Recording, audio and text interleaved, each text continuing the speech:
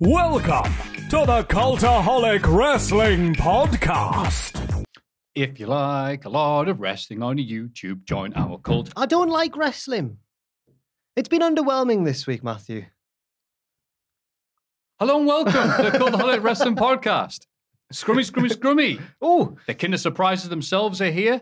Before we start proper, can I just address the camera and just say once again, thank you to Chris Jericho for still being a leading light behind the scenes in AEW. We can't thank you this is enough. like the start of a PWG match. We're just all getting our stuff. Yeah, right. Yeah. Can't thank you enough for your service, Chris.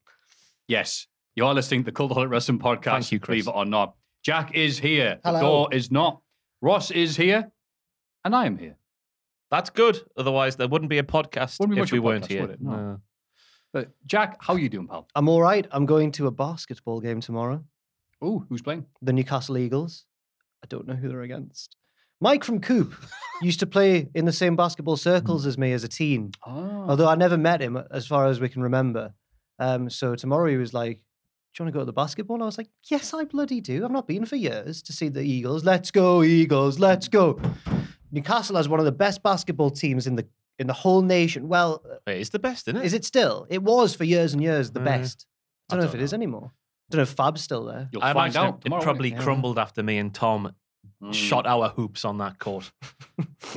They've Pardon- never seen if you skills pardon like the that expression. before. Because you'd embarrassed them with your skills or because you'd cursed the ground? No, because we'd embarrassed them Okay, yeah. with our sheer natural basketball cavorka. If it was a contest who could throw the ball hardest against the backboard, then it would have been... That's the point of basketball, isn't Yes. it? Try and make it bounce into your own half. Yeah, Furthest wins. It's like squash. Yeah, Get a big bang. really good.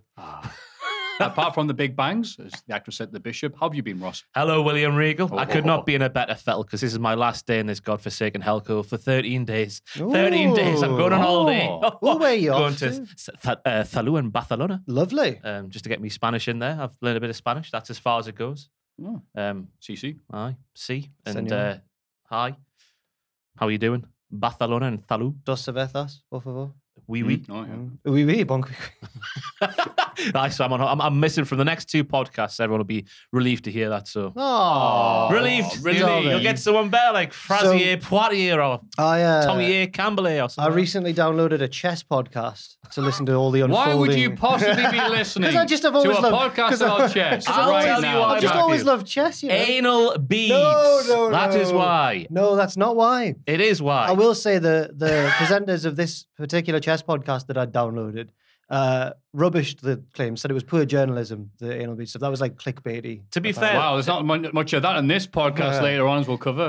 if I was going on Who Wants to Be a Millionaire, the alleged cheating ways of the chess man is the way to win it, isn't it? Not a coughing lady in the crowd. It's anal beads and a vibration device. But what- Is it A? B? C? Oh, I've just had a thought. Off me piles. So what Ross just said there reminded me of, in jest, Ross said it, but this guy, it was a two-part chess podcast. Because the situation developed, Magnus Carlsen released a statement, all this sort of stuff went on. I was listening to it on my walks to work this week. It's been fantastic. On the part two, they're like, well, unfortunately, so-and-so couldn't be with us today, but now we've got our old presenter back. Hey, say hello, whoever. And he went, hey, everyone. Obviously, I checked the comments after last time I was on, and a lot of people said that they were glad to see the back of me. So I'd just like to say to those people, F you. And you just heard the other two presenters going like, huh? I was like, you've killed the mood of this chess podcast. Anyway, there we go. I'm old. I play chess Oh, and I work. I work with children. All that going around then, not just the wonderful world of wrestling. And yes, we're all coping on doing our best. I hope you're doing the same. How have you been? I'm just keeping myself above water as we live every day on planet hell. Been a great week for England and our overall image, Our the green rest of the and world. pleasant land. All the Americans going, I knew I hated them for some reason. And now it's such a weird feeling, isn't it? When you dislike somebody for no real reason, and then that person or country does something stupid. You go, aha, now I can justifiably hate them. I would say we're actually the victims in this situation because you can't really, in the spirit of the game, run out somebody at the non-striker's end. It just makes no sense. So, no. We're obviously That was a talking... fair dismissal. Very Mike. Yeah, no. You know the rules. We're but, obviously talking about the economy, actually, aren't we? Well, we're trying to be Yes. America, aren't we? But the problem is there's like billions and more people over there, isn't there? Not like literally billions, but a fair few more. So we can't be like America. We're a bit smaller. We need to just spend within our means. Not like what Liz wants to do. Yeah, that's not a concept that's following. And it weirded me out the timing of, as I was noticing this morning, I was waking up and watching AEW. SummerSlam 92 happens, August 92. Several weeks later, the event known as Black Wednesday occurs under John Major's government. When Vince took control of all the territory. That's right. He showed up on ITV, News at 10, and went, guess who owns this? And then fast forward. So SummerSlam 92, obviously the biggest UK event in WWF history. 2022, biggest WWE event in UK history, Clash at the Castle. What happens in the same calendar month? So you're blaming the economic downturn on the WWE? All I'm saying is, when they come over here, can they please stick to house shows? Like, no issues with them. Maffew of Botchamania has transitioned to the Tory party. He is looking for other people to blame. Other than... Okay. Jesus Christ. Have you seen people, the narrative now is that, I think Lord Ashcroft tweeted it, that the economy is actually bad because everybody's so worried about the prospect of a Labour government. Not the government's been in power for 10 years. Anyway, right. The UK currently is like 5-star wrestling, circa 2017. Just, the heights. Go on. Whoosh, whoosh, money going everywhere. CM Punk, $1 million. And then it just dies. Yeah. We're on the brink of death over here. Just to bring it back to wrestling. Makes sense in my head. Yep, it's the end of the world as we know it, and I feel great. Let's have a look. In the news, Sting set for the Great Muta's retirement match. Obviously skipped ahead to the week of wrestling, but obviously it's old news now. The Great Muta appeared at the very end of the little scramble thing they had on AEW Rampage, and obviously said off camera, Sting, will you team up in my last match in Japan for Great Muta Final Bye-Bye event? That's the official name, by the way. Jim? Who titled that, like? Me, I think. Great Muta Final Bye-Bye. That's how he ended his career. Teletubbies. Again. Yeah. So obviously we know who Muta is, and Sting had some lovely matches in Japan all this time ago. It's a bit of a mild surprise, but I guess they want something special. It's like having those custodian matches, whatever they're called. That's how you say, is it? Testimonial. Custodian, yeah. The winner gets Dominic. Aye. So that'd be nice to see. It's obviously, I know that you're gutted as a fan of later day WCW that Muta's pal Vampiro obviously not available. Well, yeah. You know, would it be nice to see him set Muta on fire like he did the Sting back in the day and stuff, and maybe drench him in a bit of blood. That's it. Bye-bye. Bye-bye. I saw a tweet that was like, it did get hammered, to be fair. I'm not the first person to take aim at this tweet, but it was like, who are these nobodies that AEW keep getting in? Who's this guy? And everyone went, it's a great movie. It is the great movie, yeah. No, but it's not like that's supposed to be a joke tweet, but now everyone does it, so it's no longer. I thought this one was serious. It's because AEW do it so much that we don't know when people are joking and when they're not. I would that's the thing. It's like you say about, that's the thing when you do a sarcastic joke like that. There's so many people who say serious stuff like that the line blurs, which apparently is prime satire. We used to love AEW. It's gone off the rails. I don't know what's happened.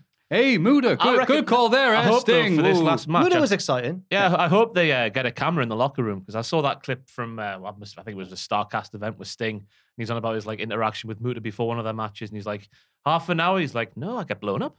Yeah, I'm a bit tired. He's there having a tab. Muta, this is. Yeah. He's like, yeah, I get a bit blown up there, Sting. And then Sting's been told he's winning, but he's like, oh, what's the finish there, big old Muta pal? And he's like, moonsault? He's like, I do not do a moonsault. Oh, he's been told he's winning. Oh, no. Oh, he thinks he's winning. So, yeah. I hope they get a camera in the locker room. Bet they have a great time. Like those Football Manager ones. Aye. You go out there.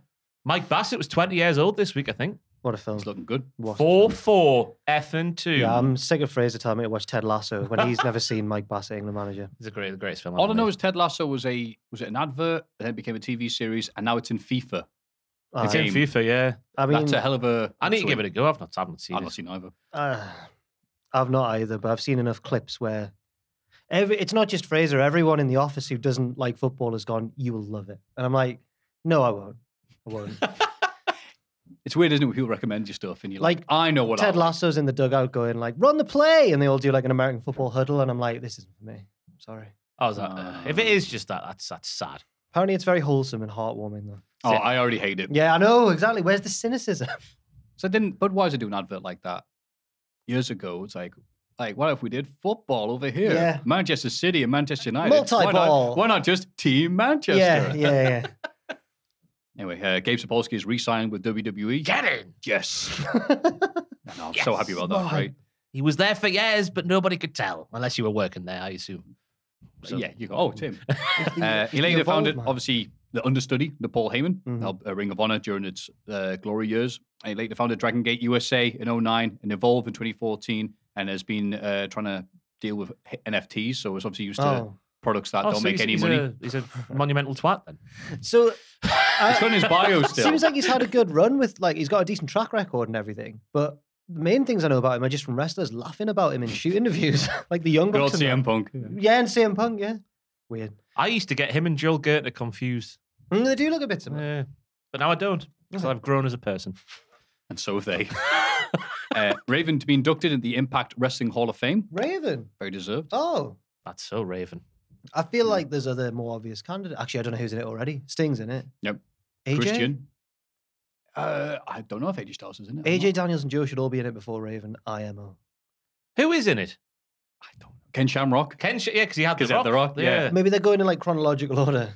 It looks like maybe it, doesn't it? Yeah, O2 was R Ken Truth will Shamrock. be in at some point, yeah. Surely R-Truth would be before Raven, wouldn't he? Oh, yes, he would. Oh, my Just God. Immediately before. You'd think. Wow. This is like 03, 04 sort of time, is it? A bit earlier, a bit later? Yeah, no, Yeah. Truth was champ before that. Raven had that giant push where they sold out the fairgrounds, which is not saying a lot, but it was back then. Jarrett kept on winning when he shouldn't have been winning. Nice guy, Jeff. Nice guy, Jeff. Not have a bad word said about him here. Fair enough. Yeah, me neither. Now that he stopped talking about that bloody Flair match, he can move on to the other good stuff in his podcast. Oh, he'll be coming soon, though. You watch. We're getting South, East, West Championship Wrestling Manager. Southwest. And the segment I called the AEW Mega Contract Segment of the Week. Malachi Black denies he has been released by AEW. God, the story. Says he will be back pretty soon. It's been very weird because we've not said much on this podcast because I like to think if we don't know what's officially going on or been confirmed by another reputable news source, we'll shut up and mind our business. People, I think it was the Big Dave himself, Meltzer, did say like, no, he asked for his request, he requested his release and he wasn't given it and all this stuff. So Alistair Black just did a live stream. Beg your pardon. Malachi Black did a Instagram live stream and basically went off it in a nice, very calm way, not like CM Punk way. He just said, none of it's confirmed. There's no confirmation because I haven't left. That's what this whole thing was about. I've been given time off by Tony to take care of a bunch of stuff. All the stuff has been played up for weeks. All the stuff was weeks ago. I'll be back soon. That's it. And he blasted the dirt sheets. I mean, and then I don't know whether to bring it up. Because while he mulls that over, just off the back of that, the rumors, I think he said he got death threats, which is just like, oh yeah, and then another thing he says like I'm be getting threats and stuff because he said I just need time off. I'm dealing with some stuff. He left it, I guess, ambiguous enough for people to go, aha. Yeah, that thing he needs to deal with is his secret meeting with Triple H. All the people were swinging this as. Well, then it was claimed, and I'm not having a go at him, right? But then it was claimed by Sean Ross Sapp. He came out and went like, well, actually, he did say that he was going. I've got receipts, and then he apologized. Yeah, whether that's true or not, right? Context is everything because that could have been him joking with someone in a text, or it could have been him wanting to back then, now changing his mind, just various things. But even if Sean's right, I'd suggest that probably it's never a good look to, when a wrestler comes out and flat out says, that's not true about me, for that person to go, no, I know more about you than you know about you. Like, it's not, it's just never, Jack. even if Sean's right, it's not a good look. Yeah, they've said it. They're fake. Like, what's your source on this claim? That's like, oh, he said it himself with his own words. Especially after the CM Punk thing and everything. Fightful and Sean Ross Sapp really established themselves as like a reputable source in wrestling and a good one. And I think that maybe just accept that like you're not going to have 100% accuracy record in wrestling. I don't know. I've been thinking about this. Right. I get. Yeah, you'd think this is the point to go. Oh, it turns out like something must have been wrong then. Oh, plans must have changed or whatever. Yeah. Or anything. Or rather than try and argue the toss. I do like Sean Ross Sapp. I don't envy him. I don't envy the position he's in. Right. Heavy's the head that wears the crown, as then Biscuit said. But yeah. But Sean Ross Sapp, he has that weird thing that Brian Zane used to do, and I told him off for it, and I think he and you told him off. Yeah, because he's like, if someone goes, "Boo, you stink, Sean Ross Sapp," at Sean Ross Sapp, he will like quote tweet and like go, "Oh yeah, don't." And I'm like, what are you doing? Like, you got the world, the eyes of the world are watching you, or the wrestling world are watching you right now, and all the news and stuff, and here you are squaring off with a kid. Yeah. Like, just move on, mute and block. It's not just him though. Everyone. I mean, lots of people are guilty of that. Yeah, but you need to not do it. I've done it in the past. We've all done it. Other people who work here need to stop doing it. That is the journalism game, though. You're only as strong as your sources, aren't you? And if your sources are telling you one thing, it's like, and you've ratified it and verified it as much as you can, you are going to put it out there. But as we said, like if Malachi's going, nah, that's wrong, just maybe go, oh, fair enough, I was wrong. Yeah, don't go. Sorry. No, yeah. I know what you want more than you. Just tweet. Because Fightful, over the past 2 years, especially as Jack said, with breaking the CM Punk thing months before, Sean tells me all about that on Straight to Hell on the channel. Oh, lovely. Check it all out, how you source that and whatnot. It's very interesting. But they are the top dogs in the game at the minute. Oh, yes. In terms of the wrestling reporting game. They've got there because they get more right than wrong. Yeah. Recently, they might have got more wrong than right. But, as we say, you're only as good as your sources, aren't you? Yeah. It gets me. Got to stay humble and keep perspective. It gets me excited in the world of wrestling journalism. The mysterious, shadowy figure of WrestleVotes. He'll just tweet one line, and it's always true. And I'm like, oh, num, num, num. Num, num, num. I love WrestleVotes, man. Whoever you are, love you, WrestleVotes. I don't know who on earth you are, how you get the information you do, but Bless you, Jack. And continuing the gauntlet with part 2 of the AEW contract stuff of the week, Bobby Fish addresses the rumor that he tried to convince Adam Cole and Kyle O'Reilly to quit AEW for WWE. Fightful Select, again, I guess redeem themselves though, with numerous sources denying this rumor that came up courtesy of Ryan Frederick of the Wrestling Observer on the outlet's message board. Apparently, that's a source of news now. The message board for the Wrestling Observer. That's news to me. They've put stuff on there as well. Yeah, just the rest of the message board. I'm assuming that Ryan Frederick's a staff member, not just a bloke on the forum. Plays right back for Bournemouth, didn't he, as well? But yeah, I think Dave sometimes sees a comment on there and replies saying, no, this is what I've heard and this, that, and the other. So, yeah. That's obviously the place to do it. Oh, we should all sign up to the Wrestling I assume Observer there's articles board. as well, but sometimes, he says a little bit, a little accoutrement. Yeah, Fish did not like this. He says, guess what, boys? After over 25 years in the wrestling business, I don't know how contracts work myself. What was the most troublesome and amusing at the same, best he's ever sounded, to be honest with you. What was the most troublesome and amusing at the same time was how many outlets were picked up on it. If there's anybody who knows that it's a total fabricated information, it'll be me, Adam, Kyle, Hunter, Triple H, the people that we're talking about first name terms. Who didn't do any of those things. None of it is real. Even people like Cornette picked it up and commented on it. Jim and I always had a great relationship, but if I'm being honest, Jim hurt my feelings a little by believing some BS about me so easily. It is what it is, but that's what sucks the most about it. The people that write this stuff, there is no checks and balances. There are no ramifications when you're in the wrong, and they'll continue to write whatever they're going to write, and it gets picked up by whomever. That's not true. Why do you say something like Bob? Oh, also, rumor killer on Buddy Matthews being suspended by AEW. Internet rumors have suggested that Buddy was actually suspended during July, but PW Inside have confirmed that was not the case. Instead, Matthews had to return to Australia to process his work visa, so continue to perform in the United States because he wrestled over there, wrestling the likes of Alex Zane, Alexander Hammerstone, and Brian Cage. He then notes that he's going to be taking some time off, but he hasn't left AEW either, is keen to point out. He's just taking some time off. He'll be back soon. And then there was rumors that he wants to go back to WWE, which I think me and Jack were sort of inching towards that because he put a little gif on Twitter, didn't he, saying fake, fake, fake, fake, fake. I think we were edging towards that being a response to those like going back to WWE rumors rather than leaving AEW. No, can't really tell. Again, we don't know. And a final bit, Fabulous Select confirmed that WWE reached out to Swerve Strickland, but he was not interested in returning to the company at the time and simply referred them to his attorney. It feels like a transfer window, this. It really does, doesn't it? But I don't know if that means he's not interested. I just think that's the proper thing to do, isn't it? When you're in a contract with somebody else, put it to the lawyers. So he could be in. We don't know, do we? Should we put words in his mouth? I would be we can exclusively hear. We should get Puppet Jack to just say what we're thinking so we can avoid litigation. We should get Puppet Jack to sort of turn into that octopus from the World Cup. Just put a couple of balls at that end of the table and see which one he flies towards. Was it Paul? Paul the octopus. I thought Dan would know. Oh, yeah, you don't get the wrong name of the octopus. Dan would have been quite young, actually, then.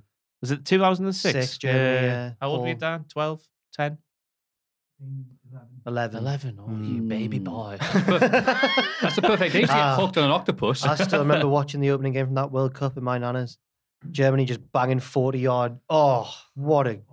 It was Paul the Octopus. Get in, Paul the Octopus. Yeah, the World Cup's next month. In a month and a half. Is Paul the Octopus... How long do octopuses live? I think he was like 6 or 2. I don't know. Octopuses have 3 hearts. Oh. That's right. You excited for the World Cup? Because it's been tearing our office apart. Ross is excited. Jack Atkins, he's a traditionalist. He likes a Summer World Cup. And who can blame him? But Ross is kind of like... very optimistic about this. I love a winter beer. a winter drinking session in a nice pub, a nice crackling fire in the background, that smoky aroma filling the pub, the nice hot jug of cider on the bar. Oh, Imagine all of that wintertime sensation of having a beer with your friends, but with the football of the World Cup on in the background. And the chance, because we have such shocking weather over here, that we might have an advantage. No, the World Cup's in Qatar. Oh, that's right. It's going to be 20, We're going to 22 degrees. lose. Horror. That's going to be rotten. Oh, we're all going to have big cuts inside with our warm side. Look at in Qatar. I trust in Sir Gareth. Some people have fallen away. Some people have maybe, I don't turned on Gareth. envy the England team, because we watched the video the other day of where they're staying at the hotel, and at 5 a.m. the local town pipes out these prayers through tannoys around the town. Because England are going to need one to win. Well, yeah, obviously, but that's nice of them. Attack Gareth, will you? But they pipe them out through the town. So they're going to get woken up at 5 a.m. every day. Why? It's like being in the army. Yeah. Me and Dan are still. This country's got an awfully short memory. Gareth has served us well, and I think he deserves this last. You're only as good as your last season. Yeah, true. And it's not been good because we haven't won in 7 games. Come on, I'm sure that's just. Any more wrestling news there? Oh, yeah, right. So that was the contract stuff of the week. The news this week, I hadn't heard the story before. There was a backstage fight between the League of Nations at WWE WrestleMania. Yeah, but this is all according to Alberto, though. Yeah. Yeah. But I'll read the story out and see if we can guess which one it was. The League of Nations, if you don't remember or you try to forget, was a short-lived faction in WWE consisting of Sheamus, Wade Barrett, Del Rio, and Rusev. The lads, they call themselves. Yeah. Only being put together to help Roman Reigns get over. Animosity soon built within the stable, and Del Rio revealed to Sportskeeda that the stable actually came to blows right before the WrestleMania 32 match against the New Day. Quote, there was a big fight backstage. On that one, I was involved. Just pause to let that sink in. I know the shock, right? But it was not me creating the altercation. The person creating the altercation was not against me. The other two and I, we had to put someone in his place before going out. This is 1 minute before we went out. We went out to the ring, and one of us, I'm not going to say who, had to tell this person, listen, you mother, we're done with you. You're going to go out and do this because you're this and you're a that. So yes, 1 minute before we went out in that huge back stadium, a big altercation was happening backstage. It's part of wrestling, unfortunately, these days. Situations like that, yeah, you talked about it with the CM Punk, said, yeah, blah, blah, blah, blah, blah, it's just human nature. But he doesn't say who. So, well, I know who it was. It was stupid, sexy Wade Barrett, because this was the arse in the 2015 and 2016. Barrett had given up by then. He's, he likes being saucy and whatnot. I reckon he saw Bertie's scarf and thought, oh, I'd love to go on that. Starts tugging on and stuff like that. I reckon that's what happened. I'm completely really struggling. unfounded. This is like a logic puzzle, and I can't work out. Sauce puppet Jack. I can't work out who did it, because if it wasn't Alberto telling the story, I would have 100% assumed this was Del Rio who had to get told by the others. Right. I reckon it still is him. Sheamus and Rusev, yeah, he's being sneaky. Yeah. Sheamus and Rusev are boys; they're really tight friends. So I think, but then Wade Barrett's really calm and composed. And he's like tight a gent. with Sheamus as well. He sees women or men. There seems to be one anything with a pulse. I reckon Del Rio started talking and compared himself to God, and Miro, who hates God, went, aha, I'm going to commit deicide. And they went, no, not now. I did interview Sheamus once, and I remember somehow the League of Nations got brought up, and I was expecting him to give a really political answer, and he just went well, I mean, it helped get Roman over, but what on earth did it do for us? And I was like, yeah, I was really shocked he was so blunt about it. So maybe, I don't know. It got them a WrestleMania moment with Stone Cold Steve Austin. They got battered by some legends. Battered. Update on WWE plans for Veer Mahan. Apparently, he's been quietly moved over to NXT to team up with Sanga. Do you see who they beat? No. Oh, no, I hadn't read that bit. Mere days after he's schooled Carmelo Hayes. Oh, my God. Sanga and Veer Mahan have spaffed in the eye of Chase U. Well, you can't... Oh, on a house show. You can't win the NXT house shows are back. I didn't know. Yeah, they're doing little loops again. The coconut loop. The Florida loop. The southeast loop. They're all in Florida. If we stare at him, so you keep on doing that. Yeah, I don't know how it went to stop. The Lupe Fiasco. Is that his name? Oh, fantastic. That's it. Take a boo. And then finally in the bit we already know about, but Drew McIntyre confirmed it. No, not all of his sing-along was supposed to be shown on the network. The quote, the singing that happened in Cardiff, if you had told me you're going to sing a song after you lose a big match, I still haven't checked how much was on TV. but not all of it was supposed to be on TV, but we went for it. If you embrace it, chances are the crowd is going to embrace it too, and you're going to have a fun time together. They were pissed. They I were was all gonna say, pissed. Ross, you were there. Did the Of course they did, because everyone was drunk. Oh, right. It was a largely adult crowd. You know, I could see, 3 or 4 sections and the floor seats in front of me. Children, you could have counted on one hand around me. So, yeah, everyone was drunk and everyone was having a good sing-song. Yeah. But because we thought it was off the air, because we were, like, sort of sat under up the side, but, like, below the next tier, if that makes sense. You had, like, TVs above your head, and it went off. So we thought, it's ended with Roman and Solo standing tall at the top of the ramp, but no, it all got short. But at least it's nice to know he just didn't go along with that. I like to think he would have put up a fight. Imagine what a night it would have been if Drew had won. Everyone would have gone out. Everyone did go out. Oh, right. Well. Straight across the road to Tiny Rebel. I had to get a refund out of the ticket office. That was a really good night. Aye. Apart from that one moment, I overall enjoyed it. Teddy Long. I was going to say, yeah. Did you get blocked? I've been blocked from by years. By years, yeah. So this was like, it was like, why are we getting blocked? I'm like, I was getting blocked before it was cool. But I reckon Teddy Long fell for one of those, hey, it's me. Do you want a PS5? But because Teddy, he's an old man with a phone. We know what they're like. I've got some at home. They don't always got get some old men at home. Some old men. I know what I said. And they're not the quickest on the draw. So I reckon it would have been someone like Fritz von Erich sent me a message. And he was just like, hey, Fritz, how you doing? He says, speaking of Fritz, your phone. You get messages there? No, my phone does this thing where it's voice. Hey, do you want to use your voice to to Google stuff? He goes, no, I don't trust that. But I'll start speaking loudly, and he'd be like, look, I can do it. I said, no, you can. Go away, phone. Teddy's confirmed what happened. Well, yeah. Teddy's confirmed. So first and foremost, he said it wasn't a verified Teddy Long account that was blocked, while blocking everybody, even though there's a big old blue tick next to it. And secondly, he claims a person who Teddy had blocked years ago had got access to his account and was blocking everybody in revenge. He says, I love you all and stuff. I'm sure he does, yeah. My favourite tweet in response to this was Dustin Rhodes, who said, there has to be something wrong. He can't hate all of us. Wait, Dustin Rhodes said this? Yeah. The other person who blocks everybody. Oh, does he? Goodness. Oh, Dustin's the Tory, yeah. Oh. He was the Dustin's person a Tory? I mean, I know I'm blocked by R-Truth. And I'm blocked by Sin Cara and Kalisto. Oh, yeah, I'm blocked by Sin Cara, but that's fair enough, isn't it? Isn't he hard? He beat everyone up. Oh, God. Yeah. All right. Sorry. Okay. All the wrestlers are soft, and there's not one hard lad. Was he running through a can of Pepsi at someone? Simon Gotch. Yeah. What was the other thing? Oh, but John Cena follows me. He follows everyone, the cheat code was liking the tweet, wasn't it? Get a follow back. Me. Oh, you got to like a tweet. Yeah, that was cheat his code. tweets are boring. But they unfollowed him, so like a big they're league. not. They're really inspirational. It's like Ted Lasso. Yeah. And some negative news for some good news, like roller coaster, go down to get up. Coolio. Oh, the rapper passed away this morning, last night, whatever. Gangsta's Paradise, Keenan Kell. Yeah. That's all. Big Brother. Both of them. Big Brother. Eating that big pepper on Big Brother, yeah. One of only 2 rap songs my dad likes.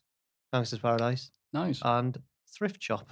It's got an eclectic taste. I thought he would have been a thong song guy. No. I don't know. That's more like R&B though, isn't it? I guess, yeah. But yeah. But apparently, I didn't know until obviously checking other stuff that he's passed away. Apparently, he took issue with Weird Al with his cover of Gangsta's Paradise.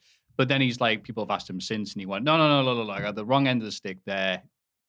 I should have responded like that. I'm mad at my management for saying, this is a good idea. Yeah, be mad at the guy who's parodied Michael Jackson who didn't say anything, all these other famous artists. They're okay, but you, Coolio, you're better than them, are you? So he's just saying, no, we're cool. Weird Al tweeted an RIP Coolio thing, and it's them hugging. So it's nice, yeah. Oh, man. Weird Al said, people seized up on it because they're doing that special on Weird Al, and he had no issues or heat with anybody. So it was like, oh, Coolio hates you. There you go. That's something for the TV show. There's Weird Al biopic that's coming out. Why have they made Daniel Radcliffe? Why is he all hench to be Weird Al? Why has he got to have like rippling arms? Wait, is he? Yeah, he's got himself. If you watch the trailer, he's got his top off, and it's like Daniel Radcliffe, but like jacked. And I'm like, well, he reminds me. Is Weird Al jacked? No. No, I know. I thought he was just a skinny guy. He reminds me of Jeffrey Dahmer. I knew you were Al. going to bring up Jeffrey Dahmer. Jeffrey Dahmer in this drama thing. He's ripped as out as Everyone has to be sexy. Everyone's got to be like 0% body fat and just like veiny. Yeah. Everybody, Weird no matter Al who you are. doesn't. Jeffrey Dahmer doesn't. No, Jeffrey Unless he Dahmer was won't. in real life. I don't think he was. I've only ever seen the interviews after all the stuff happened. Maybe he was back in 1978. We'll have to Google Jeffrey Dahmer's workout plan now. I want to get that What's Jeffrey your secret? Dahmer body. He's at the gym like, hey man, what's your secret? Human flesh. Sorry. But I did see the thing by where the issues that, okay, this is hilarious, just obviously representing them a lot, but the fact that Netflix moved like Jeffrey Dahmer's, the Netflix thing, to the LGBTQ section. No. If you love Drag Race, boy, have we got a show for you. A different kind of drag race. He did do a lot in the serial killer world for the LGBT. Oh, yeah. Drag the bodies to the graves. Too long have straight white men dominated the serial killer world. Oh, finally, some good representation. Meat's back on the menu, boys. Have you seen that lass who's got a tribute leg to serial killers? Have you seen it? Surprise. Worth a Google if Just you want two. to see. Just two. She's got Jeffrey at the bottom, And then the big one. Ted on the knee slash Bundy. thigh. Not only has Ted and Jeffrey's face been put on her leg permanently, I should say, but she's also got a quote from Ted. His car that he used to go around and do all. She's got the car. She's got a quote from Jeffrey on her thigh, and Jeffrey is holding a dripping bloody brain. She is beyond help. Which is also like... She watches a lot of Netflix. She also seems quite like...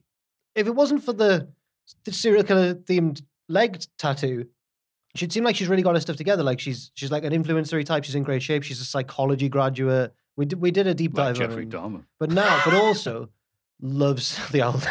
She can't seem to separate, the fictional Michael Myers, for example, with the real life Jeffrey D. That would be funny, if you had like Jeffrey D. What? That's a stage name. Jeffrey D. on the MIC. Sorry. Dahmer was my father's name. So that was the negative bit. We got into some weird stuff then. But the positive bit is, by the time this has come out, it will be very soon Jack's birthday. So apparently Cora Jade doesn't have cameo. So instead I got you something nice from the Sweetie Thank Place. you very much, Maffew. Cheers. I'm sure the people got you other stuff, but I want to be in first. Oh, well, thank you very much. Oh, I thought you were getting him a Chucky Muff. Oh, my God. They didn't- Have you heard about this? Yes, and they were out at Tesco, so I got you that instead. I'm just going to pop this in the fridge. That makes sense, because this is the end of the news. I thought we were going to explain what the Chucky Yeah, Muff but is. you ran out, didn't you?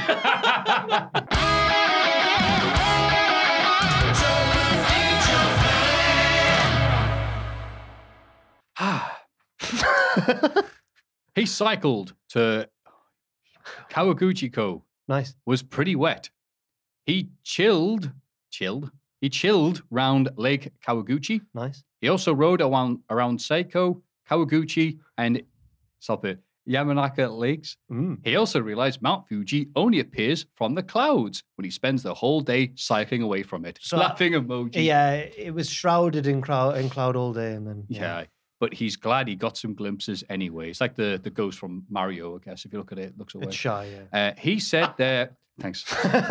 He said there were some lush scenic spots on the long cycle back to Tokyo from Kawaguchiko. Nice. That was. It's been a big week. It has for Tubman in Japan.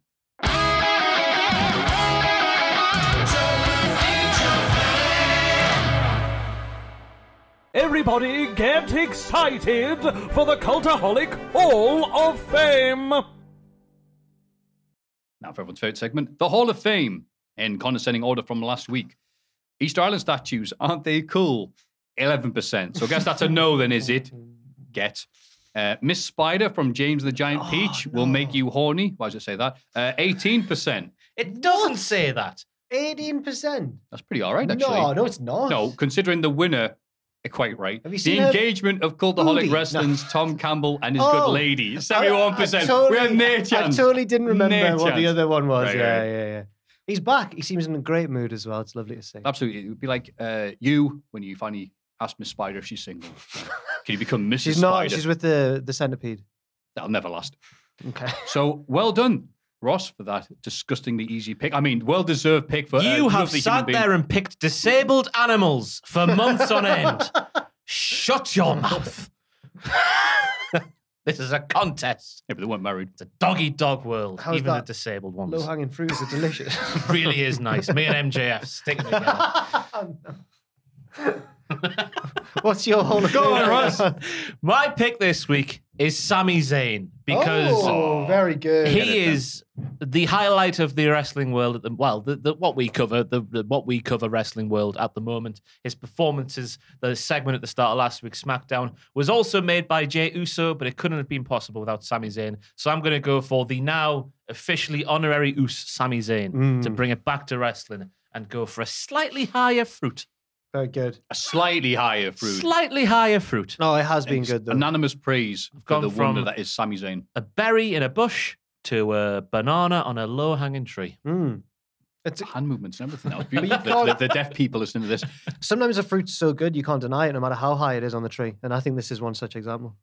It's been fantastic, Rob. Thank you. As one such fruit from an easy tree, I agree completely. Especially considering he's your brother in the red mist. The old Hi, I've got ginger pews, Maffew. Thanks for repeatedly putting that out on the podcast. What? Audio experience, everybody. Hang on. I never inferred that. What happened there? No, Maffew keeps not having a go. He keeps mentioning my ginger beard. Oh, but not actually outright going, you've got a ginger beard, you. I think you were born with. Can't really help. I get a bit of it as well.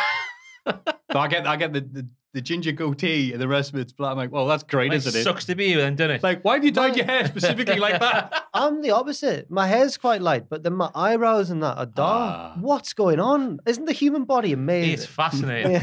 Shall I nominate ginger pubes for the Hall of Fame instead? Dan's beard's looking good today, Actually, I might get rid of mine. Ginger piabs. Piabs. My God. Yeah. How you see me piabs?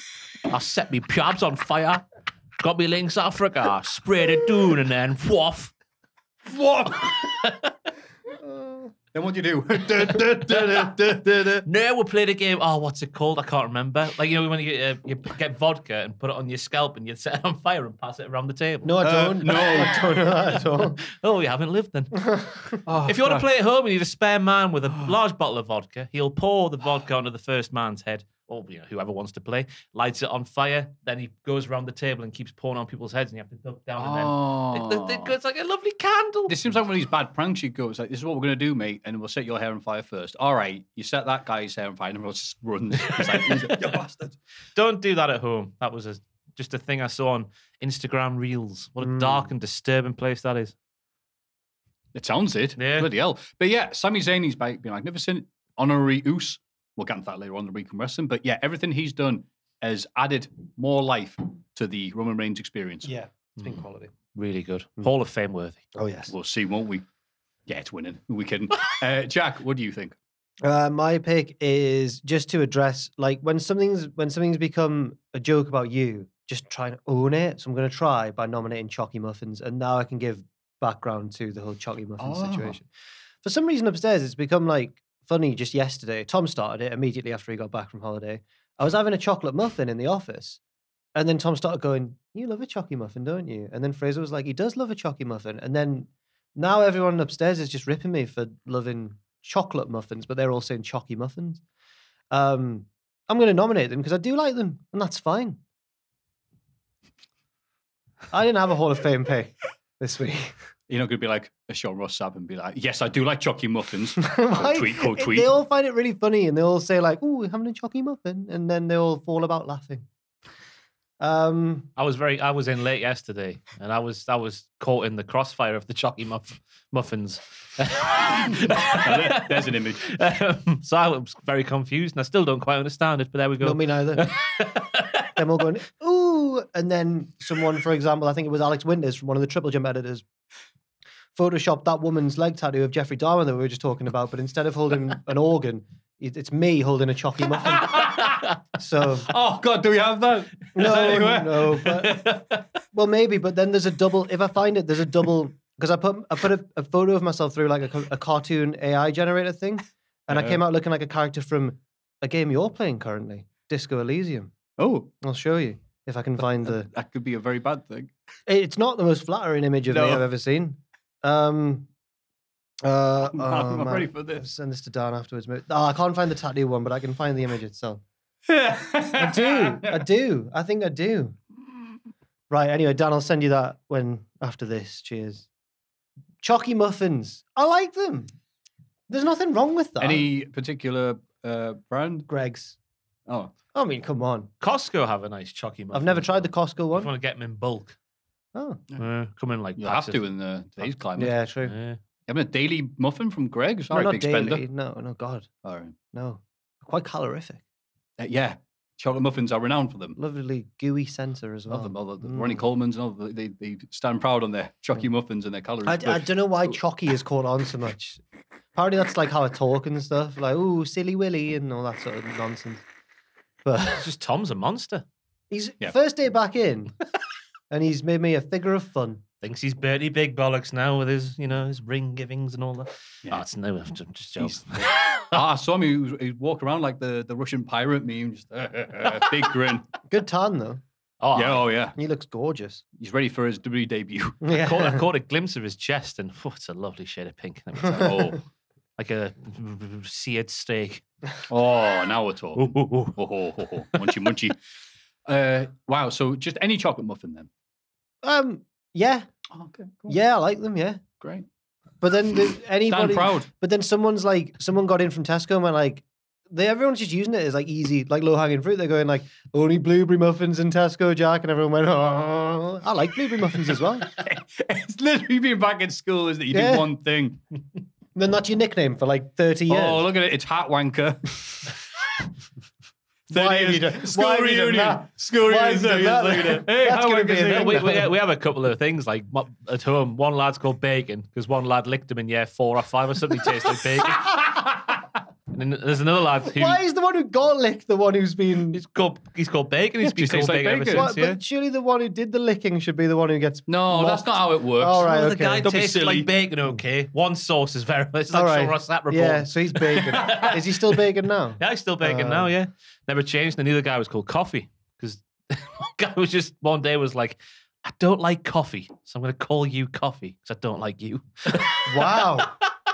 Wow. That's Iron Sheik levels of Good wow. man, Yeah. Right then. What's your Hall of Fame nomination? Mine, I can't remember. I don't think it was some kid licking another kid and go, "You're bacon." I'm like, all right. What am I doing?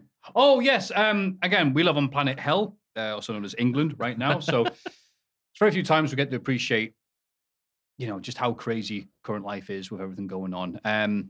Not only is the pound sterling fallen, but we also get reports like this where Jeremy Corbyn was seen playing a Doom mod. Yes, they are still making mods for Doom, believe it or not, where you have to kill Thatcher.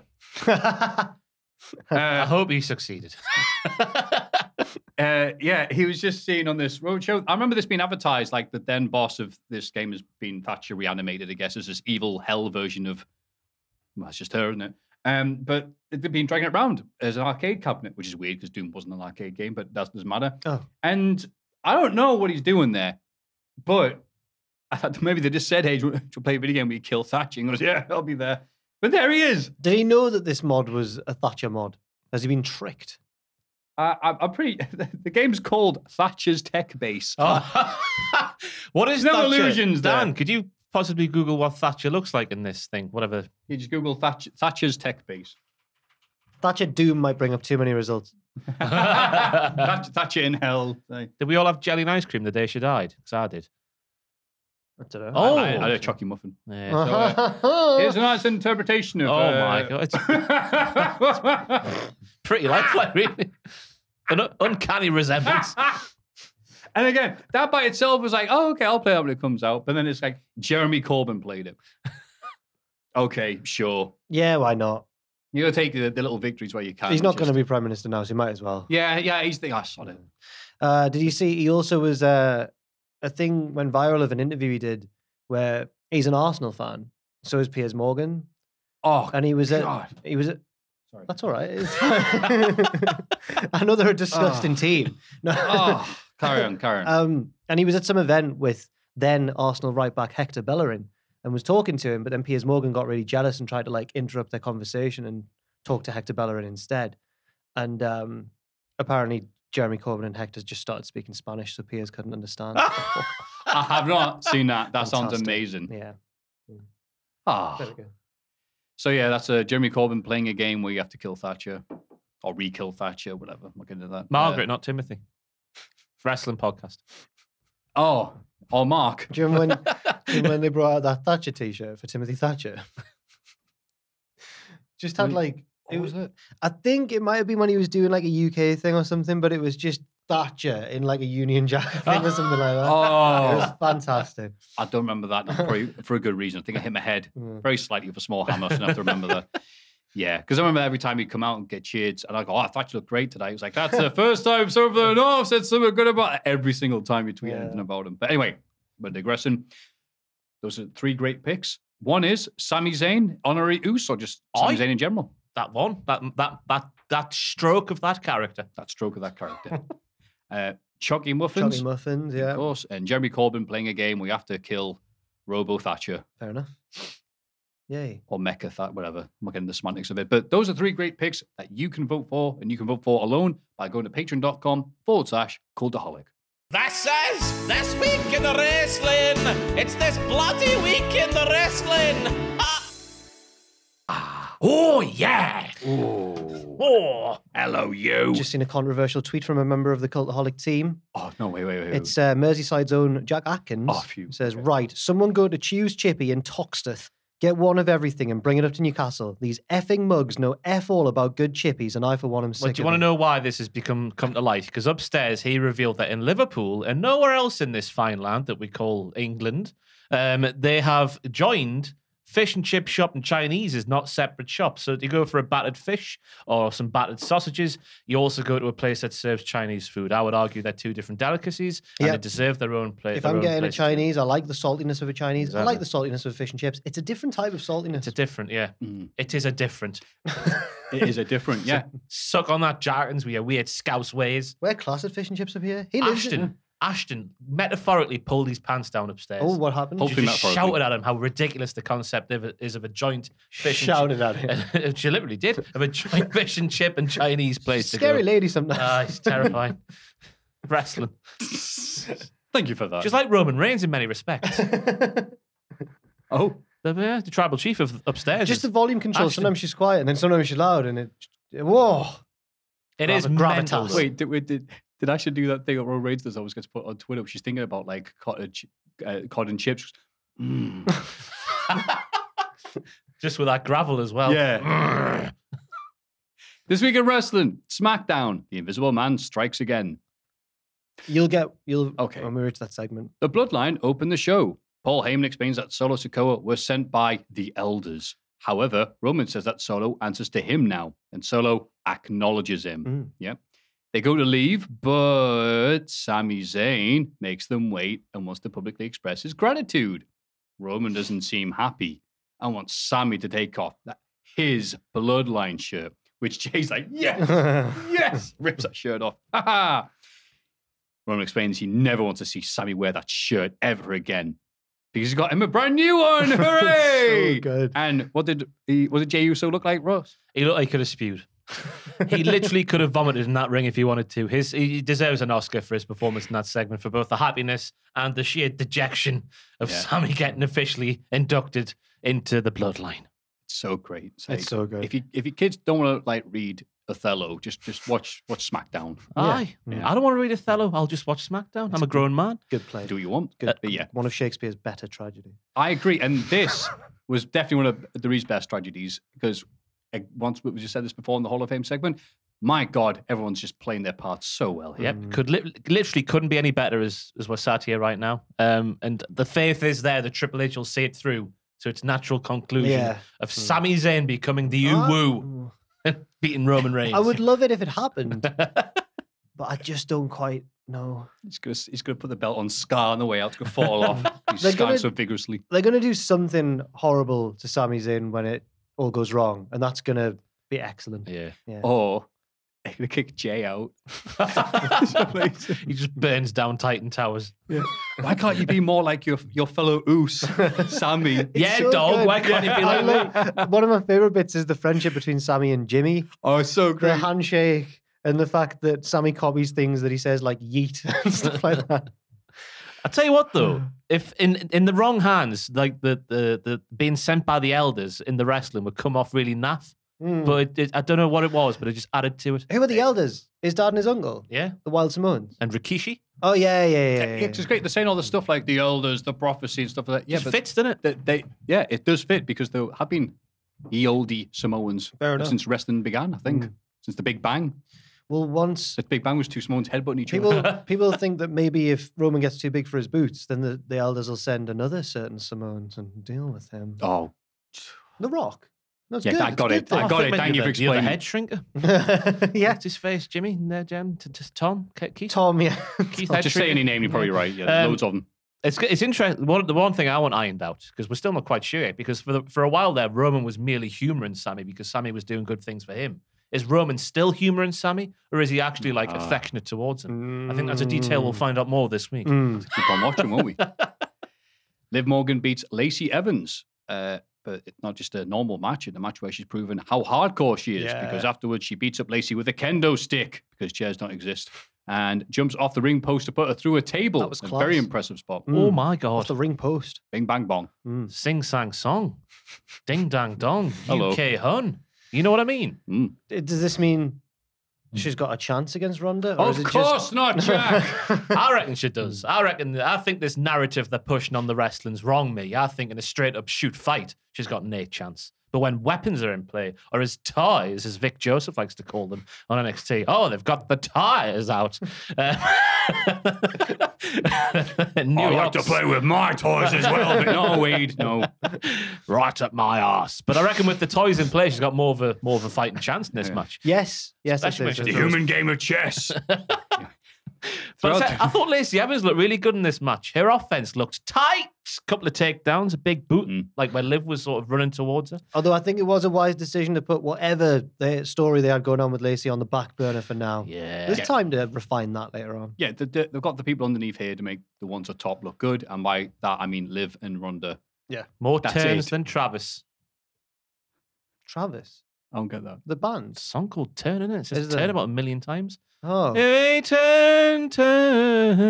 Oh. Turn. There's so much of Travis's back catalogue of songs me mam out the background. Turn. So many shades of beige. Yeah, that tried to get out of my head. The Invisible Band, I wish they were. I like Why Does It Always Rain on Me, though. It's a good song. Because you lied when you were 17. He sings like he's just woken up. Throughout the night, we see Hit Row hosting a watch party backstage. Yeah, Los Lotharios, Double L, arrived to try and flirt with B-Fab, but Hit Row tell them to get out. Later, they come back and attack Top Dollar and Ashante before running off. Yeah. I reckon it's very good that Top Dollar, nobody hotter, whatever the saying is, was a former Uber driver, because I reckon he's seen this a fair few times. lad and lass in the back of the cab, the lad's gagging for it, but the lass really isn't on board, but she's going to humour him. She just fancies a quick old shag, you know? And then things get a bit too uncomfortable. Top Dollar, nobody hotter has to step in there. Oh, that's good. That's good assessment, Ross. But I thought you said Top Dollar be used to it. I thought it meant people running off without paying. We can't do it with an Uber. No, the guy runs off and gets Uber. Oh, I've already paid. Those were the days, though, weren't they? When you had to pay with cash and just try and scarper over the fences. And far away. You go in and you hear the clunk clunk of the doors being locked. I had an Uber driver recently explain to me the rating system for customers. Oh, yeah. What is yours? Down there. Should we tell everyone what Uber ratings, everybody? Okay. Oh, come This on. is the big one. Oh my God. Wait. This is terrifying. But what would they be in Tokyo Dome? Okay, we'll cut that out of the way. 1 sec. Well, right. this is exciting. Oh, man. Would Top loading. Dollar pick us up? Oh. Loading. Yeah. What are you going to count? Oh, I'll go on first. Oh. Maffew, 4.83. Oh, you naughty boy. Ross is a 4.91. I'm also a 4.91. What could it mean? What did I do? Dan? 4.91. 4.91. Oh, we're all good, but what Boy. do you do in the back of an Uber, you scoundrel? I can't remember, so it must be good. Oh, sorry about that. How have you Top got a dollar. 4.91 after a certain episode happened? Was that not on your account? That wasn't my fault. You and Snitsky, what happened? It was the summer of 2021. I don't know if you'd want me to tell the story. Oh, if it's about someone else, then no. If it's about you, sorry. Well, We don't have to name who was involved. someone I know spewed in the back of a taxi. It was a taxi, not an Uber. Oh, is it? And, see. That's why. But the bloke didn't realise until she'd got out. And then we were all having a He didn't after realise. party, quietly sick. Like, I don't understand the I concept. think a couple of the lads from the office were in the same taxi as her and like kind of distracted. Okay. And then Or bait and switch. came back to the after party or whatever. We'd been like out for drinks and then carried it on in the flat. And then the taxi came back and he was aggressive. So he put his like supervisor onto me and I was like, yeah, I'll pay for the, and she's paid me back since because it was spew. Okay. But and then she said, yeah, just give him 80 quid. And luckily I did have 80 quid on me, which I'd never have cash, but I did. And I was like, wow, I think it had just been like my birthday. I don't know. No, it hadn't. Anyway, I had 80 quid or like some other people, we all chipped in and then everyone's got the money since that they were owed, but paid him 80 quid and he was saying that's not enough. But his lass in the office had said, no, 80 quid's the going rate for that. And then he wouldn't accept it. So I shouted at him until he left. Oh, well done. But I felt awful because to shout at a dude to pay him, take my money. Like, yeah, and then, but I wasn't even in that taxi, so he was being rude to me, and I was. Oh, so it wasn't even the taxi you were in at the time. We got two separate taxis back, and I was in the clean one. And then the next morning she realized she left her phone in the taxi, and then had to go. He refused to bring it and handed it into the police station instead. Yeah. So she had to go to the police station to get her phone. I love a drunk Uber ride, me. I get really confident, just compliment their driving nonstop. Like, that's a great turn, that. I love how soft your seats are. Were you in that one with me? I remember just being sat in the front of this big 4x4 Skoda and the guy was driving, just minding his own business. I was just like, this car is so nice. Thank you so much for picking us up. 4.91 rating. Has anyone ever had the local Uber driver who's like DJ Uber? Yeah. DJ Uber. There's a video on Ben's Twitter. Ben's had him as well. He just asks what music you like, and regardless of what you say, he puts on a genre of dance music, and he's got like, Disco you have arrived at your destination. It's got lights that flash in the car like you're in a club. Yeah. Rave on. Yeah, basically, yeah. All right. Right, sorry, but the wrestling... This was a very Vince McMahon segment, I thought, with Top Dollar and that in the whatever lounge this is, because it was like, let the crazy foreigner make the Americans laugh. Nakamura was there being slightly eccentric in the corner. That's what I've written down ridiculous. Only the Brits could be mildly eccentric on American TV. Oh. I thought there was a better way, because it was all like bleeding towards Otis and Braun for a long period. And I thought there was a better way to maybe demonstrate that Braun versus Otis is a big deal and a monitor sellout, brothers. Aye. I can't wait for Hit Row versus LLLL over the fair hand of Brianna Brandy. That's her shoot name. Is it? BFAB. You all the scoops. Aye. You know her. You're like Haagen-Dazs. Backstage, Sami Zayn is mocked by Ricochet and Madcap Moss. Well, I mean, if those two are making fun of you, you're probably on the right. Solo Sikoa arrives and beats them both up in defense of Sami. And it was just pointed out to me by lots of people, Ricochet takes a final bump himself. The Invisible Man strikes again. John Cena was there. Ricochet criticizing anyone's character. I've called a flex, but it might be something else. A flex is a brag. Yeah, just delusional bollocks, isn't it? Well, it's a weird flex. Yeah. But okay. He's got Nate character, has he? Good at doing the flips. He does. Cocky babyface man. That sounds like wrestling, doesn't it? Someone mocking somebody for having half a bad thing where they don't have one themselves. Oh wait, that's us. But Reddit Moss, though, saying that someone's changed when they used to be like obnoxious and unbearable and stuff. And I was like, you speak about yourself there, aren't you, son? Aren't you, son? You've forgotten what happened, haven't you? Well, Happy Corbin, who might be the White Rabbit man. No. Oh, God. That would be funny. Corbin, was it Corbin, Kentucky? Corbin? Oh, yeah, the town was Corbin, Kentucky. Or Corbin, Kansas or something. But it had a White Rabbit Records in the town and something else. And then that record shop's YouTube account put up a different clue. And it's all got very Trent Reznor. Like, I don't know. Yeah, I know. Yeah, Triple H has really been loving this. These real-life treasure hunts are very impressive. But I'm glad when other people do them for me. Yeah. Saves a lot of time. Take on the New Day. Maxine Dupree. That's right. Takes photos at ringside, which distracts the models, who lose to Roller from Xavier Woods. Max is furious and storms off without the rest of the group. What's he gonna? It's all about changing characters. Yeah. It's happening, isn't it? Shoes of a champion. My God. Oh, wait. He's not going to be the bunny, is it? Like, imagine that. Oh, yes. What a swerve. Just him in his normal gear, but with bunny hat. Rabbit. It doesn't change anything about it. Yeah, let me talk. Oh, it'd be fantastic. Yeah, rabbit. These shoes are made of pure rabbit. Yeah. Have you seen the shoes of a champion? You told me about it last time, but I haven't seen it. So good. It does sound good. Look at these shoes. Shoes of a champion. Look at this jacket. Shoes of a champion. He's so creepy. I love how he gets out of it though. He's like, Oh, did yeah. I say shoes? And then he just... Yeah. That's when you're good. Oh, yeah. I tell you what though, the Sultan of Suave was looking like a young Rico Constantino during this match. I don't know if anyone's picked up on that. Was he ever young? When he started, he was 40. God, he was old. And a lovely Harley Race high knee from the height of fashion Marseille to Kofi was another highlight of this match. A Harley Race-esque high knee. Yeah, Nice. by Marseille. That sentence sounded like you were like a WWE approved reviewer of the show. You got the nickname in there. I can hear the choreo. Wow, a Harley Race-esque high knee. From the Sultan, from the height of fashion. El Dangur.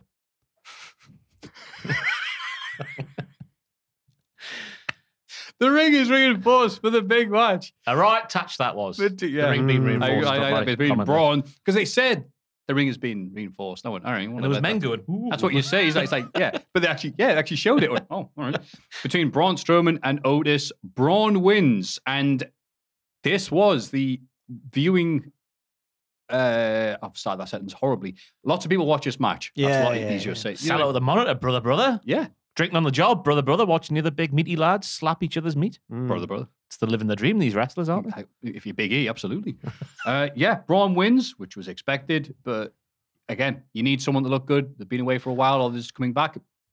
Yeah, Alpha Academy. It's too much now, though, Maffew. It's every show they're making other people. Well, they're having other people beat them, but they're also looking impressive while losing. We need to have them win. I'm convinced after this week's Raw, which we'll get onto later, obviously, that Chad Gable's never going to win a match again. But I'll tell you why later on. It's weird they're doing it twice in 1 week. Yeah. But you know what? I was all right with this. Big bad Braun Strowman getting nice pops. Otis, God, he's good. Yeah, taking big bumps like he does, being his size. Right. Fantastic. The pounce on the announcers table and the powerbomb. Fantastic. Otis's discus clothesline after running 2 ropes or 2 sets of ropes. Boing, boing, boom.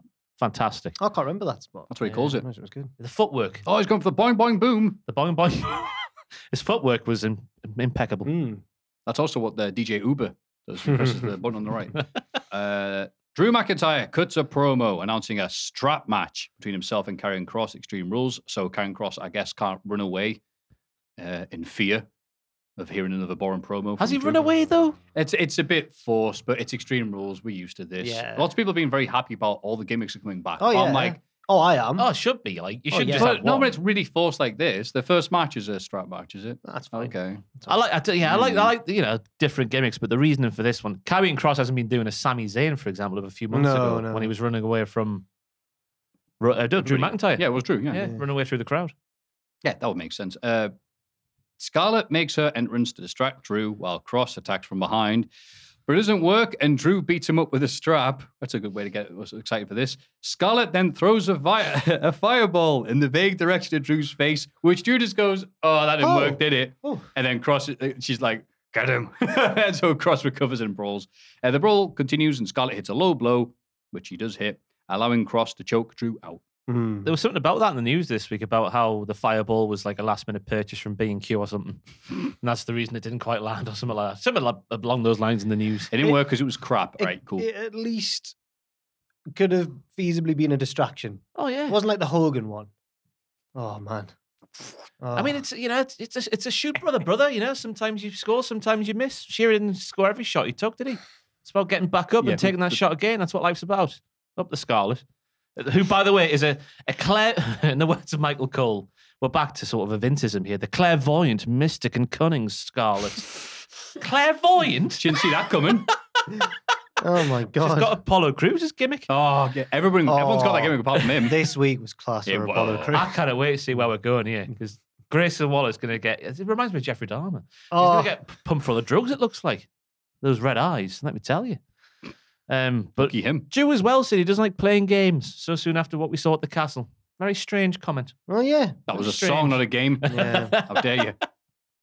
Raquel Rodriguez beats Dakota Kai after Shotzi arrives to stop Damage Control from interfering. They have a bit of a weird brawl afterwards, and the faces stand tall. A weird brawl. Double R looking good as well. She has 2 emotions. She has smiling and not smiling. this week was not smiling. She's good, but she's not smiling. But she did like a reversal out with a Dakota goes for the scorpion kick. Yeah. And she just grabs her leg and just goes, lifts her up by that defies physics. Yeah, it was good. I liked it. I'm not. We need more. We need packages about Shotzi being a good person again. Yeah, It's fallen a bit we don't flat. know yet why that's happened. Yeah. Also, Welcome to the ball pit. And that's it. Isn't it? the brawl was a bit bad. She just sort of pushed you, didn't she? And then that was it. It was like everyone just couldn't remember how to hit each other. Yeah, I thought they were expecting like Shotzi to be like, well, okay, here's the ball pit brawler, and she was just like, hi. Yeah, but she's in kayfabe. Shotzi's really strong. Everyone runs away. Yeah. She's holding off all three. Fair enough. Now what she needs, which apparently according to SRS, they've taken the TV the past couple of weeks, but haven't used it. What do you mean, boo? Oh, I just instinctively. That's That's the because bastion of some of the people on the line might be I'm saying, doing boo. it. I'm controlling the thing you're going to say. Jack's controlling a forklift, but she's got a tank backstage. That was a tank. That's how you tank controls. Like Resident Evil. I thought a tank was more like. I think it's two levers and that's left. Sorry, that's right. That's left, forwards. But Dan's nodding. You've been to Diggerland. We all have. Yeah, you got tanks there. Well, I can't know if they had them. God. I used to be a dab-ad on the forklift. Like, I used to work at a granary back in the summer of 2010. yeah. Long days in the sun. when was this? Like, Summer of 2010. oh, right. Just after I finished high school, working at the granary. Northeast Grains in Longhurst. Lovely. I used to drive a forklift and do all Got the odd your jobs and certificate? Stuff. No. Oh. It was only a little tiny one.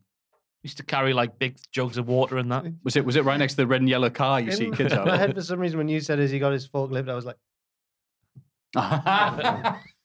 Does he have he is the certificate. he gives them out. He gives the test. I am the table. Yeah. All the good influencers say that. Yeah. The Usos defend their tag belts against the Brawling Brutes in the main event after winning the 4-way last week. Sami Zayn tries to interfere, but Sheamus stops him. This brings out Imperium to attack Sheamus in the midst of all the chaos that the Usos retain. Again, it wouldn't have made any sense whatsoever to change the belts, but they did about as good a job as possible to make you think, oh, hang on. It was a good. This would be the dumbest decision made in a while, but hang on, it may just be, oh, okay, it didn't. Yeah. So what do you think is the best compliment you can give a tag team like them? I enjoyed it. Mm. And it looks like we're going to get more carnage down the line in a good old-fashioned Donnybrook. That's been announced just today, maybe? Oh, yeah, it's on the Extreme Rules now, isn't it? Yeah, on yeah. the Extreme They've added a Rules. 6-man tag. With Donnybrook. Imperium versus the Boys. That's going to be great. Yeah. Where Ludwig Kaiser appears to be a young... Oh, no, his pupils are there. I couldn't see the pupils when it was little. But look at that awful render. I thought that the dichotomy, the relationship of Butch and Ridge was very interesting.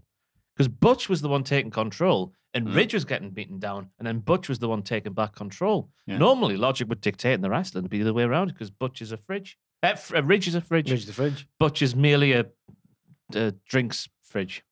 Smaller. Good. Not a fully fledged. Good. That was not a fully fledged fridge freezer just yet. I thought that was interesting. He's a mini fridge. And to sign that Triple H's boy is coming back. Could that be match of the... Well, that'll probably be the big question that week, won't it? So I won't do Oh, it's going to be up there. The double super kick spot has been living rent free in my head this week. I don't know why I'm speaking so dramatically, but it has. It's working. Yeah. It's like a trailer for a film. Why is that one in yellow? Because that's a potential move of the week candidate. That's how I work things out now. But Highlight them in yellow. Do you highlight the winning one in a different colour? No. You just decide in your head. I get to it and I think, oof, nothing's topped that. Yeah. Everything's a move of the week. I liked the bit when Imperium came down as well. I thought that added to the piece. And I thought the BBs, as I like to call them, the Brawling Brutes, are winning over the crowd like Shamooses as well. All three of them are doing it now. Yeah, because last week on Raw, they came out and they're like, what are you doing here? You're a SmackDown tag team. Go away. So like, uh-oh. But on SmackDown, they're like, no, we know who they are. We love Sheamus. And we love the other two. Mm-hmm. Not Fridge is all right, I guess. But yeah, we love Butch. Oh. Butch! Yes. They've all been good En recently. français. I'm looking forward to the Donnybrook.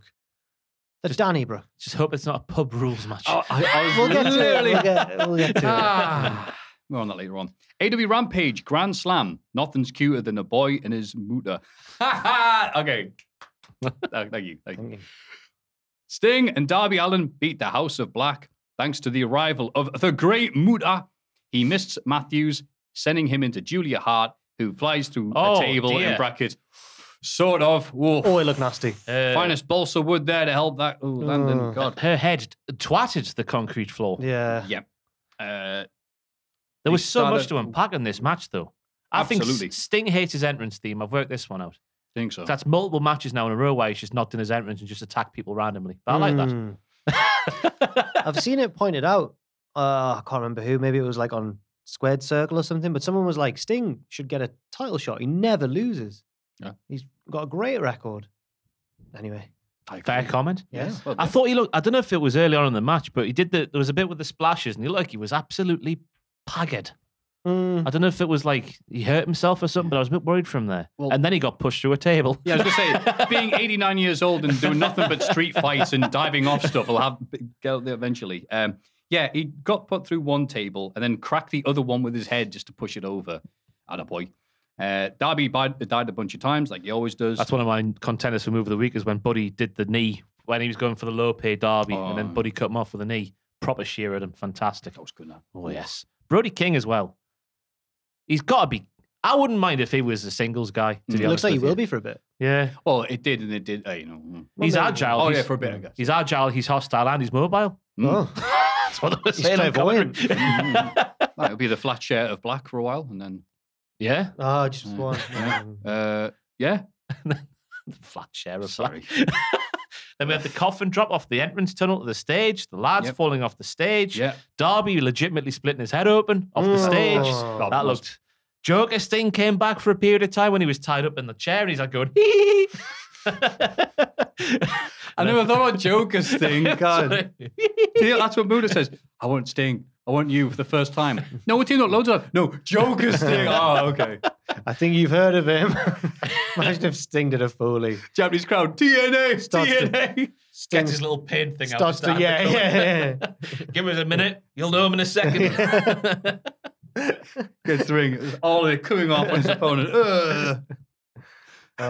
So yeah, wild and crazy match to get the crowd on fire.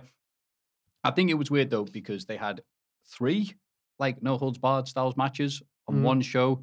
They've already had a show. Grand Slam. Would this baby? You know how this one was 2 hours? Would this have been shot before Dynamite? After, it was afterwards. Think, was after? Because apparently which is why the crowd came out in between. Yeah, to wait to give free Red Bull to these people. It was because Mr. Steven Skodas, our source of news, went to the show and said it didn't end until. Just to clarify, Stephen doesn't bring. Oh no, that was a joke. Sorry, I really do like reading that too much. Let's not put that pressure on Stephen. Sorry. Wow. Steven Skodas' message is about this one show. He was there. Okay, joke. Sorry. My word. 1 million wrestlers around the world. Say it on the podcast, then they'll know. What did he say? He was live in Arthur Ashe, wasn't he? He's trying to get backstage going, I'm in. That it didn't end until like way past midnight after all the stuff. So this was a long show. And you could tell because the crowd noise was up and down. So then after this, we got Hook and Action Bronson beating Daddy Magic and Cool Hand Ange. Mm-hmm. And it is amazing to me that like celebrities have to be at least solid in the ring now. Yeah. When they do wrestling. They can't just come in and just do it one spot. They can if they want to, Tyson Fury. But we do still talk about that as a bad example. Yeah, the guy you'd expect to have some thing in it actually didn't. Ross pointed out on the news that something Action Bronson had maybe jokingly said actually turned out to be just entirely true. Is no bump he contract. Didn't bump once. But that didn't take away from the piece. I thought this was a fun bit of business. Yes. And I thought Daddy Magic and Angelo were the right lads to be involved in the match here. I thought Bronson looked like a wrestler. I thought he could be described as someone who looks like an army tank but with a Ferrari engine. Yes. I think that this week's Dynamite has proven that Action Bronson is kayfabe stronger than Bryan Danielson because he took care of Daddy Magic easily, whereas he took Bryan to like a 10-15 minute match. Yeah.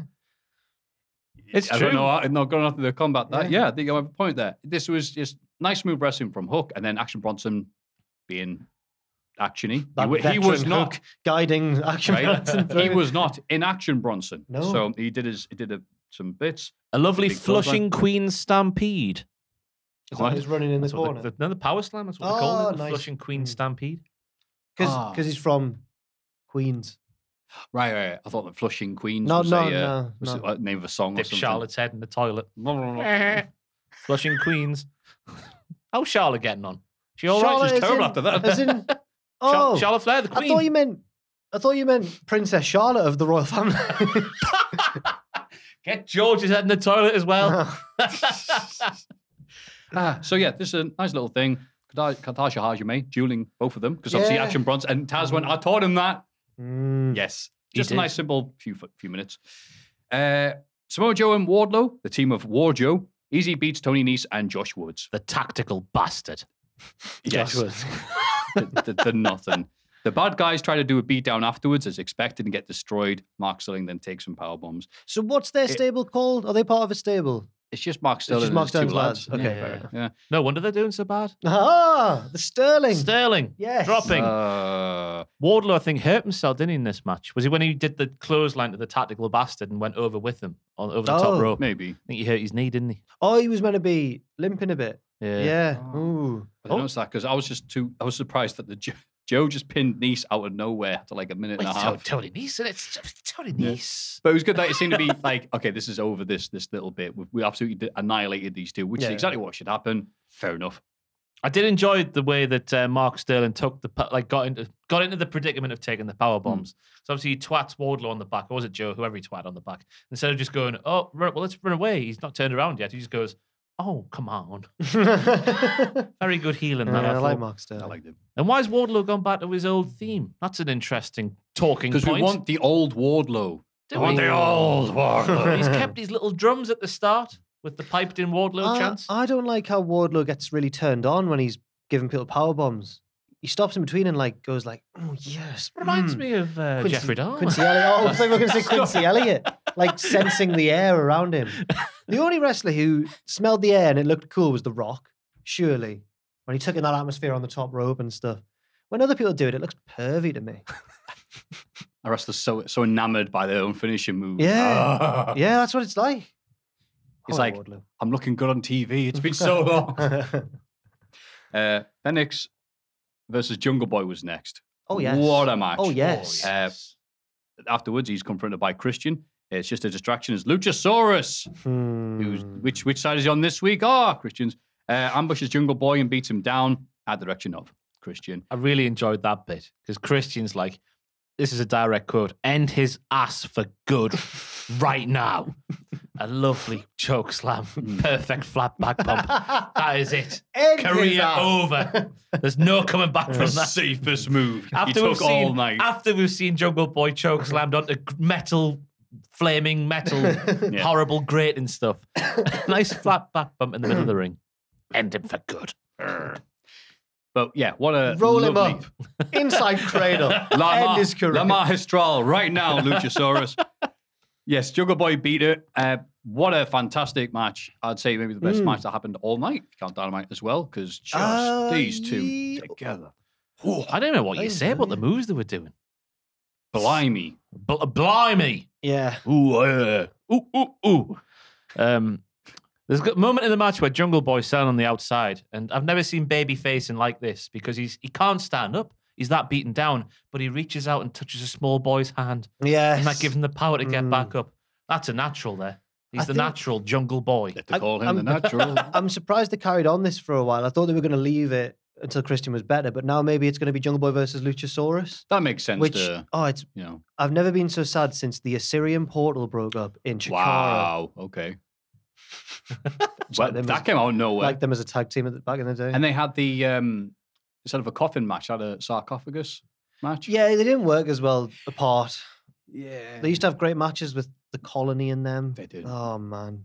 Them were the days. But anyway, until then though, we've got. Glad nothing happened to tarnish Chikara. Let's do The Office. Look at the camera awkwardly, and then go back to this. West Side Gun though, get off your phone. I was about to say, they go, wow, we have hip hop royalty watching it ringside. And they finally looked and they were both of them. Get off your phone. Bored of this. I was going to say, even Phoenix, though, was doing 3 Amigos tribute spots now, which I thought, you were contractually obligated to do if you were wrestling. Were they Rey better Mysterio. or worse than Logan Paul's? Oh, I'd say that about the same level as our Lord and Savior, the greatest wrestler of all time, Logan Paul, right now. Oh, I thought you were going to say Jericho, just to stop the thanks again, Chris, for all that you do. We need to get that out there. I mean, not enough people speak about it, do they? No. Not enough. So far, it's looking like a pretty good 1 hour Rampage. If you stopped there, maybe it would have been all right. And then part 2, Electric Boogaloo started, and We're going 5 sets, Maffew. This is a grand slam. of course, well done. Well done, Arthur Ashe, who was also on his phone watching this. Eddie Kingston defeated Sammy Guevara, but won't let go of the stretch plum, even when security tried to stop him. The referee reverses the decision rather quickly and then awards a win to Sammy. So Kingston beats a few folk up as the crowd chant BS very loudly, and they cut away rather quickly from this. Have you been worked? Are you cross because he didn't win the match? I'm sorry. you mad, bro? You mad? You got work, bro? Yeah, kind of. It's a shame that a match with so much real life heat has gone down a lot, considering all the other crazy heat that happened in AEW. This could have been a main event of a Rampage or a Dynamite by itself, and it was just kind of thrust here with not much time to do much of importance. Obviously, what they did was all right. I don't know why they did the Dusty finish. I don't get it. It wasn't that well done. When they've done it before in the past, like Shamrock and The Rock did it magnificently for like 6 months straight. It was like, there's a big deal, and you get the, Sammy, like, either being helped off by, the Nation or whatever, or on a stretcher. Sammy? I was saying, if he was the Rock in the situation. Oh, right, got you, sir. He'd be like, hey, thumbs up, like, haha. But it was just really quickly cut away from. Apparently because that. And also because the crowd were very, very negative to this live, according to my man in the clouds, who goes by no name. It should have been saved for a less cluttered night, probably, if they were going to do this angle. But I don't think you have to do this angle, really, do you? If they're going to do it, it's presumably set up a rematch where Eddie will just win. I thought that was where they're going for, but I'm less confident now after Dynamite because was there? There's no follow-up. In theory, the rematch whole thing is to give both of them a win, but Sammy doesn't look good here. He got beaten up so much that he won.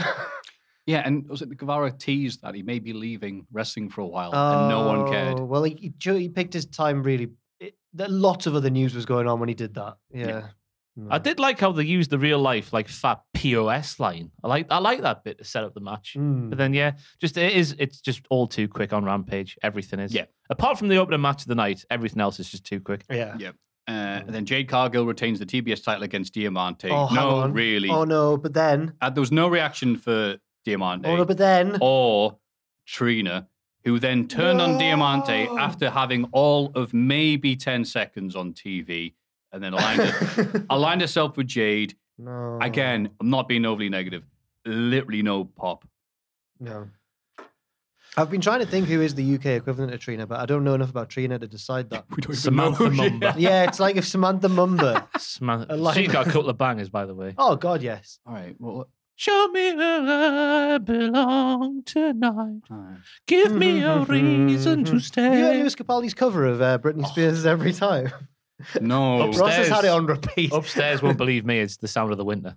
It is the sound. If he releases that as a proper song, that is the sound of the winter. So Lewis Capaldi did a cover of Britney Spears' Every Time, and Ross said it's the song that'll play when England get knocked out of the World Cup. It's so raw, haunting. His voice has got the emotion. He's been hurt by so many beautiful women in all of his life. I really thought that was going to be your move of the week. That version. It's one of those Radio 1 Live Lounge thingies. It just works. Just got released on Monday and I just flicked it on because I like Britney Spears Every Time, as everyone does, I'm sure. But he takes it to new heights, he does. Oh. And I went, I like Lucky. And then Jack Atkins went, but why do those tears fall at night, Jack? Fair enough. Let you tell. Every Time is a good ballad. Yes. That was the first song she wrote by herself. Really? Oh. It's probably better than anything from Harry's House. I tried to clip my neck and it didn't work. Break news that Fraser will be on next week's podcast in my place. So. Ding ding. I'm going to come in like Tyson when he had the towel over his neck for that rematch. Was it with Razor Ruddock when he comes in? He's all like, "Oh, yeah. Razor Ruddock, not that one." Yeah. Razor Ruddock got his two very responsible. Razor Ruddock got his nickname from the boxer Razor Ruddock. Yeah. I tell you what, we'll probably see that on a Triller next month. Yo boxing with Razor Ruddock. There was an impressive catch from Jade in this match where she lost her balance, but she didn't. She just went, "Hugh!" I can't remember anything. Well done for writing something about this match. Well, that's the only thing I could write. We need proper challenges for Jade. The women's division needs serious surgery in AEW. Matches like this do naught for no one. If only there was a segment later on in the week that demonstrated the strength of the women's division. Oh. What are you talking about, Jack? I'm Sreya. The revolution has arrived. I'm the revolution. Hangman Page wins the Golden Ticket Battle Royal. I've got a golden ticket. Last eliminating Roosh. Paul White on the call. That's the big news from this. Yeah, it certainly is. After Tony teased Captain Insano Yeah. before last week's Grand Slam events, he just does commentary for this one match. Well, it's nice to see him. I would like to see Captain Insano though, just laughing at these little virginins in AEW. Virgin on the extreme there, Ross.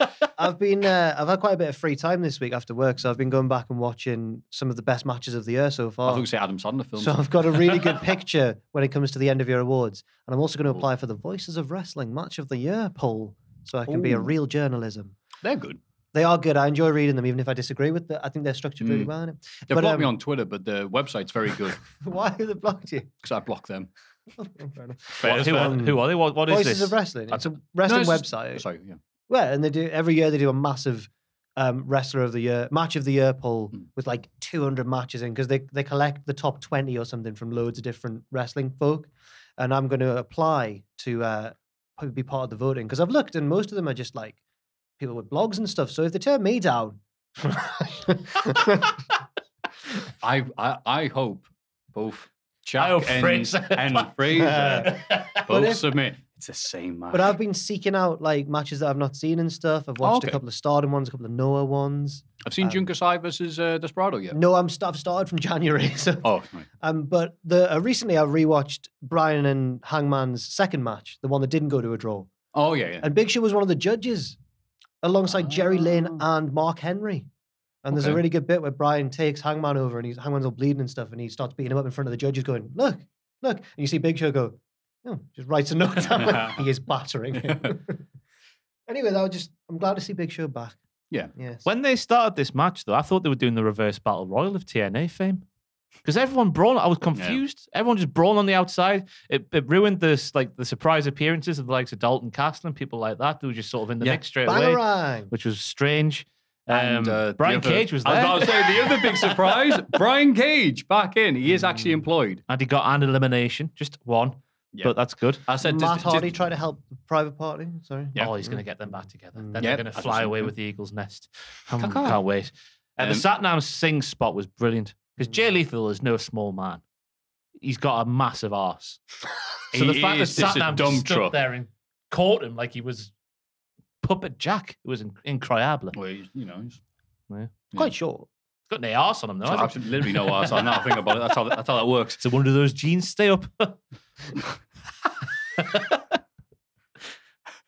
Yeah, it was just a battle royal. It was just a battle royal, but I did like the very last bit with Roosh and going for the Frankenstein. No, so Hangman Page go for Frankenstein now, and then he landed right on his head on the apron. Then he held on to the Roosh rather than the ropes or that. I thought that was a novel finish. Good. Yeah. And then he won, and it was like, okay, cool.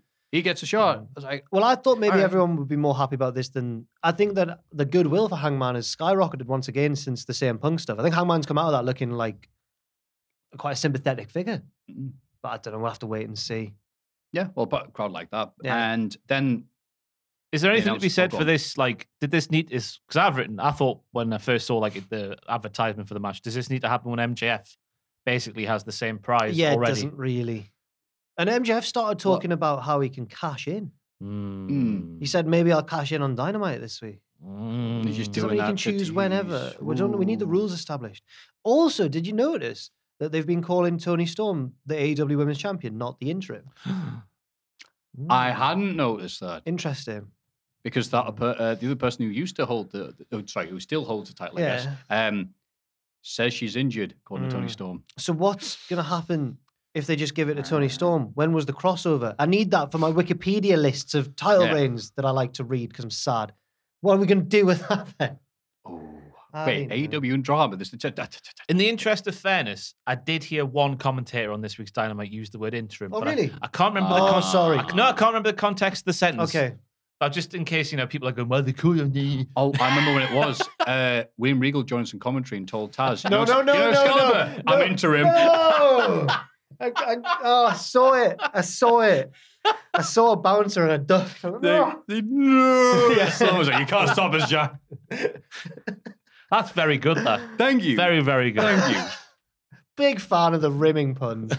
Really good. That's like Lewis Capaldi, isn't it? See him on BBC Breakfast. I did. You said you fancy a ram. Okay. Moving on. What's he say on Twitter? Like, he just a doesn't- classic He miscommunication. does not care. Yeah, I thought, why is it? Who's written that? Oh, it's him. I love that he's very bright. Like, oh, you've got lovely hair, you. Just being outside, you've got lovely hair. It's like, yeah, I've not been to bed yet. Can you tell?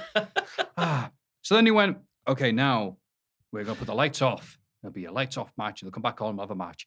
And I imagine at this point, there'll be many people that, get in, lights are off. I can get into bed because they look tired. And that was obviously the perfect time to have Ricky Starks getting his revenge on Powerhouse Hobbs. Powerhouse. Again, the third no-holds-barred street fighting hardcore match of the night. Hobbs got a table set up. Some fans yelled EC dub. So Hobbs told him to shut up. I'll put that. Good. What's this got to do with EC dub, you idiot? Weapons. No, weapons were never used before Yonkers, EC New dub. York. Yonkers.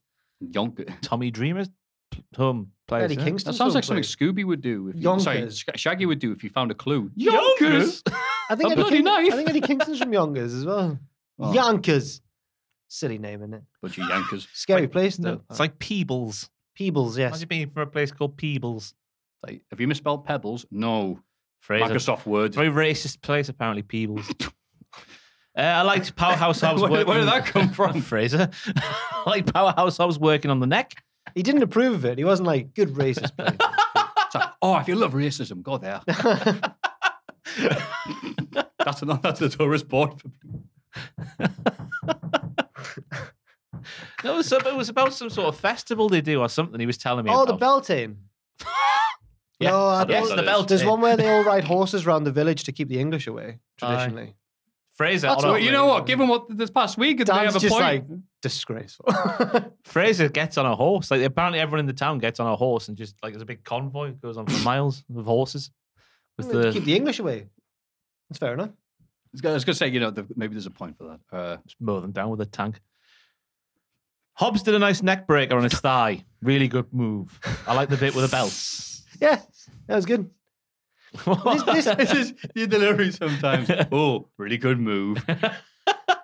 The match didn't really explain to me why they had the squash match effectively No. at the pay-per-view. I knew that Starks was going to win this one because he was squashed. It's weird. There was a couple of moments where Hobbs looked like he had it though. The upturned chairs in the ring looked I don't know horrible. why they do that. It looked To horrible make on you the, feel like that. the small Yeah, of his I know. back. And then the power slam on the chairs. I don't know what else to say here. It was a good match. But Oh yeah, the little things when the sparks when Hobbs pulled off the light fitting. Oh, I like, That's how it happens in real life when you get a bit drunk That's at right. night and then pull your lights off the ceiling. Especially in a taxi. Oh. I like that Hobbs whipped Ricky with Justin Roberts' belt. So Hmm. watch out, pal. Last time someone grabbed something off him, he got released. No. Oh, right. Okay. I thought it was going Necktie. somewhere. I thought it was going somewhere sexual. I'm just going to be honest. It's fine. No. It is After incredible. the last comment. That's on you. There was another spot this week in some other wrestling. Was it in AEW as well, or was it on Raw or SmackDown? I can't remember. Where Go on. someone else ripped off a belt and used it. It's incredible how Oh. quickly the wrestlers can go. It's like Joey Tribbiani with a bra. Bro. It falls off. Eek. There's been It's a good podcast. This. been a lot of Friends on recently. I've seen a lot of Friends recently, and I'm like, All right. Friends is all right. My girlfriend loves Friends. It's like a comfort show, No. but she's seen it so many times. I'm like, how do you? I like the occasional Friends, but I've not got the. Do you like Friends? I don't mind Friends. I was You literally like- you going to quite turn. like Friends, I don't was you? going to turn to you, Ross, and goes, "It'd be great if there's actually no point to this." And this is all he's saying, and he's That's actually. basically it. Yeah. And that was it. Well, I just want to gauge everyone else's. I don't mind Friends. Just There's like, in one episode, Joey gives him a neck breaker on 2 chairs or something. I thought it was going to be like stop that. being mean. It was good. just, do you like Friends? Good for you when you were a teenager, because like you just don't want to be like Ross. Just he's an arsehole, isn't he? Grade 1 arsehole. I haven't seen it since I watched it as a kid, and I liked him. So is he? Oh, is he no. not? You're one of them. No. Oh, don't. He's very manipulative. He's always the victim. You're going to get booted out the CTC with chatter like that, Maffew. The cool Twitter club. You watch your words. Who there. else is in the CTC? I don't know. You and all them accounts. You and all them accounts. That... Like some cartoon that I don't recognise as the profile picture. The CTC will not approve of Ross Geller. Ooh, Oh, no. I enjoy this. No, I'm not even going to try. Just asking for trouble. It doesn't matter. Oh, we left ourselves out there. Monday Night Raw was next. Whoa, so Where- Rampage was exhausting. Go on. We're Jack. actually ahead, me and Ross, of the CTC in terms of the recent trend in wrestling, though, because we've already acknowledged that WWE is now pipping AEW, whereas I think a lot of the CTC are still trying to pretend that WWE is worse than AEW currently. We're ahead of the grave. Head of the grave. We're not dead. I think death is irreversible and she's trapped. That's so great. Weird, that, wasn't it? Isn't it great? Right, anyway. God bless whoever did that. Had the go, bum, bum, bum, let me out. Raw, go, Ms. Force, go. I love that. Bianca Belair opens a show with a promo. Is interrupted by Bayley, who wants a ladder match at Extreme Rules. Belair accepts before beating Io Sky in a nice singles match. Is this a tactical misstep from Bayley? Who's better at a ladder match, her or Bianca Belair? Because Bianca's best at everything. Well, to your point, Jack, Yeah. I would argue that Bianca has had a tactical misstep. Okay. Because her entire promo is about fighting battles against all of the damaged Contral. They're still going to be there in the midst of a ladder match. Why was this not booked as a Hell in a Cell or something like that? 'Cause I know the pay-per-view isn't until whenever. Is it still Or a cage? It's normally October, isn't it? Yeah. Or sometimes it gets moved to the summer. Oh. Yeah, they've been shuffling Oh, it stuff was around. Cody this year, wasn't it? Oh, Of course Seth and it Cody, was. yeah. Oh, yeah, we've had it. Tit fell off, didn't it? That's right. That happens. They get to his age. So, yeah, you're right. Why wouldn't they not have a match that keeps the bad people out? Fight pit, two of them on the same Two night. fight pits. So everyone wants- Or the ball pit. That'd be a good match. Or a ball pit. Yeah. Okay. 24/7 Did title. Shotzi block out? I thought she... Blackheart. Lockhart. What did I call her? Blockhart. That's Teddy Long. Oh, nice. Nice. Thank you for saving me. I thought Bailey was cutting a babyface promo in this segment, though, saying, like, it's her life. And she was dressed like Freddie Mercury as well, and you can't hate someone dressed like that. You think Bailey's going to win? You can't have the Seth Rollins. I wouldn't mind I it, don't- you I know? wouldn't mind it. I don't doubt that Bianca is one of the newer stars of the women's division and she's fantastic. But for the storyline, I want Bailey to win. The chase is always better, isn't it, with the Yeah. baby face? I tell you, it was lucky that Io Who would- Sky had a gear on. Oh, lads. Sorry, that Jesus. was so weird. I don't know why I did I've that. just remembered I've got a Chucky muffin in the fridge. Sorry, go on, Jack. What were you If expressing? Bailey wins, right, and then Sasha came back to challenge her, I would be Oh, delighted. snap. Exactly. Sasha? That's what I thought. That's why I got Who? I typed that name in Mercedes Twitter and nothing thingy, came up. Oh, Mercedes. her. the Colonel's daughter from GTA Vice City. Was her name Mercedes Bernardo? No, just Mercedes, something Ah. else. But I can't remember. What a coinky dink that would Yeah, I be. know, yeah. Oh, Tommy set me- Vassetti. she's Never called- thought he'd get it. You're dressed a bit like Tommy Vassetti today. Oh, thank you, pal. That's all right. Appreciate You got a movement on your breast. Yeah. I'm just Up happy the to see it. Moomins. Up the What a Moomins. Oh, I don't know if Tommy was a fan of the movement. What a theme tune that is, by the way. The first one.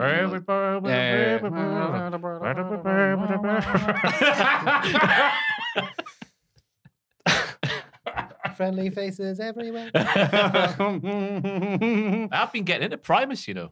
Have they been cancelled? Have you? Yeah. I don't know that I'm aware of. I but I'm watched not up to date with them. the 25th anniversary concert they did I at saw Red that, Rocks, yes. and that was my introduction to Primus. Oh, To defy the interesting. laws of tradition. What a banger that is. Woodstock 94. Oh, I think Right. Dan wants us Well to move done. on with the wrestling because he just went. it's only 3 o'clock. Damn, we've got 2.5 hours until you Yeah. finish. We're Was it- only I on like Raw. the story they told us just like, so we asked Primus, could you sing us a song for the credits? And then they played the introduction, and it was the Closing theme, yeah.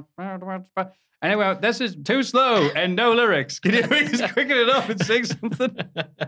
So I recorded backstage at this event. It was like, oh, that's how they got that? Oh, and I didn't realize the credits was just the slowed down. Yeah, opening. what they originally submitted, yeah. But the guy who, I don't know what his name is, the guy from Primus who plays the bass, but it's actually the lead guitar while playing the bass. Mhm. Him, with that Woodstock 94, with the jumping around the stage and that, and I've never seen anything like it. There's only one iconic performance from Woodstock 94, and that's Green Days. Of course, fantastic. yes. The Mud one, the Mud show. And the Mud show? was Primus have a song called My Name is Mud. They came out because that was in tribute, that was it, I think, or maybe not. Oh, no, they getting played that. thrown. My name. Green Days Mud show. It's like I've opened a can of worms here. Stop throwing them out, you son of a bitch. Yeah. Was it Bill Hicks who played, or whatever, performed at Woodstock 94? And he had that one joke where he went, Bill Hicks? What are we talking about? Yeah. I think he was he alive Woodstock. by 94 still? He was at one of those All right, Woodstockies okay. that came out. It wasn't 99. No. But he went, I swear it was that. If I'm wrong, I'm sorry. But the story where he said, hey, by the way, I've lost my contact lens. If anyone sees it, let me know. It was supposed to be a joke, but then apparently lots of people on the influence like, oh, can you see it? Off their tits. Yes. So, Solo, Sikoa. Backstage, The Miz introduces us to Miz Force, his private security team. He they sends had a them off. match.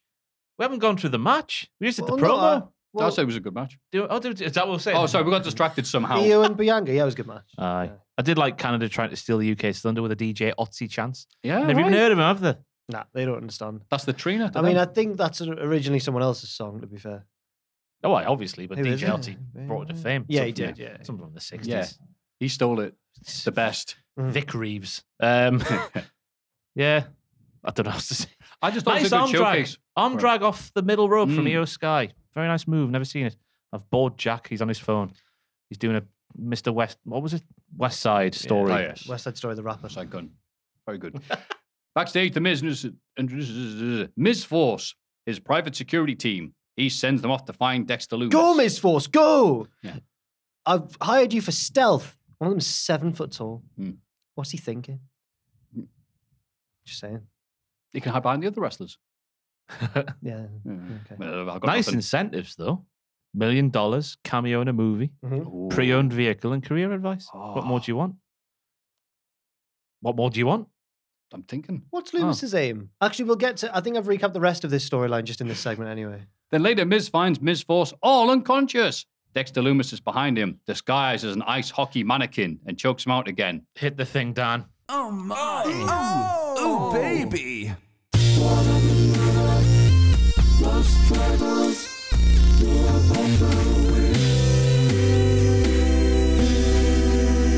The reveal of Dexter Lumis in that hockey statue is my move of the week. Wow. Josh Woods is no longer the tactical bastard. The tactical bastard is Dexter Lumis. That was marvelous. Could 5 you- stars. Was it because it genuinely took you by surprise? Yeah? Yeah. I didn't same. see him. Yeah. Did you see him? No. You knew it was coming, but still, you like reveal. No, it That's wasn't very, like- very it wasn't pantomime. like- Where No, could he be? it wasn't There's like the you- dude right no, behind him. It It's wasn't like R-Truth with a plant pot on his head. Aye. It was much better than that. The But he first had a hockey 10 mask. The first 5 to 10 seconds, you were like, oh, it's just a normal hockey statue. It's been there all night. But then you realise you can't on it and see the stash, can't you? And you're like, oh. You know why I knew Bobby it? Lashley pop. Oh. You know why I got it? Because not being a hockey fan, I see a hockey mask. I don't think, ooh, Wayne Gretzky. I think Jason Voorhees. Jason So I'm Voorhees. like, can't trust him. Fair And I enough. was right for completely wrong reasons. What's Dexter Lumis's aim? To choke out the Miz every week? I don't know what he wants. Understandable. Well, it's not the Oh, family. it's- It can't be the family because he could have had the family, but he didn't take the family. He's been in the house with a coffee table and that. That's right. So that's not a motive. Yeah, I don't know what it is. Miz is the bad guy. Maybe it's for just some karma. Mm, Miz has been a bad guy for many years. true. That is true. He had a quick break in 2014. Then the figure 4. Sorry, invented the figure 4. That's Mm. because Oh, he was you- taught to him by Chris Jericho, Yeah. one of Also- the greatest wrestlers backstage. Also a face against Shane McMahon and lost that feud. When Shane McMahon beat Oh, up, God, I was when his Shane dad. McMahon beat up the Miz and his dad and won. Did that be it? Like, tell me, why are you doing this? And he just tells, your dad sent us because you haven't been ringing him as regularly as you used to. Oh, okay. I hope it is. So George gets back on TV. Yeah. That's what we need, a bit of George. He goes, oh, you. And that's it. He's unhinged as George. There's no filter. Fantastic. Yeah. Like the only time I watched Total Divas was when they're all sat around, or whatever show it was. And he's like, Dad, I've got something to tell you and you only. And he went, his dad, oh, just us two and these cameras and those cameras and those cameras. I went, no, Dad. And they left it in the show. Oh yeah. Seth Rollins cuts a promo about, he might not be the favorite in the fight pit, but he'll find a way to win, like he always does. Okay. He also insults Father of the Year, Rey Mysterio, who attacks him before the match. Dominic distracts Ray, which allows Rhea Ripley to hit him with a chair, helping Seth get the win. So Ray cuts a promo before the match as well, saying yes. under no circumstances will he fight Dominic, which means Dom's going to do something terrible to Ray. And I can't wait to see what it is. What do you think you'll do? Take his mask off? Wipe his ass with I it? think the match will be for the mask. Haha. Mask, Acceptable. mask versus goth lifestyle. Imagine Ray. Oh. The Filthy Animals, no, they weren't gothic at all, were they? Well, you could bring the horns back though. You could, yeah. Part of that's the true. gothic ensemble. I'm surprised they didn't Bring get the back- Rhea things then. Who was it? Who was Ray's? Who was the Filthy Animals like valet? Tigress. Tigress. Right. Bring back Tigress. Bring back Conan. Olale! Don't bring back Disco. Eddie. Oh yeah, God, bollocks to that guy. Yeah. Bring back Hoovy. The Juice. Was Kidman in it? Kidman, Yeah. Yeah. Lance Stewart? No. No. No. God, Team what about Canada. animal? He's the cleanest of all animals. I guess. I am neither an animal nor filthy. I clean myself especially clean. Why did you do that? Oh, wait, sure, Matthew. I was shocked they were doing this so quickly after the pandy as well, because in my mind, at least, the memory is still fresh of the ping pong ball. The eye. The eye. Right, yeah. The eye for an eye match where he ripped out his eye. Do you remember that? Sick. I remember them like putting a lot of effort into it and then just immediately going, actually, Ping-pong nah, ball. you know what, this isn't working. Little ping He's- pong it's ball. grown And him back. going, my eye. And then he'd go, like, oh, it got better. Stupid feud. Yeah. I did like Rollins cutting his head open on the stairs. That was gnarly Mm. in a certain sort of way. Corey on commentary just shouting, Ray needs to come to terms with fatherhood. The weens are going to leave the nest one day, he basically says. You know? The crowd largely booed Rollins, which I thought was interesting. Yeah, you think he was Did like they? the one heel in WWE Did or they? something. They really did Oh, boo him. wow. They booed the Yeah. heel. But at the start, they did cheer because it's almost like, oh, isn't this great? We're getting to see him live on TV. And he starts talking, like, I'm really great. I bet this dude. I did this dude. Yeah, I'm the height of the century, according to this thing. That's funny. And then he starts doing his stuff. He goes, by the way, I hate Ray. He's like, oh, yeah, you're a heel, boo. Oh, he said it. Oh, I said it last week as well. it's got to snow. He's admitted it. Armageddon. The QR code briefly flashed as Dom was making his way to the ring. Oh, yes. Which leads me, Yes. do you reckon there's a chance, right? Because it's all sort of, it's all sort of been surrounding the Judgment Day, hasn't it? These little references like Demon, Finn Balor, flashing up when Dom was there, the leg missing on the hangman. Do you reckon there was a point in time when it was Edge and now they've called an audible? Maybe. That would be possibly. Are we all in agreement that it just is the Fiend? It's got to be the Fiend. Gotta be fair. Yeah, because they've played it at house shows and everyone's doing the flashlights. Jefferson Airplane song. Yeah. Yeah. But just the audio of that, which I thought was Jane! I think it's fantastic, Sorry, that's mate. Jefferson Starship.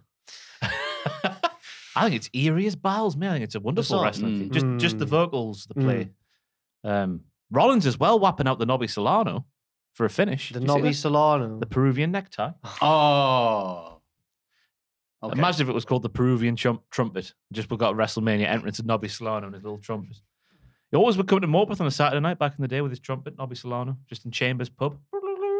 Ah, What Great a guy. times, Man great of the times people. had by all. good lad. There you go.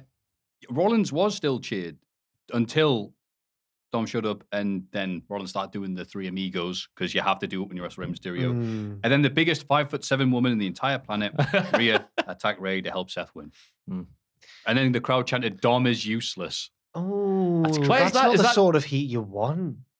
It is if you're Is Dom, it? because he is, and they know. But he's a sub, and he's got that wonderful sub energy. He loves it. Yes. Someone said Chant that. it louder. You know when me and you did the Week in Wrestling, just us two, a couple of weeks ago? There was a did. comment on that which is stuck with me. It was like, Oh, go Ross on. has got a wonderful sub energy. And I'm like, what does that mean? I Oh. could bend you out with this table if I want to do, Matthew. Let me tell you. But do you want to? Nah, not really. Of course. You want to. I'd rather have a strap on up the arse. Riddle was backstage watching TV the right way around, but really closely. What's going on there, Dan? don't What happened there? Miz was watching TV. Riddle was. Riddle, sorry. He was watching it like a human would, but he was like, if that's the TV there, his face was like here. Oh, I've just, maybe. Probably blurry-eyed. Sometimes I leave my contact lenses at home, and I understand. You just stand in front of the TV like. I get closer to my computer screen than I probably should. Yeah. Yeah. Just imagine like standing like you're ordering fish and chips and decide what to get, just like put in front of the TV. Panda Express beat Alpha Academy in a tag match, despite interference from Austin Theory. Later, Theory shouts at Gaylord Otis for losing. he gets a phone call from Braun Strowman challenging Gable to a match next week. Now, Otis cracked me up in this post-match segment backstage, but I can't remember the word he said. He said one thing the whole way through, which was when Theory's on the phone, he goes, "It's for you," like for Chad Gable, and Otis goes like, "The captain," or something like that. He calls him the chief or something. I can't remember what he calls him now. Oh, I wish I knew. Teacher, principal, somewhere. The leader. Oh, he said something. Leader. Gable cracked me up with his little, like, he gets the phone call. He's like, shush. I know that Owen Mawson's a big fan of the whole shush thing. He loves it. My mum, Kayla, is as well. She started watching, ever since the Clash at the Castle, she started watching Raw religiously. And Chad Gable's her highlight of the week every week. He's funny. He's a funny man. It's pretty bad when we start like FaceTime at night. She starts the call by saying, shoes, please. Oh, catching. Try to get away from that when I go home. I wonder if they're on twice a week. Bloody hell. I did like when Braun Strowman issued the challenge. He sounded like he was Bane. He was about to start taking on Batman. It's me, bro. Yeah. Hello, ladies. Yeah. But in this match, I forgot that they were in Alberta. Someone's like, Kevin Owens, yay! And the brother Love Pop. He fought a sign as well. Do you see that? It said, Fight my sign. Kevin Owens, fight my sign. So he punched it. He did. Good that. Good guy. Otis's Gorilla Press World Strongest Slam. I need to mention again. Up there with the best moves in wrestling today. It was good when Owen started doing the sharpshooter as well. Yeah. I think it was Jimmy goes, sharpshooter, obviously, but then Corey's like, the Scorpion Deathlock, actually. What's he like, eh? Womp, womp, womp. But then this is the thing. If Chad can't win after the Theory interference and he does that big old swinging DDT thingy, which looks really good, and I don't know the name of, I should do in my role as a professional journalist. You should. But if he can't win a match after that, I'm convinced he'll never win it all, ever again. Because that was it. He still couldn't get the job done. He can win a match. They are the modern day Dolph and Ziggler, the pair of them put together. Just which wow, one you're is so which? good. I said what I said. Because they're so good at making other people look great that and still being entertained themselves. It's like, that's so great. You never win it. Yeah, You're too valuable. I'd like for them to win more. I'd like for them to both be like upper mid-card heels. Yeah, now they're just kind of Theory's cronies for now. And he's not even in the academy. They're the Miz-Taraj. Yeah. Why is the youngest ever Money in the Bank winner telling them what to do? Who was the Miz-Taraj again? Bo Dallas and Curtis Axel. God, wow. What? Wow. When was that?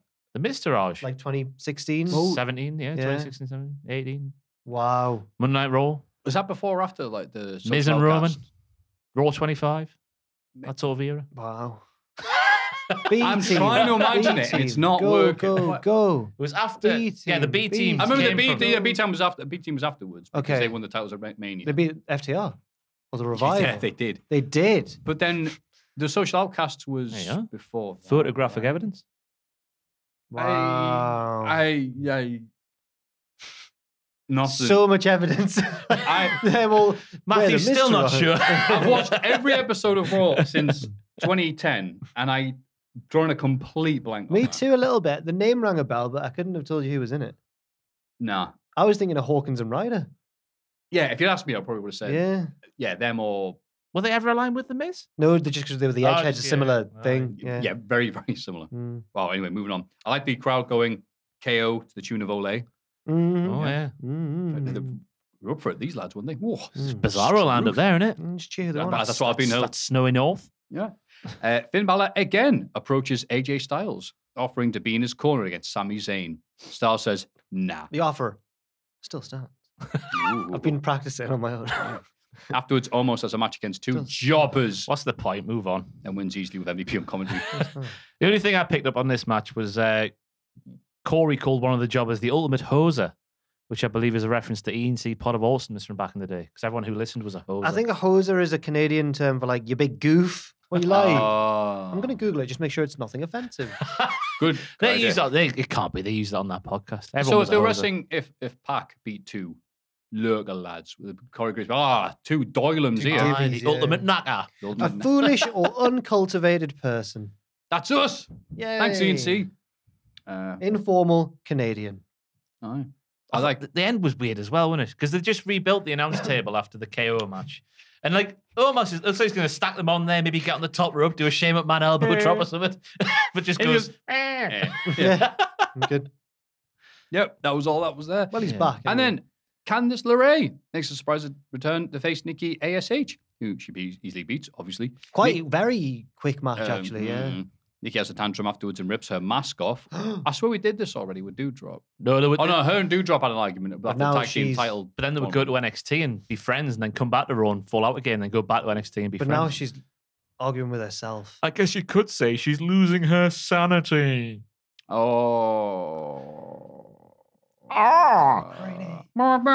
like DJ Uber. As well. Sean Ross Sapp has been confirmed as the scourge of the world wrestling entertainment because he noted after this match that internally it was listed as Nikki versus Doudrop to throw him off the scent.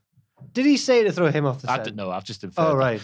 To throw other wrestlers and possible sources backstage off the scent. But he's the main boy, the top dog. Maybe to throw any of the rags off the scent. It was nice to see it not spoiled. The rags. Hogan when he lit the Observer on fire. These bloody red tops. Yeah. But it was nice to see it not spoiled on Twitter beforehand. I didn't see it. Yeah. I didn't see it. It was actual news and an actual surprising bit on Raw. Wow. Do you remember when they didn't remember ever how to do surprises? So they'd go, coming up next, bloody Jeff Jarrett. He'd be like, hang on. And then he'd be after the advert break backstage and he'd be like, just get him to just have his music hit. Oh.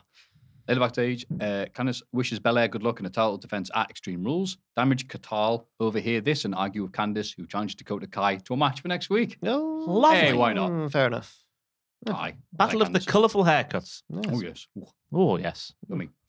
Sami Zayn beats AJ Styles, who also gets the love from the Canadian crowd. Thanks to interference from Solo Sikoa. JD arrive after the match with Balor again offering AJ Judgment Day. Oh, I thought you meant McDonough. Oh, yeah. Oh. Can't say that. Oh. I was like, you've from mixed up Scrubs. Balor and Devlin again? No. Okay. No. Judgment Day arrive after the match with Balor again offering AJ a place in the stable. And AJ again saying, nah. But the offer still stands. Yeah, like Spider-Man. When he's trying to learn how to shoot his webs. He starts doing all that sort of stuff. I used to crack me up when I was a kid.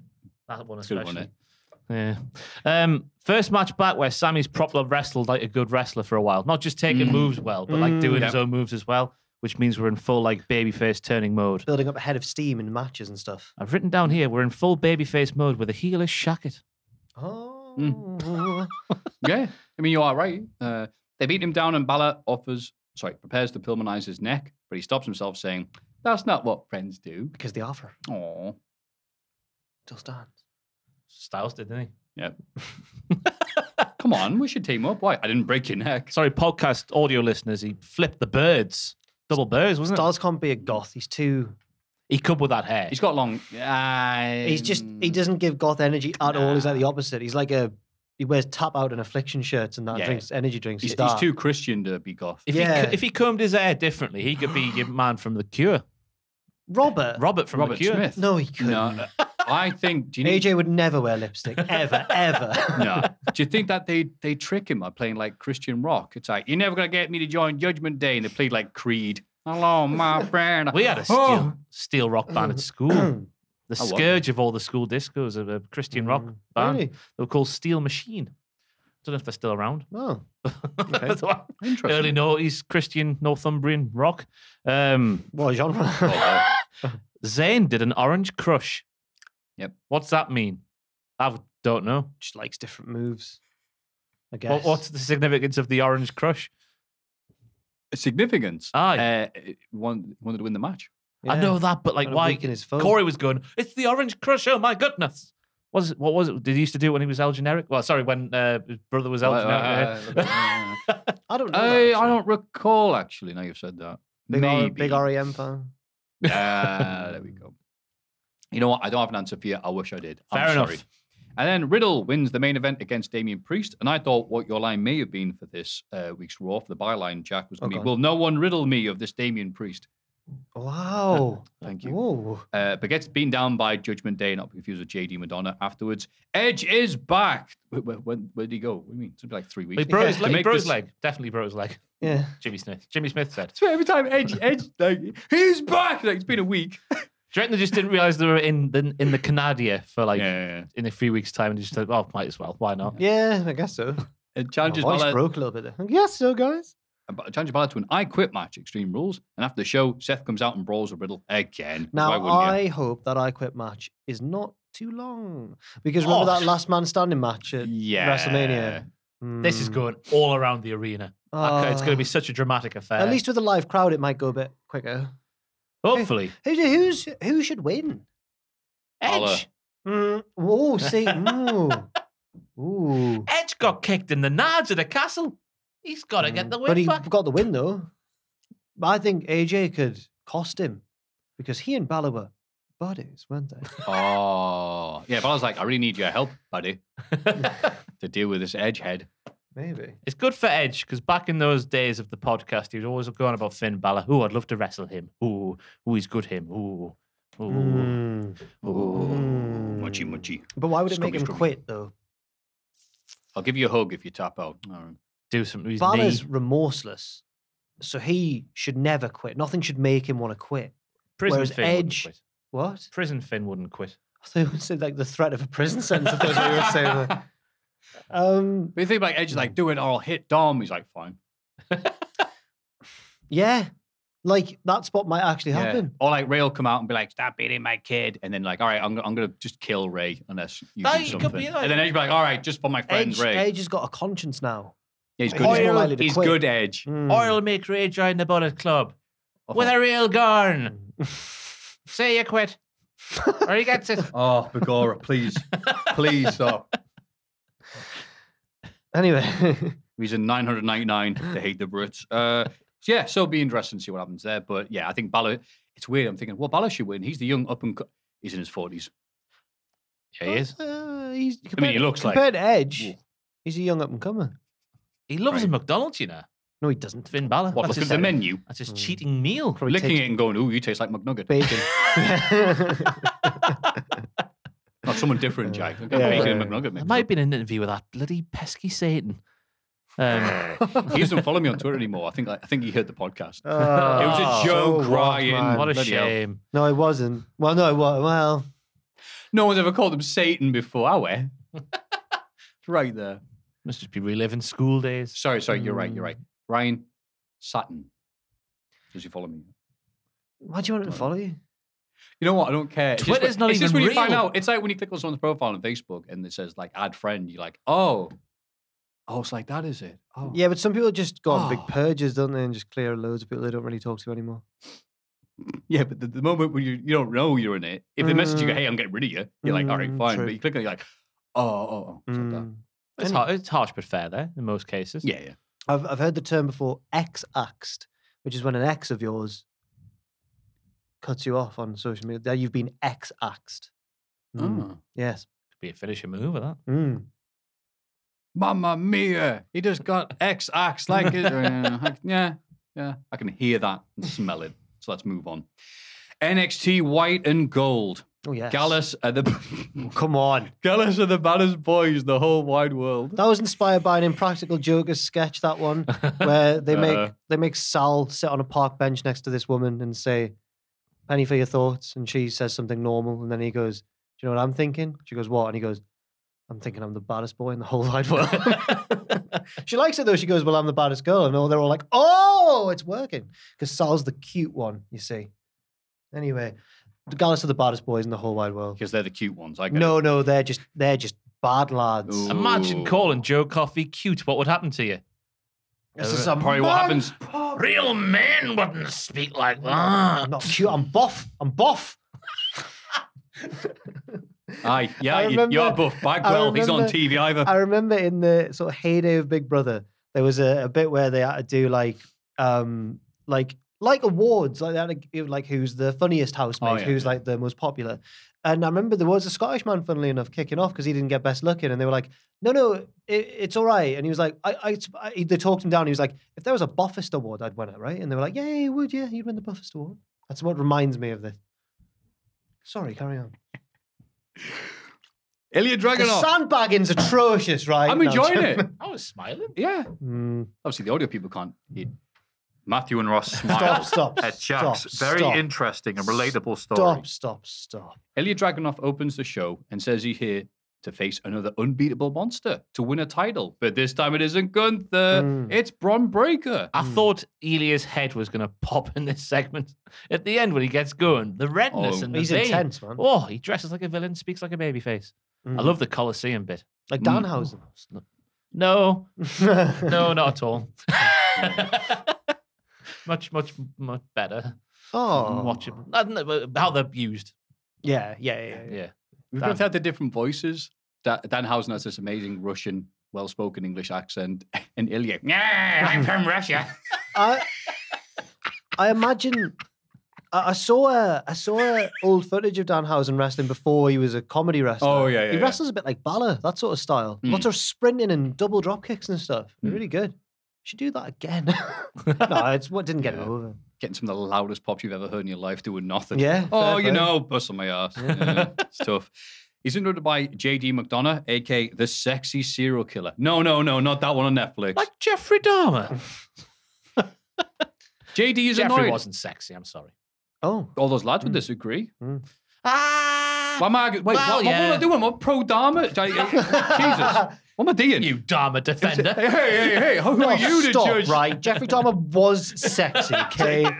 Stop. Anyway, who was annoyed at Ilya for getting in his way and threatens to end his career like he did in NXT UK? Because JD McDonough's just making up storylines here because no one watched NXT UK. But apparently this made-up thing he's saying now, in this retcon we call in the business, he injured Ilya so badly that he's the reason why he had to vacate the title, that then Tyler Bate, who I think is still wrestling for that in that tournament that's still going on. Now, we know firsthand, Maffew, that JD McDonough and Ilya Dragunov have incredible in-ring chemistry because we saw a really good match featuring them at Progress in Newcastle. But can they do it when someone else is added to the mix? I don't know, because Bron Breakker arrives. Oh. And he just out of nowhere drops a Steiner Math reference before suggesting a triple threat at Halloween Havoc. I like that. I did as well. He did. He goes, hey, triple threat, baby. But it was good because they were like, JD's like, no, I don't want a stupid triple threat match, you idiot. What did I just say? Yeah, he got a bit, if that is true, that thing that JD was saying, he got a bit screwed. I don't know if it is true because I didn't watch NXT. People keep cutting in line. But he's already lost to Bron, though. Yeah, you know, storyline-wise, that's a bitch because it was like, oh, that's actually, you know what? I like justifications for, no, why I should get that. I just did that to you. But no one cared because no one watched it. So the crowd, like, even the plants are like, did that happen? Do you see this? Plants did a very planty thing in this, by the way. It's going to be a triple threat. Yeah. When's that ever been a thing? Weird. Look, Bron's just got charisma. Bron's watering the plants. Oh, that was good.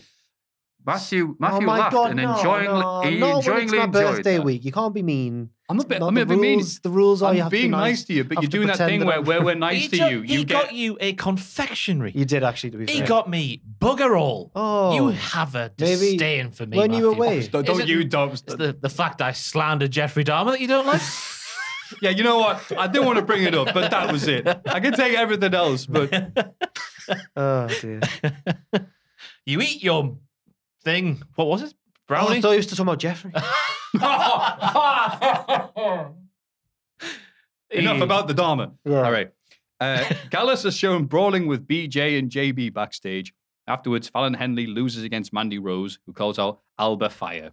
And it kicked off on Twitter because someone suggested that Mandy's knee was better than Kenny Omega's. I was so glad this happened because I saw that's what people were arguing about on Twitter now. Just went off Twitter for a bit and did something else. Mandy's knee is decent. It looks like it's got a heft and a weight behind it. And she's improved God leaps and bounds, right? But Kenny Omega's knee is like one of the best of all time. I felt like Kanye West there. But Kenny Omega's knee is one of the best knees of all time. I love that one person tweeting something is now stretch yourself over to this. I think they're both good in their own ways. I wish them all the best. What about Buddy Murphy's knee? And then I don't know what this was about, but then Mandy put up a video of her in her bra eating a cake and said, stay safe, everyone. But I don't know whether that was about the storm or about the knee or about neither. Wait. I have no idea. Eating pie. It's like, hey, stay safe, Florida. Coming this week to patreon.com/cultaholic. Jack the Job will eat his confectionery in a bikini. In a bra, yeah. Hey, hope you guys were all right with the sharks that are now swimming down Florida. Yeah. It does look bad, like. No, you can do the Kevin Nash thing and eat it whilst on the podcast. People still speak about it 15 years Dan later. Bilzerian did that as well on the True Geordie podcast. It was awful. Listen, what an awful man. What was he eating? Joe Coffey would love that. What was that? That podcast. Because it's all about manly Yeah, stuff. it's shagging in that. Yeah. Manly things. Oh, yeah, what was he eating on the podcast? Can't remember. It was a few years ago now. Yeah. I'm not going to bother say I was... Stop it. Anyway, and then Alba appears in the Tron and spells out the fire and new in fire. Well, she Which I says, thought was nice. I'm more of a visual lady, but she didn't counter in the wind factor because it sort of blurred what she was trying to say. I had to pause and go, One of a visual. what of a visual lady. Visual. You know why they're saying that? Not only because I could fire things working out, she's doing stuff like that, because all going, sorry, your Scottish accent's just a bit, Oh, come on bit now. too thick. This is the NXT universe you're speaking about. I like Alba Fire or Kaylee Ray as a wrestler, Mm. and I think she would be a fine women's champion. But Mandy's reign's been... I don't want her to lose. I want Mandy to keep going. It's much like Jade Cargill. We haven't built up that challenger to take the title yet. Yeah. It could be Wendy Chu. Oh, no. She's already had beat a Wendy- chance. She's beat Wendy Chu, yeah. I think it was You're lost. dreaming if you think that's going to happen, Jack. Alba Fire was lost on me when, Mandy was in there being like, we're sexy lasses, us, and we're cool, and just talk like a human would. I wish we were a trio of sexy lasses. By We the way. are. We can be whatever we want to be. Dan's like, There we yeah. Dan making notes here.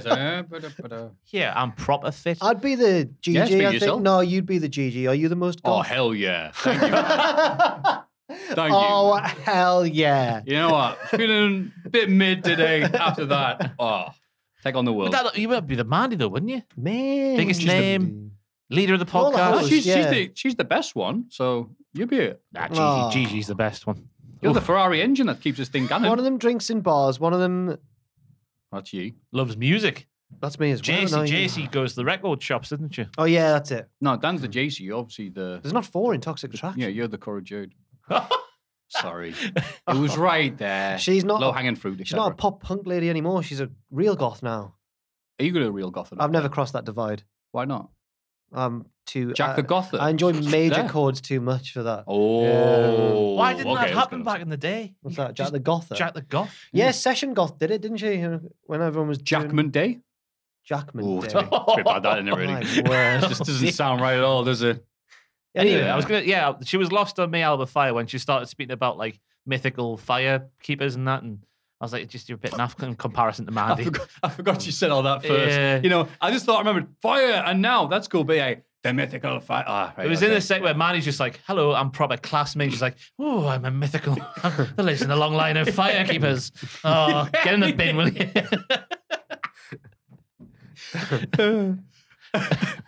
Thank you for reminding me. Yeah, she did say that, didn't she? Apollo Crews I'll is tell you it? who is the woman though. Tiffy Stratz. Yeah, no, but that would be heel versus heel. Tiffy Stratz could be a babyface. There could be a transitional babyface champion, maybe Roxanne Perez. Yeah, she is Okay, good. yeah. They are building her up unless she loses to Cora. Yeah, she needs to, win a few matches first. She's done all right. Yeah. She went toe to toe with Miko Satomura. Man, you'll eat her up. Yeah. Like a Chalky Chalky Muffin. muffin. That's Oh, right, Jack. Oh. He Well, right- but it's not actually my thing, though. I want to see if I can just make it your thing against your will. Uh, Apollo Crews is in a car park at night time. That's already okay. Get out of there. Oh. NXT car park. it wasn't the NXT car park, though. This car park was Oh. elsewhere in NXT land. Oh, okay. Yeah. At first, I thought he'd gone back to the Lake of Sadness, but it was different car park. That might be where you park up for the Lake of Sadness. It looked like Yeah. that sort of Yeah. area, yes. Yes. I forgot about the NXT geography. Just imagine, like, when you go for a chippy tea with your mum and sit in Yeah. the car, look at the lake and Yeah, the yeah. ducks and that. Apollo's just sat there with his chips thinking, should I get out there and ponder on the... Right in my the diary. Lake of But he Sadness? can he? Because he can't see out of his eye. He It's can't- a rubbish view, this. He can see out of his eye, but he can't see into the future. Mhm. It's a crucial thing there. He was writing in his diary, I think. Yes. Dear Stan. He's writing about seeking revenge against Grayson Waller. He has a vision of Grayson with a terrified expression and bleeding eyes. Bloody hell. Later, Grayson Waller worries that Apollo's vision will come true. He was shook. That's a good pun, that actually. Yeah. What? His vision will come true. Well, vision for whatever. He also, you get later. He also tells us that next week he has Roxanne Perez and Cora Jade as guests on his talk show segment. No, right, that was just to build up next week. Yeah, nothing to do with that. But he was shook. I've never seen this side of Grayson Waller before. But it's warranted because Apollo Crews can see into the future. And the future is Grayson Waller looking stoned as balls. Maybe Oh, he's never no. dabbled with the devil's letters before. We don't know. But yeah, Apollo Crews continues to bleed for weeks on end and hasn't Oh, seen anybody for it. Crucially, he didn't bleed the week one after it happened. He didn't bleed, but week 2, 3, he has bled from the eye. Yeah. So what's happened there? Bit of conjunctivitis, bit of pink eye on the pillow. Who knows? It's the same doctor CM Punk was complaining about. Doctor, I think there's some Z-Pack. You're all right. How long's it been bleeding for? A few hours? 3 weeks. I pooped my pants. Backstage. Rod Stewart from Southpaw, that, isn't it? That is, yes. Oh, beg me but pardon. I think they have tried to make fun of CM Punk because that. Anyway, we're moving on. Backstage, Jay Dragunov calls Xiao Quinn stupid. He is, though, isn't he? Yeah, backstage you went, you're rubbish, you. I'm the X No, but Factor. he teased me because people have talked about your potential, and Xiao Quinn starts like the potential pose, which is like, yeah. The fake crowd noise in this segment that was fantastic because Ilya goes, he calls him a total mental moron, and you just hear like a fake, really fake, ooh. But he is a mental moron. No, if upstairs someone said to someone else, you are a total mental moron, me, and you would be like, ooh. Aye, but would make it sound like real humans, not like a, oh, I don't know. Oh, blimey, he didn't just say that, did he? Nathan Fraser was in the crowd. So that happened, and I noticed that Ilya's, I hadn't noticed because I haven't seen NXT UK stuff since the Gunther matches. He gets him down and he just gives him a big old punch rather than doing his Torpedo Moscow, as he called it back in the day. Probably because calling something Torpedo Moscow probably doesn't sound too right about now. Yes. They could just change the name of it, though. I like the move still. Oh, yeah, I never even thought of that. I think it's actually been nice considering maybe they took, I'm not sure if Ilya, this is me, just based on absolutely nothing. Ilya, we've seen what's happening in the real life world. It's probably not a good time to have a big old Russian on our TVs. But he's German as well. No, he's Russian. Yeah, but he's German as well. He's Russian-German. Right. That's cool. Okay, cool.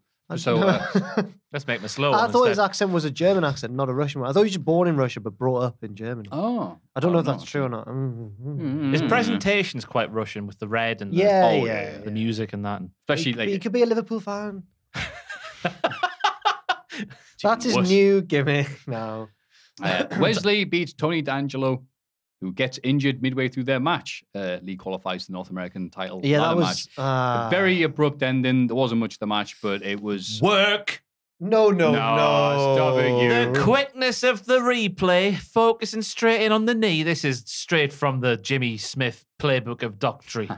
Doctorness, I don't know, whatever. What just would be the point of it, though? I don't know. But the fact that just zoomed in on the knee straight, it's down knee. Okay. Don't work. I thought it was a shoot. I thought Wes looked really upset really? or really concerned. It's because he's been trying to find himself, hasn't he? Stop being the crazy guy and he's like just being more Do serious. you think him and Apollo ever walked past each other at the lake? Oh, he went to the beach. He was the beach. He was at the beach, yeah. He could have jumped into Tanga. What's her face?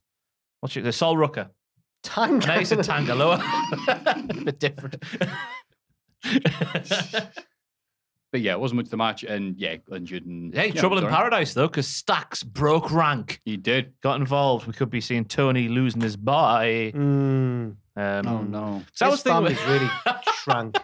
I was thinking the finish looked like it was like a concussion sort of spot 'cause he twatted his head off the thing, but it's just how quick they went for the it's definitely knee injury. I'm like, Okay. I don't believe you. I think it was just because it's pre-taped. That's why they're able to go so Oh, quick. was it? Well, that changes everything. I thought this was a live shoot, brother. No. I thought they were all live, but they're doing pre-tapes and stuff. So Oh, that's fair why, enough. That's why people are saying like, oh, right now this is what NXT looks like, but that could change because once you got the proper cycle, maybe there'll be more. When does that white start and gold, or white and gold, whatever. I have no idea. Oh. I just, it comes in my lap and I watch it and I'm happy. I know what I said. Shut up. Leave me alone. Never nice, though, is it? Sticky in a thigh. Carmelo Hayes and Trick Williams interrupted backstage by Oro Mensah. They respect each other's drip, but Halloween Havoc be every man for himself. And the floor was sodden. That's just Wade Barrett. A couple of drippy fellas. Yeah. And Trick. He's not dry, is he? No. He's got drip. This is going well. Yes. Aye. Yeah. Just 3 lads going. Aye, I don't know what you say. They're not much out, do they? I wish this is one time when I miss Richard. He would have had thoughts on the sound. drip. Would he have had thoughts No, on the he drip? wouldn't, Actually, he? no, you're No, right. that would have been Yeah. it. Yeah. Aye. Oh, good that. It's all right, yeah. Aye, he had clothes on. Aye. What he must look like now, though. 'cause I've Richard heard must have yeah. leveled up. the stuff I've heard about the scene in Japan, because the first week he was there, I think Richard didn't quite know what he had on his hands in terms of like the shops and whatnot. So God knows what he looks like now. Imagine if he came back and he's wearing like pimp hats and stuff. Yeah. It's like, well, you back soon? He goes, yeah, I spent all my money on Japanese wear. It's the best dressed man in the entire state. Do you miss him? Yeah. Ah. It's all right, Dan. Me too. He's dead to me now. A video package shows us a day in the life of Pretty Deadly 2.0. Yes, boy. I thought there was nothing that Pretty Deadly could produce better than this week. Wow, what a great segment. No, things like that. And someone sent us, you sent us, that clip of one of them on that show. Elton. First date. I'm sure I've mentioned this before and just been ignored, guys. I'm just saying. Maybe it's one of these things I've been reminded about because there's so much happens in wrestling, you forget about a lot of those things. But yeah, Elton Prince was on one of that. I mean, those shows were amazing. It's still on First TV. Date. Well, of course, it costs like 50 quid to make. But this particular little clip of Elton Prince getting abused. This woman that they pair him up with, he seems like a lovely young man. Yeah. He looks different. He's not got his long hair. He looks more like Nathan Fraser. A bit smaller, yeah. But he just seemed a polite. His mum would have been proud with his performance on that. She was like, "Oh, look at our Elton." This lady. Until she watch the rest of it. This lady's like, we agree. She's telling him to get the ribs. I think it is. She's like, "No, he doesn't want that. He wants this." He orders something else, and she's so like, she can pick off his plate. Yeah. She's like, but I thought it was just to establish and dominate. Are you going to let us do this? And he was you saying that Elton Prince got a wonderful sub energy? So then, well, no, because he doesn't really work that way. He's not going like yesterday. So I think she has enough. She's also a bit off it because it like cuts to her talking head bit. Yeah. And she's like, "I like being treated like a princess" and all this sort of stuff. And she's like, that's why I'm on a show like this. And she's like, because I've had exes in the past who maybe I like someone who treats me really well because boys haven't treated me very well in the past before. And then really hypocritically, she's just treating him awfully. Yeah, again, obviously, the great editing there. I wonder why. Yeah. And then she goes to the toilet and rings her mate and goes like, "Come pick me up." I just don't like him. He's done nothing wrong. Leaves without saying goodbye. He's done nothing wrong. But it's just the awkward cuts of him sat down going, "Gosh, you're taking ages in there." Yeah. Oof. There was a sequel where they found a better date for him later on. Like that's all right. Was it Kit? Yeah. He has more. That's the origin story of First Date. Oh, if only. But 10 a.m. they get up after all the normal people have gone to work. That's what we learned this week. They feed each other breakfast in bed because they thought about getting a butler, but they didn't want anyone else disturbing their perfect little utopia. I think that's a valid reason. Yeah. 11 o'clock, they try their clothes on. That's an hour. 1 hour to brush their hair. And then once training is finished, where they don't lift weights because they're not animals. They don't lift heavy. Yeah, they don't lift heavy. They bask in the awesomeness of each other. A wonderful promo package. Then they go to bed in the same bed. Yeah. Like Morecambe and Wise. And then cut to Wade Barrett at ringside smoking 3 cigarettes. Completely stopped. If they just recreated the Morecambe and Wise breakfast sketch, that would be the peak. That would be fantastic. Imagine, right, wherever this lass was from on First Date, a friend just doesn't know wrestling, but they know Elton Prince's shoot name and knew him back in the day. Like, you'll never guess what he's up to now. Just show that clip out of context. Do you reckon she's gutted? I would be. Maybe. She could have moved to Orlando with him. Been in the bed with him. Spent an hour. Nah. Coming she's not going to sleep. Kit has to sleep in the bed. Yeah. She's on the couch. There we go. Sol Rucker, I should say, wins her debut match against Amari Miller and shakes her hand afterwards. What do we know about Sol Rucker? She's not made for wrestling because she likes the quiet life. She likes photography and art, cool vibes, music. She likes playing the ukulele. She likes surfing. Her home's the water, but sometimes you've got to come ashore. You do. That's what we know about her. Because tides come in and out or something. When she did her entrance thing with all the flippy doos and whatnot, I'm thinking you're just a crap Tiffy Stratton. Oh, but it turns out, Tiffy Stratton. That's what I was thinking in my head. But then it turns out she's just a slightly worse Tiffy Stratton by the match's end, which means she's very good. Very because athletic. Okay, that's a back out of Tiffy Stratton's really good. Yeah, the future. Weird finish though, the double leg drop. Yeah, just to the small of the back. Yeah, not buying that one yet. Sol. What was it called? Like Surfs Up or? Yeah, something like that. Cowabunga dude, yeah. Riptide. Joe Gacy beats Cameron Grimes thanks to interference from the D-Yard. I just want it to be over. Is this storyline going to end with like Cameron getting knocked down so far that he has to join the schism? Maybe, yeah. I guess no. So. It looks like you've done it. No. You already told them twice, they were still going. Might be a secret joinee as well. Conspicuous by their absence, the red hooded figure. Yeah. While there was a Chase U rally going on. Stop it. No. Oh, she's not there. She was at the Chase U rally. Oh yeah. Oh, if she hadn't been there. I was going to say that's a giveaway. Because Dave Meltzer was there. We'll get on that later on. Though, he did. Yeah. Then Nikita Lyons beats Kaden Carter. She does. Very sexy match. Lots of sexiness. I think the kids call it a thirst trap. because there's spankings and all. The finish was good. Sudden kicks, strikes, and otherwise. Wait. The crowd's quiet. Wade Barrett sending Vic Joseph out for a second pair of tabs. Who was it? Who was it this week? It was like some old retired wrestler with a podcast or something. Oh no, it was Kenny Omega. That was beautifully cynical, Jack. Wow. No, I know. He said that. He said Nikki and I can see why people like her. She's a big, beautiful lady. Fair enough. All right, fair enough. He was just very honest. Both lasses involved with doing, thirst trap, 2 Ps. Yeah. Is it 2 Ps? Am I getting confused with Kevin Trapp, the German goalkeeper? Oh my God. Is he a thirst trap? I don't know. Watch the Sound of Music, the Von Trap. Whatever. The Sound of Music, yeah. Chase U hold a pep rally where Andre announces... They're so British. They hold a pep rally. Yeah, this was an American sports press conference. So, I think they're like... There's one in Greece at the start, near the start, where Sandy's a cheerleader. And it's just a big party for the team before a big match or something. Right. Yeah. But also, for some reason, the wrestling press were there as well. Yeah. We never got any accredit. No one loves us. Press accredit. Apart from, the WWE. Andre announces he's got a ladder match qualifier next week against Von Wagner. Tom was there in the press conference. Oh, right, aye. Just like unlike companies we could mention. I remember the press. Oh, word. AEW hate us for some reason. Yeah, that was they it. do. Yeah, that's what I was trying to say. The hoops I had to jump through to get people on straight to hell was back in the day. It was terrible. Yeah, they really don't like We us. were really complimentary for a while. We love them.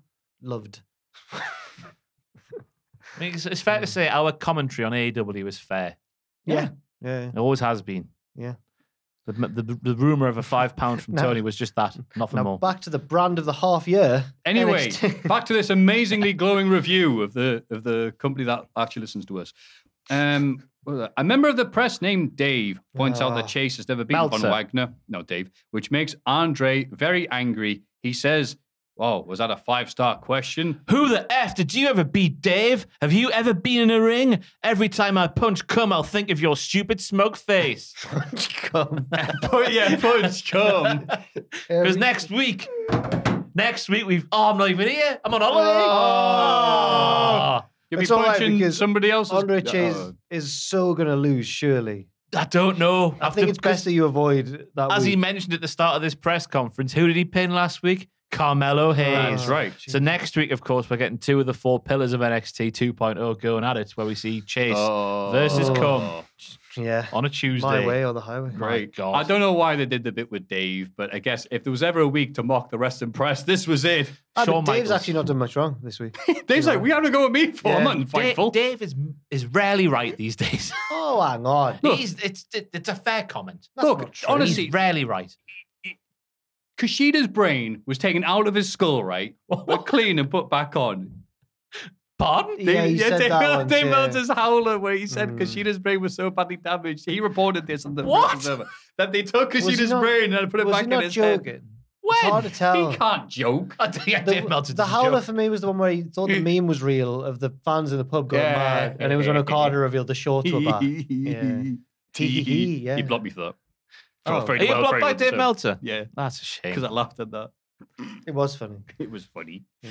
But yeah, it's just when people bring up the bad news or what. Oh, actually, no, he did have something to do with the Alistair Black thing, didn't he? Didn't he say something that Alistair Black said, no, that's not true? I'm not. I can't remember what Dave did this week. Yeah, you know what? But, yeah. You know what? Yeah, let's make fun of him. Well done. No, don't make fun of Dave. He's all right. No, Andre can He's do it. all right. We can't. That'd be bad. We want him from straight to hell. Who? You. What? Oh, sorry. The wrestlers hope you'll go to hell. My apologies. Well, Dave. Damon Has Kemp. Dave not been on Dave straight did. to That was hell? an attempt at a joke. Dave's I'm been really on sorry, straight to hell, lads. hasn't Dave he? did it in Yeah, 2018. he's been on straight to hell. All those years I know, ago. but it didn't work. Right, okay. I apologize. It didn't work. We're all pricks. Adam bombed.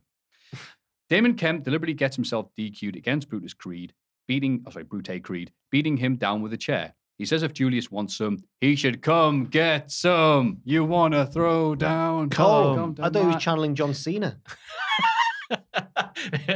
I thought Brutus looked really silly climbing up the stairs like that. Really silly. I really laughed. He did like that up the Yeah, stairs. like a child Yeah. racing your dad up to bed. Like, I didn't think it like that. He ruined it now. yeah. Here comes Bruty. I like the start of the match with Bruty going down the ramp, just setting the tone, good and proper. Then we got the biggest rest hold I've seen since Randy Orton from Martin Kemp. Long time that was in. It means he's a pro. Yeah, obviously, yeah. So slow it down, grab a hold. Aye. Wow, look at that. And amongst all the kids there, all these quick kids, he's slowing it down. He's a bad guy. And Brutus is a powerful man. Mm-hmm. I like the finish with the chair. There are no depths this man will stoop to. That he won't stoop to. Yeah, they're very much opposite of what I said. Yes. He's an evil man. Yeah, he is. But also, right, where was Julius? The commentary team said he'd be watching backstage. But if he really cared about his brother, he would be out there fighting. He said it was, they're too honourable for their own good. He said Idiots. singles match. I think a little. Yeah. I think a little part of Julius secretly didn't want Brutus to win this match because he wants to be the one who takes out Damon. He's been the one most personally affected by this. Why would you think Brute and Julius will have issues?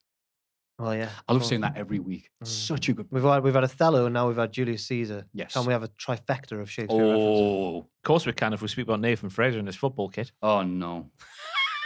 Oh, I left out that video package actually. Sorry. God, Get right to it. One of the highlights of the week. So we know how Nathan Fraser, if he didn't want to do wrestling, would have made it the EPL, the Premier League. Yeah. Source Nathan Fraser. We had a scene here where he's in an Enfield Town football kit just down the park, because that's the team that NXT UK had some sort of affiliation with. Oh, I forgot about that. Thank you for explaining that. He's been tired before, and because he was the player his team always turned to, he knows how to win the game in extra time. He does a very good overhead kick, to be fair to him. There's no keeper in the net. He's not letting it. Oh. Yeah, it bounces before it hits the net, but that's not quite not quite EPL standard. But you know, he did the motion of he did the two kicks in the air. So that was good. But they're he's actually now a footballer. We've got a footballer in NXT. He was in a football kit. If he wrestles next time, when he does there's still one more to go in the best of three with Axiom. That's it, because he's saying that's why they're going to extra time. That's why they bring him on for a sub. If he comes out in a football kit, I don't know what I'll do. They're acting like this is mad. Like the chances of these two lads going to the third and final decider it's unbelievable. That Never this happened happened. before. It's best of three. Crazy it is. Yeah. Well, actually, just You know, it's so crazy. You have to be football mad. He's football crazy. Grab a power. But imagine being like a grown man and going down the park for a kickabout on your own. That's nice. And then Was he in a full kit? bragging is full kit. Full kit wanker. Bragging about scoring an open goal. I love it. In the NXT kitchen, yep. Well, I didn't know what this room was. Yeah. I've never seen it in my life. Quincy Elliott It Chisholm. looked like the kitchen in the prelude of Metal Gear Solid 2. The kitchen in the cruise ship in the Good ship. reference. I'll catch that. Looked like one of the cabin quarters Put it in kind my of. pocket. Yeah. Thank you very much. I'll eat that later on. Quincy Elliott cheers up Sanga after his loss last Quincy week. Elliott's a horrible dickhead.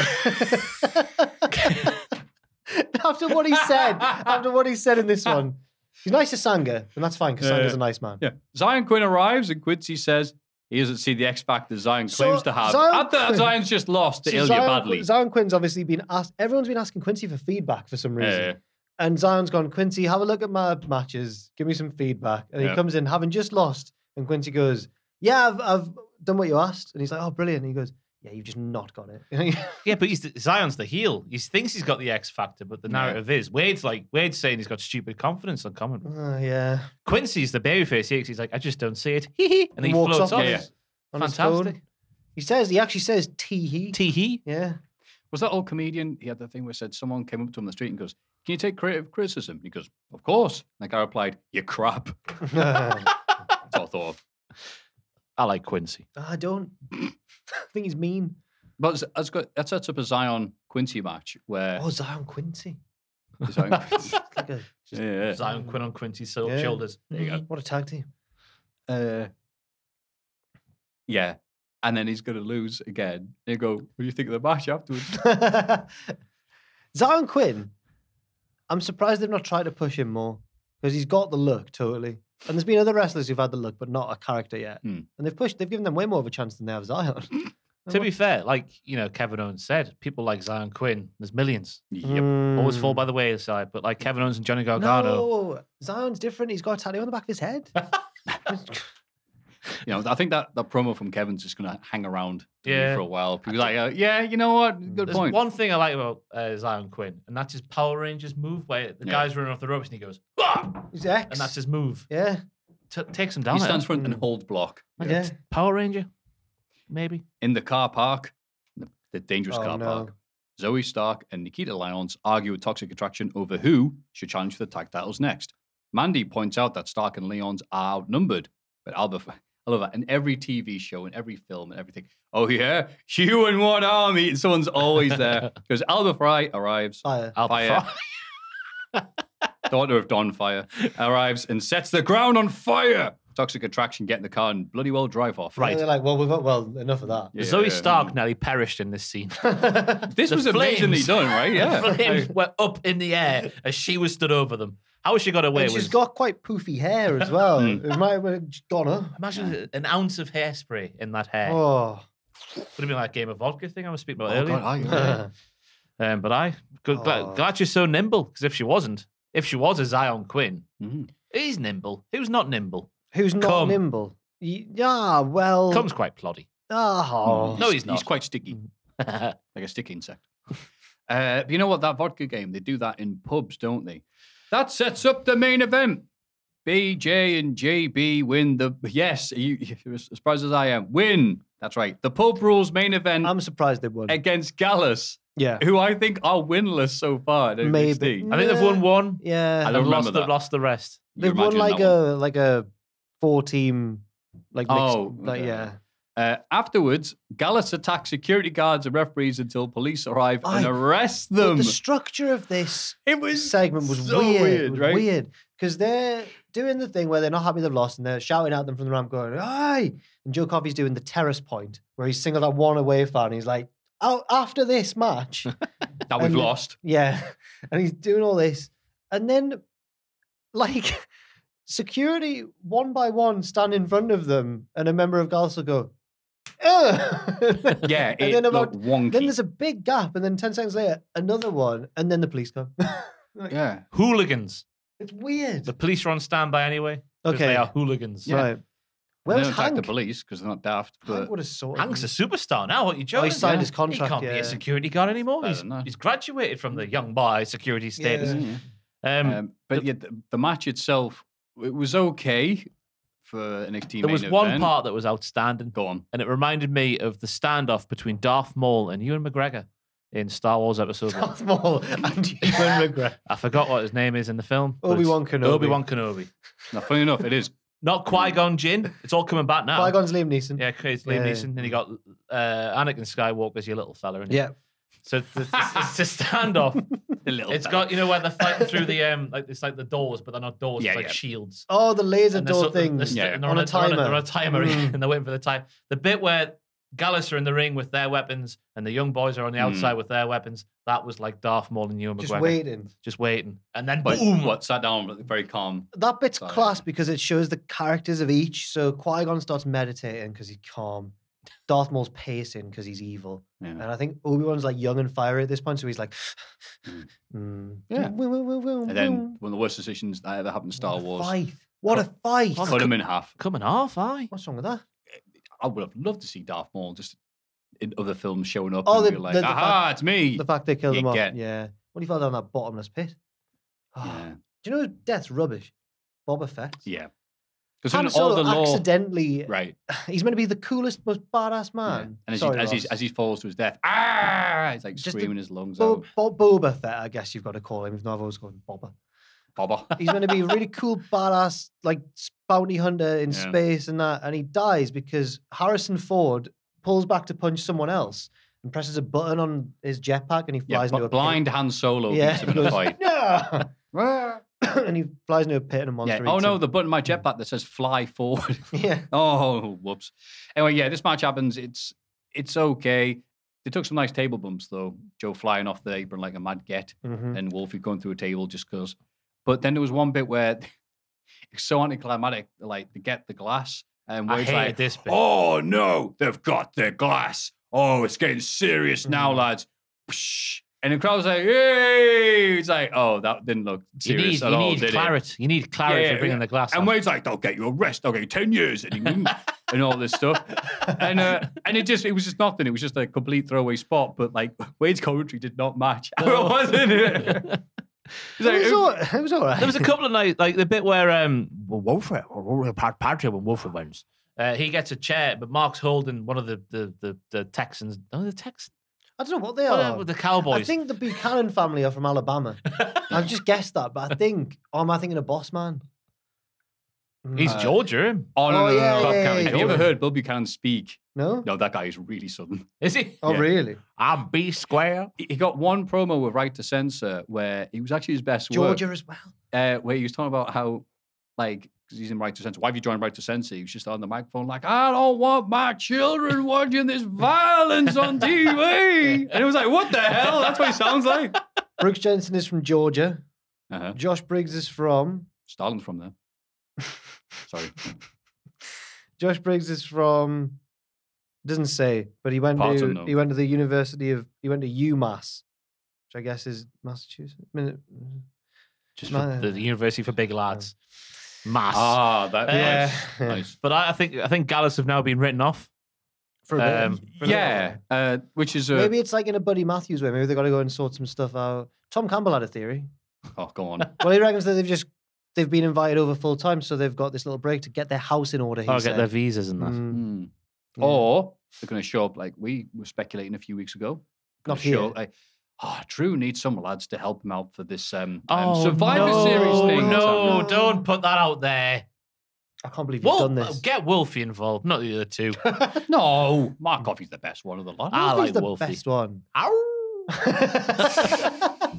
We're the Wolf Pack. There's never been one of them in wrestling before. I thought that the match was going to be like Drew and Sheamus and Butch and Ridge, and then one more Wolfie maybe against The the Bloodline, and that's when Zayn's going to cost them the match, and the cracks start to ping ping. That could work as well. I'll allow it. Yeah. Sound like Fraser Porter there. Yeah, that's all right. Yeah. You should listen to Harry's house. Anyway, AEW Dynamite. I wish we got Orange versus Juice instead. Oh, that's good. That's a Thank you. keeper. I was more proud of the Muta one, but thank you.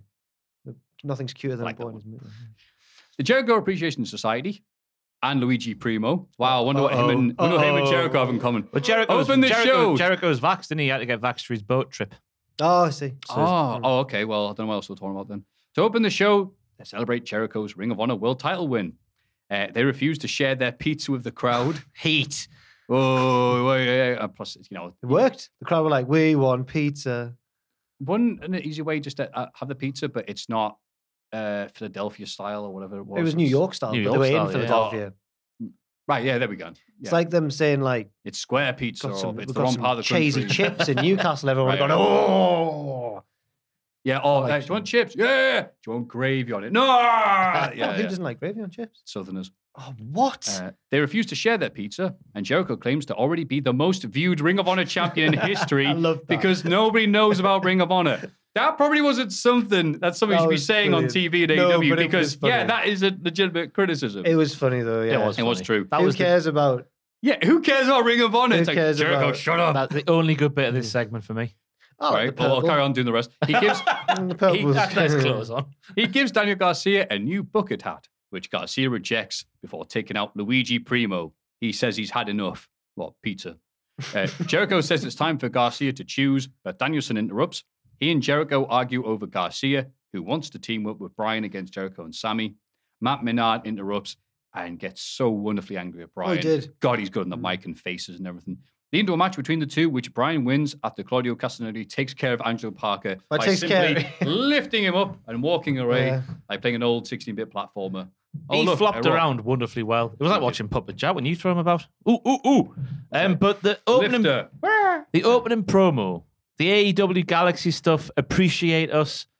Appreciate it. That's the best angle in wrestling you're trying to like laugh at. Yeah. And you're not very good yourselves. Oh, Nelson. The shots at WWE are not landing anymore. They used to, but they're not landing anymore. Well, were there any in this segment? I didn't think there was. I've just said two. then. Acknowledgement or appreciate us. Yeah. I didn't. Do you think You know that's what? just Maybe I'm being coincidence? thick. I didn't realize that was maybe a WWE The way they thing. say it though. You know like- what? Maybe I'm just so far deep in it. I I'm didn't not realize. but yeah, fair 100% enough. on it, but this week made me more. What is Wait, going on? up 2 there? seconds. There's a lot of noise. Upstairs. Tribal Chief, you deceive us. I don't know. And then he's talking to the elders like Heyman. It's the elders. Affa, we're sorry. And then was that the Garcia turn? No, Well, no, we're building up to it. It's a story. I think what Tony needs Is that to do what we're now, building up? 'Cause he he was needs to stop teasing us now. He needs to poo or get off the pot. The Jamie Hayter thing has gone on too long for me, and the Garcia thing. The Jamie Hayter thing's ended. She's back with Britt. Recently, was it. no, No, she is. that's not the end of it. They can't do that. Yeah. But recently, on my weirdest episodes, I've done stuff with Billy Kidman and Tori Wilson. Have just happened to be on like 2 of the ones I've done, and in every single time they appear, Tori Wilson, I think she's turned on Billy Kidman 3 times in I'll 2 bet shows. she has. No, she's betrayed him. Sorry. Like 3 times in 2 shows. She did that as well. And it's like what I'm feeling about Daniel Garcia. Like Jericho just needs to realize, no, he doesn't want to be in the group anymore. It's just the way he was like, well, I think I've had enough, good sir. It's not a moment. No. I hope we are building two-way moment, but now that moment has been diluted by this little thing. He was like, what if I team with Bryan Danielson? Crowd go mental. Why couldn't they just do it? Just do when, one when moment. When he won in Buffalo, Jericho comes out to congratulate him, bang with the Yeah. bell. That would have been amazing. Imagine if, when the goat and the donkey broke up in WWE. Oh, Owens and Jericho. Yeah. Oh. Imagine if they did several little moments before that one big moment. Crap. Yeah. Wouldn't have had the same effect. I AEW has lost I its like way. unspoken hints, but I don't like Yeah. spoken ones Hints. where he's like, well, what do I do? Well, What if I team with Danielson? I think I've had enough, good sir. it wasn't the worst segment of the show, but we'll talk about that. Didn't think it landed, though. No. I'm was good. of the opposite though, Ooh. because I've been like, all right, JAS, WWE, yeah, hey, get it. I'm like, all right, whatever. But this week, I went back to liking it Oh. way more than I had, mostly because of Jericho, which is, I don't know what the hell's happened to us. But no, he was actually just very good on the mic, and the fact that good he on is the building up to this going, look, I'm so much better than Ring of Honor. Isn't this great? I'm going to ruin Ring of Honor. While the Ring of Honor Pure Champion's right there. It's like, oh, here we go. I'm looking forward to this. That is fun. And more on later, Jericho compliments to come. Ooh, Regal exciting. on commentary again, though. The music man is off his nut. He just started playing music randomly, didn't he? They played a bit of Brian's song. Yeah, he just play the.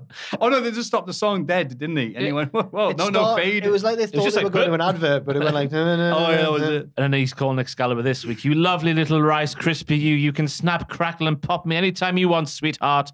But then, interestingly, he was like, the proposed like Garcia being part of the BCC. And he was like, no.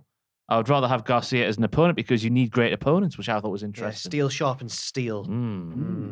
But the beatdown from Daddy Magic went on for ages. Good pause. It went on for absolutely ages. And I was like, this comes mere days after Action Bronson was pissing in his eye. Yeah. Yeah, it needs to be said as well. They were in, where were they? Philly. Philly. Getting Yeah. Silly in you Philly. couldn't tell, could you? Due to the fact that the crowd made bugger all noise. Ooh. Hey, look, Philly fans, Wow. could be their own worst enemy when it comes to this. Either they wasn't properly mic'd up, or they were just not. Easy feeling it. dub. Oh yeah. Why is it that EC Dub, right, is so associated with Philadelphia, but then you watch it's always like, this happened in New York. The You're arena's like, there, what? isn't it? Oh, yeah. The fabled ECW arena. Those shows where they do And then like all one night the stand 05. Heyman's a New Yorkian. Bully Ray is I don't know. New York. Yeah. I need to bring up the song Mixed Signals by Robbie Williams now. Which one's that? You're sending me mixed signals. I don't know Like that it's one. 2017. Oh, forget it. no. It was like, what was it called? The Heavy Entertainment Show, I think the album was called. It's off that album. Because Well, 'cause he's getting old. behind the scenes at the stalls, they're still selling CM Punk t-shirts. But then this promo package that happens after the opening segment where they're on about Moxley and Jose. Tony Schiavone says it was the summer of Moxley. I did notice that. I didn't think that was. Should we pipe in a fake NXT 2.0? Oh no, you. What were you going to say, didn't. Matthew? I've cut you off. Oh no. You said better than me. Yeah, I'm waiting to see what happens. This but- segment's gone on for ages, hasn't it? Sorry. Willie Yuta interrupts the show to cut a promo on MJF. You fat old prick. He said that to Tony. Yeah. I think he did. Wheeler was better than last week, so he tried to go like, all right, cool. I'm gonna just say all the stuff. Come Oh on, my God. let's just hurry up, Once MJF. Let's do the usual bits. Once it kicked off, We can- it was just 2 blokes. What? Go on. Yeah. Wow. I just want to say The sandbagging. that Jack says he's injured. They both were just shouting at each other a lot at one point. I was like, oh, they're shouting. I Loud liked noises. Yutas Kavorka in this, like, because he starts off, let's go on with it. Just do your little low-hanging fruits, and then do your little sports team. reference. They still booed it, though. And Even though he said it sarcastically, they went, oh, boo. I like that. And I like the Phillies are good. It's like, come on, Philly. I like the fact he's like, they haven't qualified God, you whatever hate for a Philadelphia, we've learned. Wow. Again, for all those CZW and ECW shows I watched, and all the times I'd go there, sit in their hands and be like, Wow, all right, Maffew. the bell would ring, ding, ding, ding, 10 seconds of the match. Boring. Shooting on Philly. One of the worst things to happen to wrestling was the fact that Heyman did such a good job of making it go like, the wrestlers are the second most important thing, but you guys are the number one. And they've lived off that. They've lived off that rep for decades. I can't wait for people to email in from Philly. Good. Now. They know. I've got what, Starcast 6 is in where? I love my favorite Tom Hanks film. Would you believe it? It's Philadelphia. But where's Extreme Rules? Is that in Philly? I don't know. No, WrestleMania's supposed to. Sorry. Is it WrestleMania that's going to be in the Philly area? Surely they not. do, No, that's in LA. People But talk the one about after. like, yeah, Maybe. one event is because people keep on talking about the WrestleMania. I think they're doing an ECW tribute at the WrestleMania. Like how? The remaining people that are still alive. It's or in what? Philly. He's just Extreme Googled Rules. WrestleMania Extreme 40. Extreme Oh Rules my in God, Philly. life is going to end soon. No. Sorry, Matthew, before I interrupted you. Do you want to, you can carry on. That was me who was talking about you as Kavorka.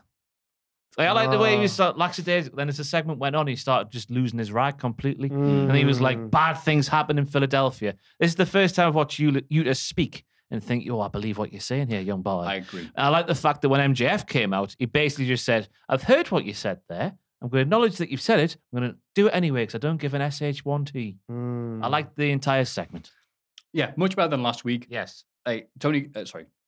You were coming out and going, yeah, could we just skip ahead, skip all this, blah, blah, blah. But then the crowd being like, yay, we like this dude. And MJF be like, no, I'm not going to Wheeler is from Philly, which helps. Aye. But it still worked. It worked. And he goes, we've wrestled each other loads of times. We've come up there's all these little indies and stuff like that, but I want to fight. Yeah, I'm like millionaire at 26, blah, blah, blah. You're all poor. And here's the ass boys. Sorry, not called it. You can call them the ass boys. do you know, The Gun Club. That's the old the ass boys.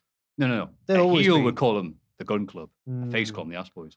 Arrived to back MJF up, and he says he won't face Yuta until next week. He also teases cashing on his chip on Jon Moxley. Yeah, and then MJF did a good job of getting the crowd to boo him because, he knew, like, well, it's Philly. Yeah. They're going to cheer us a bit. You stink, and the Flyers are terrible or whatever. The Penguins aren't real, whatever. Pittsburgh's the Penguins, unfortunately. Oh, well, Penguins are real. Imagine if Pac was cutting the same promo here, and he's like, well, he wouldn't even know that Newcastle's not won a major trophy since 1969. That sucks for People him. would still boo. All right, Roy Keane, stop it. It's just funny how he was like, he wouldn't even know that. It's funny. In that accent as well. Yeah. That was a good segment, though. I thought Yeah, everyone good for you, Dan. hit their mark very well. Yeah. So you're trying to be positive there, AEW, this week. While we can. Well, no, we're being fair. I just like the bits I like and hate the bits I hate. And that's it. You know what? It's weird, isn't it? Because I'm like yourself. I'm trying to be fair, but at the same time, it's like I do find myself procrastinating more over the bits I don't like than the bits I do like. So I'm trying to turn that frown upside down. Jon Moxley beats Juice Robinson and stares down MJF in his private box. They did the same bloody thing with MJF did last week. Yeah, No, it's a it's great match. different. But what's MJF doing? It's going to be a thing. It wasn't as prominent this week. I thought they did it. And there was a point to the box this time. Hangman Page arrives and gets in Moxley's face to a big pop. The crowd like him. MJF interrupts on the mic, but Wheeler appears behind him in the box and attacks until security drag him away. And security do their job. No police needed. Looking at you, Gallus. That shows how unhinged hooligans they are. What unhinged hooligans they are. True. Exactly. What do you think of the match, Jack? I like most Moxley matches anyway.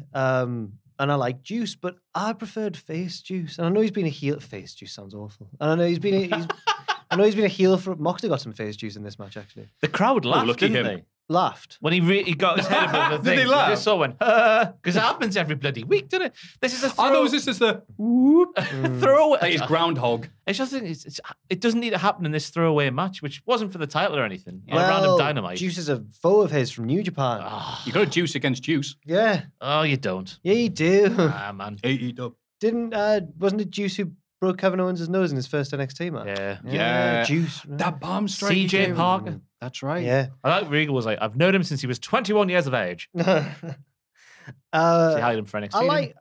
I like the match, but it was nothing like Because even though they went, this is a title eliminator, Juice will get a shot if he beats him. I never once thought he actually would. I think that was the... yeah, right. Do you know why? Go on. Because there's been too many of these matches recently where a Ooh. guy has been brought in for, I'm not going to say a cheap pop, but he's coming in. That's nice, isn't it?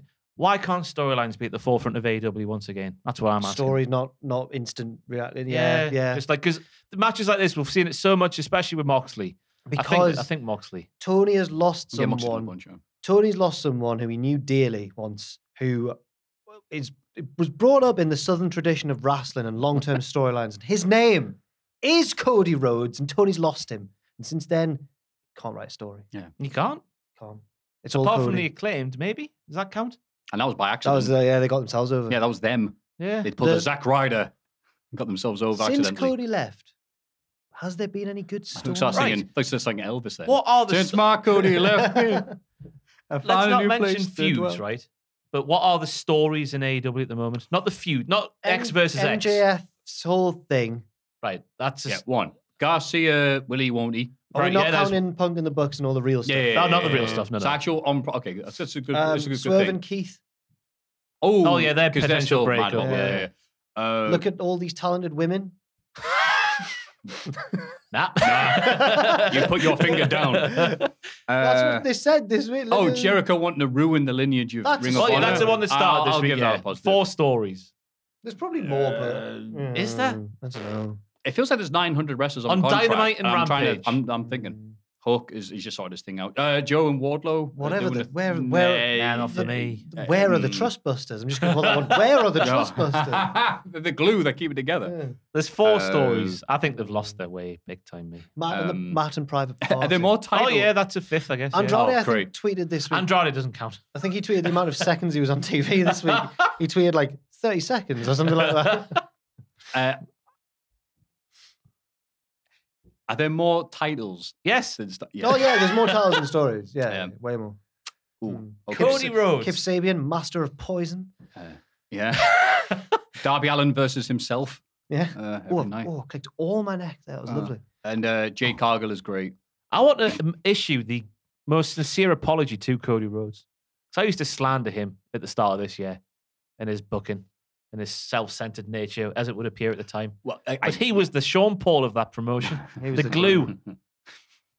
Yes, there It was were the fat man. It missteps. was the fat man scoop. It was the hype man. Tony Khan needed. Yes, there were missteps, the Go feud and whatnot. Yeah, but the last you know year what? of Cody No though. one's Let's not kid ourselves and misremember things. That last year was rotten. Yeah. It wasn't rotten. The the hair dye, The good match with Sammy Guevara. the rambling promos near the end. Oh, they were weird.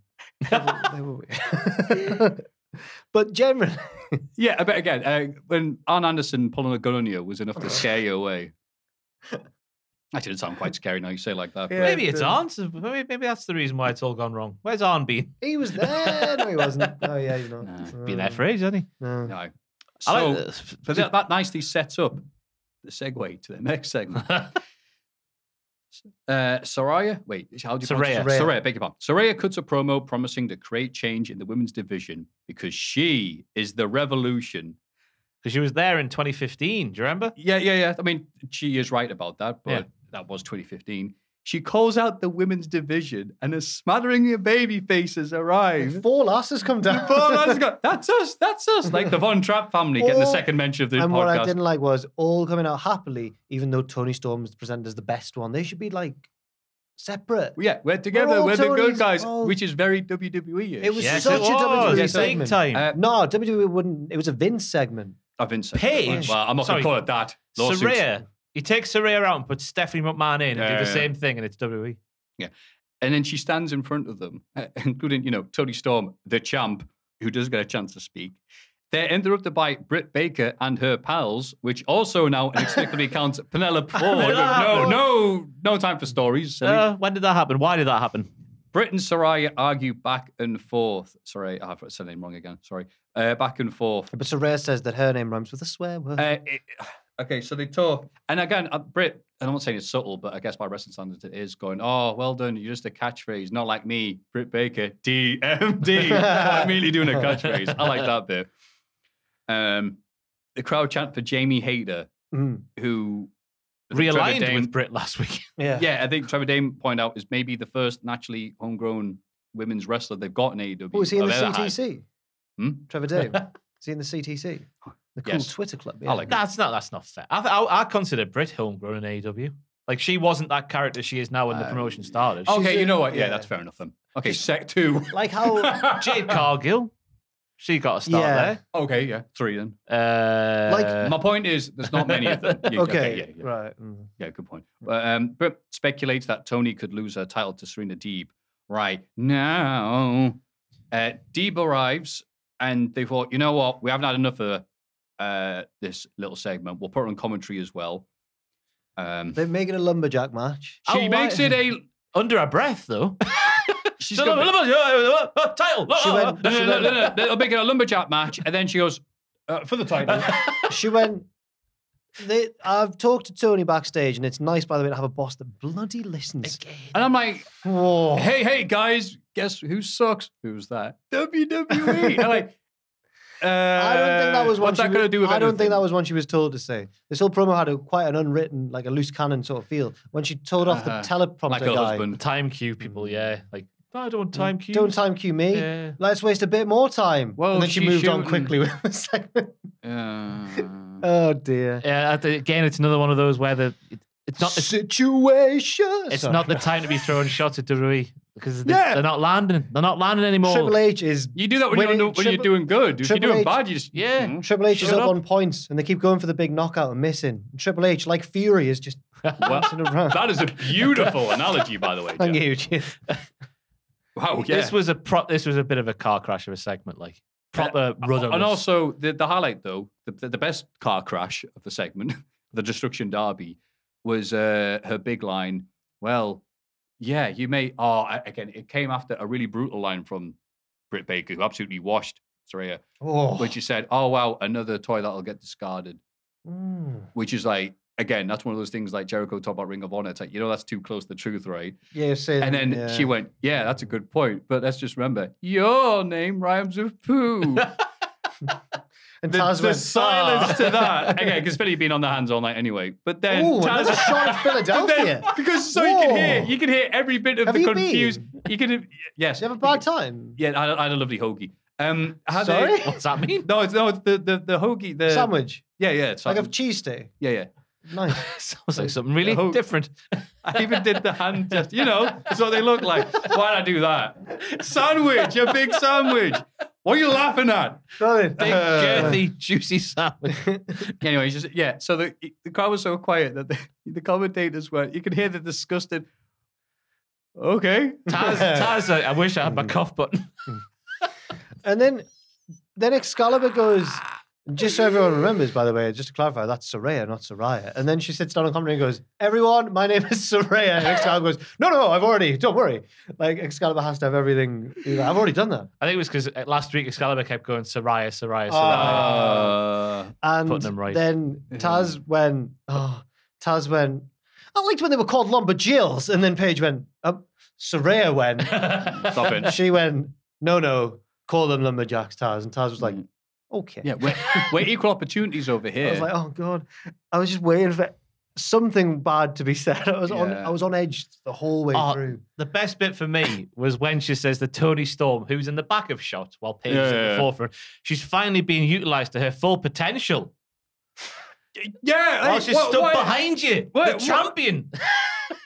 Who The isn't whole- really featured too much anyway to I don't begin want people with. to We're think, through the looking glass I don't want here. people to think that we're necessarily hammering Saraya too much. No, it's the because writing, I'm really yeah. scared of her family, but also because what Jack said. But also Great bunch of people. But also because it's not really her fault. I think the whole conception of this segment was awful. Yeah. Like, it's a badly written up segment, and I don't think it's her fault. And And it I felt also- quite bad for it, actually. And it sucks as well because, again, Deeb and Storm, I don't know if the AEW are aware of this, but they're really good wrestlers. They are really good yeah, wrestlers. yeah. So Toni Storm, again, absolutely leathered her and had a lovely little thing.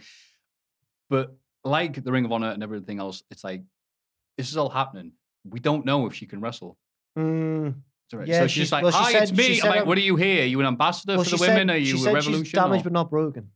Great. What does that mean? Means she can?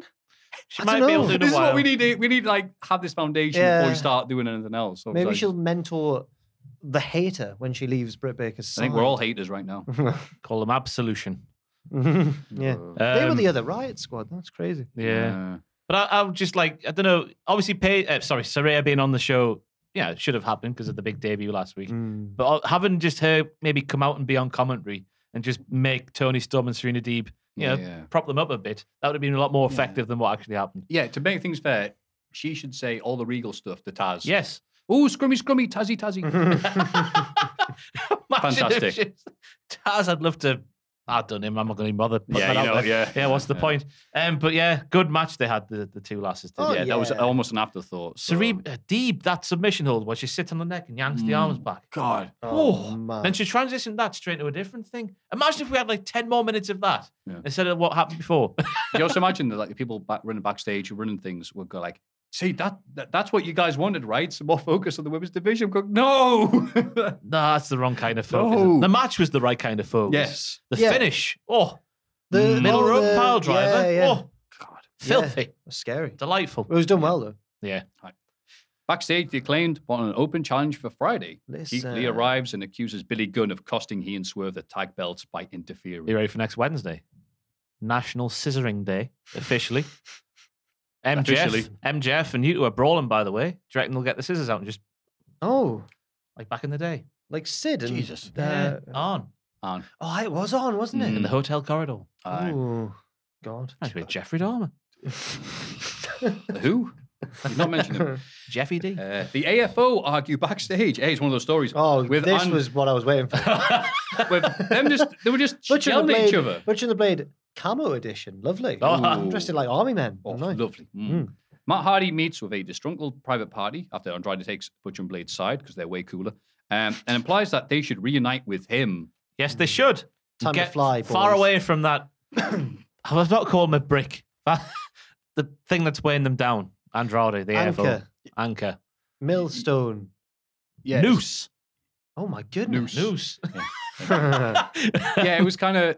Okay, Matt Hardy's going to have a huge stable of lads for some reason, so they have something to do. And then it's like, okay, now Andrade's with this massive stable. Now Matt's out the stable, and now it's literally just Andrade, Butcher, and Blade now, isn't it? But Matt and Jeff, potentially Jeff, being aligned with Private Party, who are sort of like them when they were younger. I like that. That's what it was originally. Yeah, and I thought that worked, yeah. So that getting back together would work for both parties, and I hope they do. And I hope they have a wonderful parties. Whoa. Ain't no pie like a Hardy party. Ricky Starks squashes a jobber.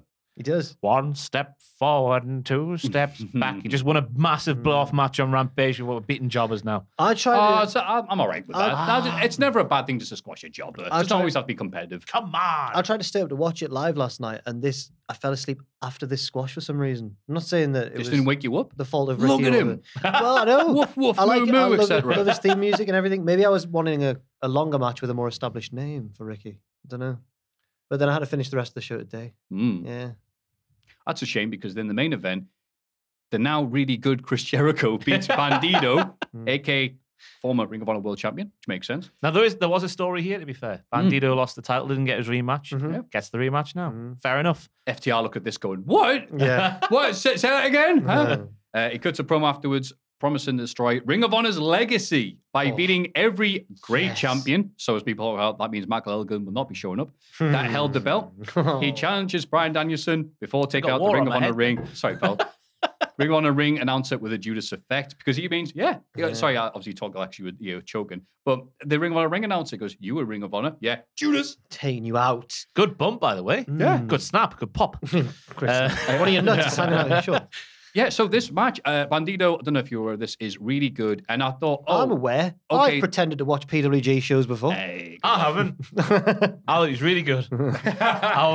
He's small and nimble, but also really strong. Oh, that one-armed gorilla press had me saying, ooh at home, so it did. Yeah, just arms called you for a suplex for a bit. Yeah, fine. Yeah, taking all the bumps. And again, Chris I Jericho would put in love if he turned out to be Juventud Guerrera. I just always see that. I'm like, imagine if he was. There was no Well, like, mistakes in that match. He has the hair, yeah. There was no mistakes in that match, though, wasn't there? Oh, oof! Wow, Juicy. Jericho taking Hurricane Ranas off the apron to the floor. The stuff, the fall away slam thing off the top. I love him. He does that. But a guy the size of Jericho as well. You're like, all right, go. He was like Gargano, wasn't he? The kickouts. Oh. No, stop it. I'm being positive. No. This is the main event. This is Johnny Bate.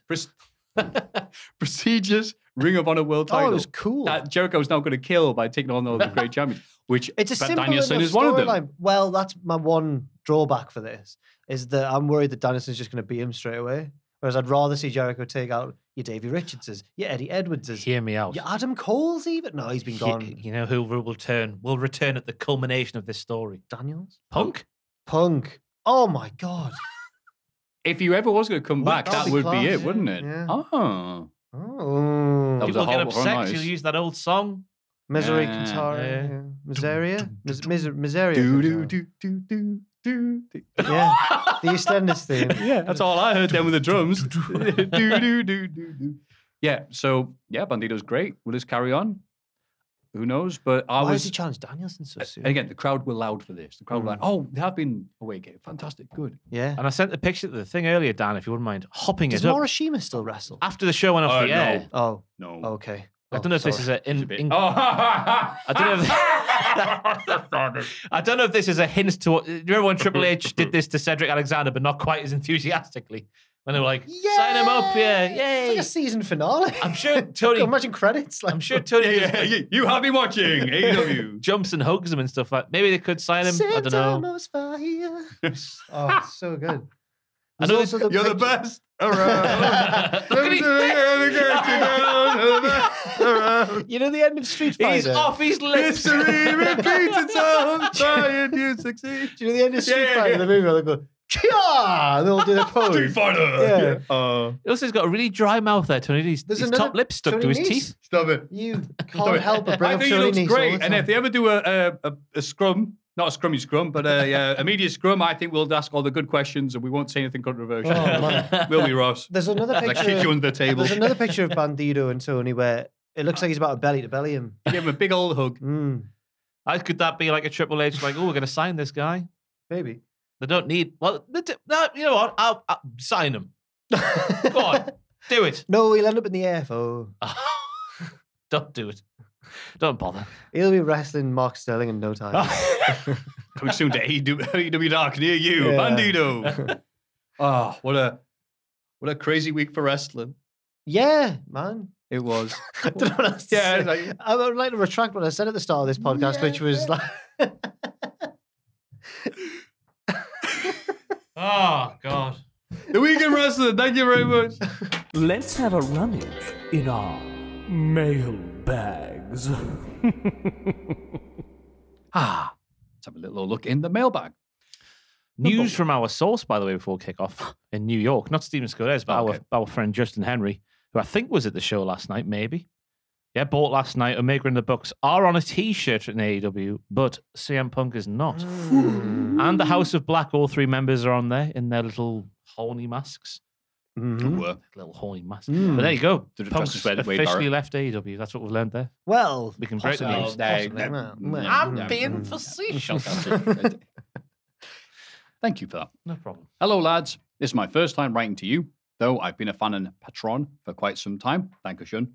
As of late, I've noticed that a certain podcast trend has disappeared. Oh. That being, guess what this word means in our culture? Oh, goody. Oh, yes. In honor of the debut of future WWE Hall of Famer Saul Rucker, turn this over. I have sent in a collection of surf culture slang. Yes. For you all to guess at. Shaka bra. I've surfed twice or so. So you know Shaka bra? Shaka bra. Well done, mate. I've surfed my entire life, and everyone should try it at least once. That's right. Bonus. Surfers are so relaxed, it will be very hard for you to offend us with your guesses. Yeah, just you wait. Well, what if you try and turn up at a locals only surfing spot? Yeah, that annoys them quite a bit in the 70s. Lords of Dogtown is one of my favourite films. Yeah. So let's have a look. A car. A car? AKAW, not a like a car wheels. Hey, good sir. Yeah, greeting. No, it means an exclamation of shock or surprise. A car. Usually from seeing a huge wave. Oh, car. Boy. Melt to watching Tokyo Dome. That's more like, oh, yeah. Supposed to be Okada, but he's having so much fun he can't even say it. Didn't work. I'm sorry. Clucked. When someone else takes your surfboard off you, I think I've been clucked. I think it means drunk. It does sound good, but No, surfers. I think it means stoned. being scared, usually of waves. Oh, these all waver. Well, yeah. That probably. wave yeah. really I'm clucked. totally, Imagine a waiver. I'm totally A waiver. clucked, dude. Surely it'd be like a wave that you think's coming but isn't. Oh, I've been clucked, man. Oh. Having a good time, these lads. Ah. Oh no. The expression "Eddie would go." What? Send it. Do it. Do that big wave. Make a massive fire pit. Kingston would do it. Yeah, There's petrol and blood. that's right. An encouragement to do something dangerous. Go on. In honor of Hawaiian surfer Eddie Aikau. Okay. Aikau. I got that one. Rest in peace, Eddie. Yeah. R.I.P. I don't know if he's dead. In honor of, maybe. Oh, yeah, I assume so. Grom and Grom Mum. Grommets are like newbies to surfing, I think. Oh no. I reckon a long range surf, a bit of a surf safari. Let's go for a Grom. Oh. You're right, Jack Bowen here. Oh, What's that to say? A young or inexperienced surfer and the mother of such. Okay. Hang 11. Ooh. Like the best ever, Yeah. trick shot you've ever Yeah. trick thing you've ever seen in your life. Yeah. That would make sense, but the answer's better. When a male surfer surfs in the nude. Oh, because like hanging 10 when all your toes are off the edge. Plus your winky. Yeah, got it. Oh, well done. I was trying to hang figure out on. the Hodad. I mean, A large northern character from Game of Thrones. Big Daddy Dudley. A surfing poser. Buys all the gear, but never Oh, surfs. Nathan Fraser. Here's the best one. Landlord. The owner of a beach. I reckon something like Oh no. something that eats you. No. I reckon shark in the water. That's exactly right. I thought it was That's going to good. be a surfer who was like all over the shop and getting in people's way. Oh, the bloody landlords are here, lads. Get out. You've gone for the Australian / Yorkshire surfer. My pub. Oh, Cockney. Yeah. Shaka. Shocker, bro. Like it's like a what's up? Cool, yeah. That hand signal Smojo does. Okay, Is it? yeah. Wahine. Is that Wahine. Wahine maybe? Wahine. I reckon you pronounce the A, but I have no idea what it means. Wahine. Wahine. The noise you make when you've done a really cool trick.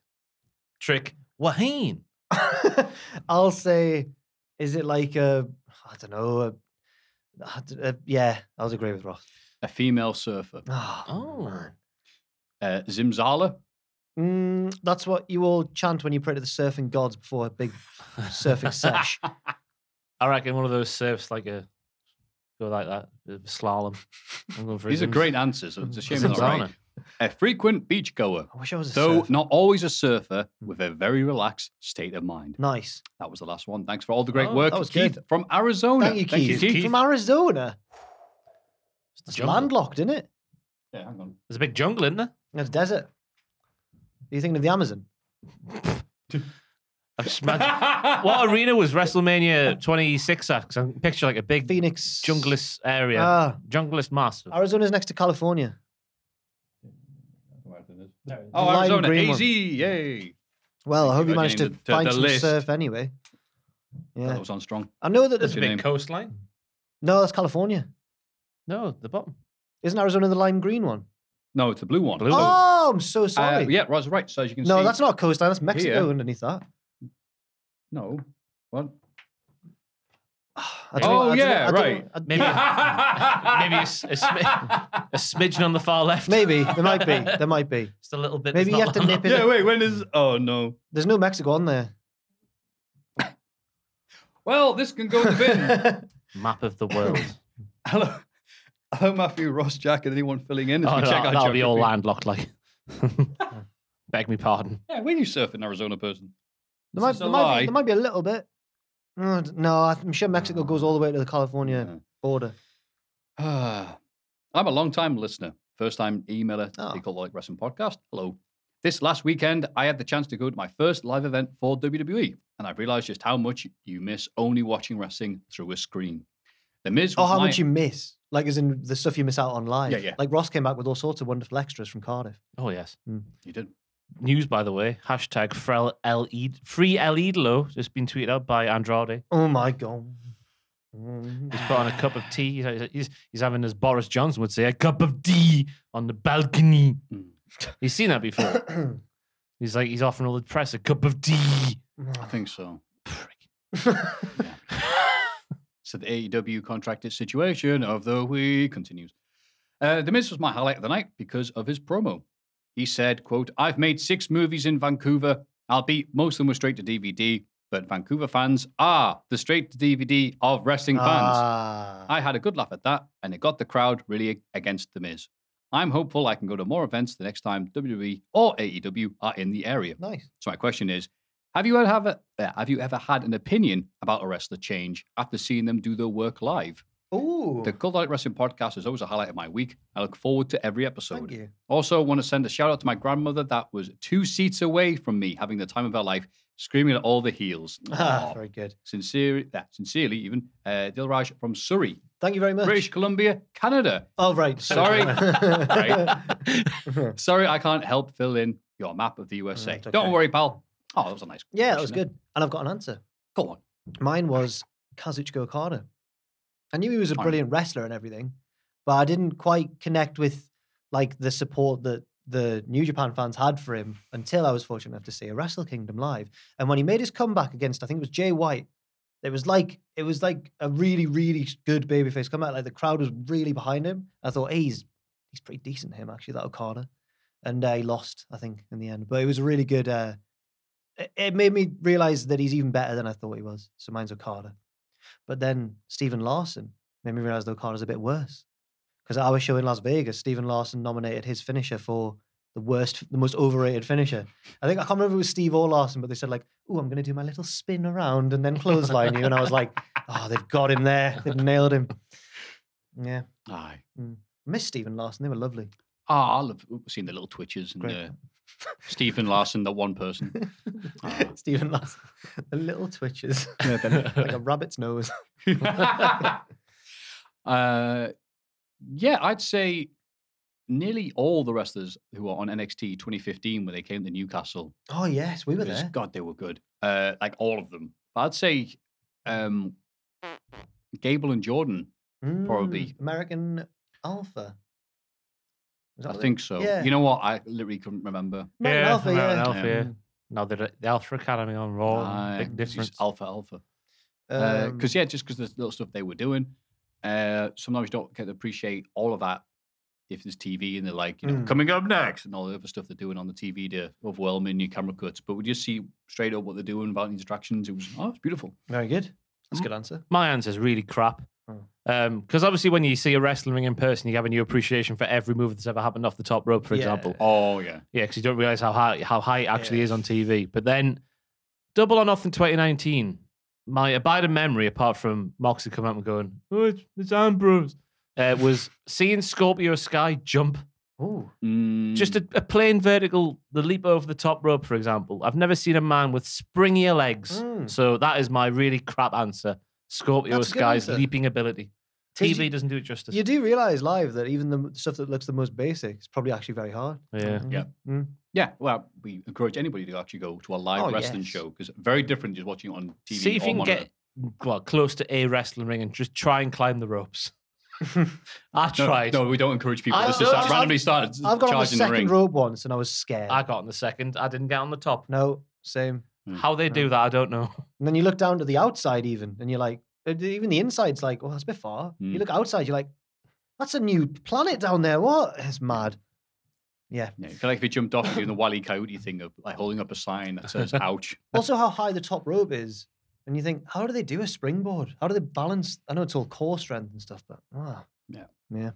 Wrestling, it's a skill. It is, Dear Maffew, Jack and Ross, I'm a big fan of the podcast and love all the content you guys put out there. Thank you very much. I am a doctor in the northeast of England and a big wrestling fan.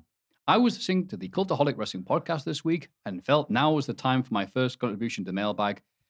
As you discussed King Charles III's swollen hands and feet. Oh, this is terrible. No. Surprisingly, I am not Charlie personal physician, but the most likely cause is that he has some element of congestive heart failure. Oh my God. As his royal heart cannot pump blood around his body as quick as it used to. Royal heart. Fluid leaks out into his hands and feet to give him those swole boys. He's always had swollen hands. Given I've taken the time to write to you, it feels only right to throw a question your way. Oh my God, that was just a statement. Wow. If you were to wake up in hospital one day and you open your eyes, which wrestler do you think would make the best doctor for you to find out is looking after you? Okay. And who would be the worst? Hope you are all well, Pete. Thank you, Pete. Thank you, the Pete. Doctor. You Pete all the right? Doctor. Oh, Pete the Doctor. They still look delicious, though. Delicious. Charles Thurston fingers. No. They look. Nom, nom, nom. That's gross. I said that last week. That was it. Maybe like in 3 seconds. And some guy heard that one. I'm writing an email. They look painful. They look so like. Right, who we want to see there if we wake up in hospital? I'm trying to think of wrestlers before. That's Dr. King Charles III to you, man. No.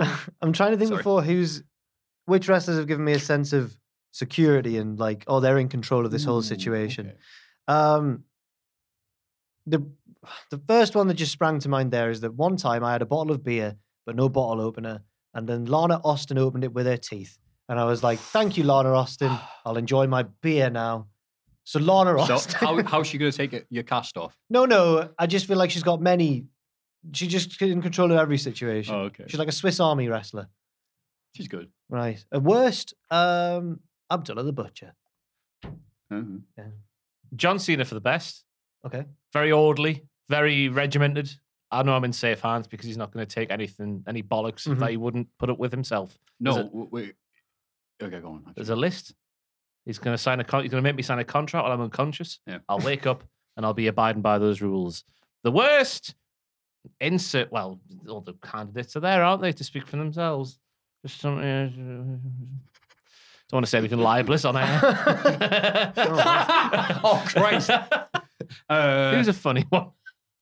I reckon Norman Smiley wouldn't take it seriously. He'd be like, "Oh, hey, Norman, stop dancing. Just saw my leg." Hey, everybody. Don't worry. You'll be doing the big wiggle anytime soon. What? Yeah. It's like, Norman, Does his finish? Norman, I can't breathe, man. His voice. That's how he talked. Yeah, he did. He had a high-pitched little voice. He had a high-pitched voice. Norman Smiley. Not Smiley. Not that high pitched, though, was it? You sound like Sean Locke's impression of Michael Jackson. You want clouded cream? That's when he says that. Oh, man. Who did I pick? I have like someone like Dr. Terry Funk. No. Because you'd be like... It'd be terrible. Because you'd be, no, this is what you want in the Northeast hospital, as I've had in the past. You come in there and you're like, oh, I feel so bad. Oh, I'm dying. What else is wrong with me? And then they'll have like the porters, or whatever you call them, just the old biddies, wake you up at 6 a.m. to change the bed and go, "Now, shut up, stop complaining. I've been up since 4. You want that from Terry Funk? Yeah, Terry Funk's like, "Oh, you got a bad back? Oh, that's fine. My knees don't work.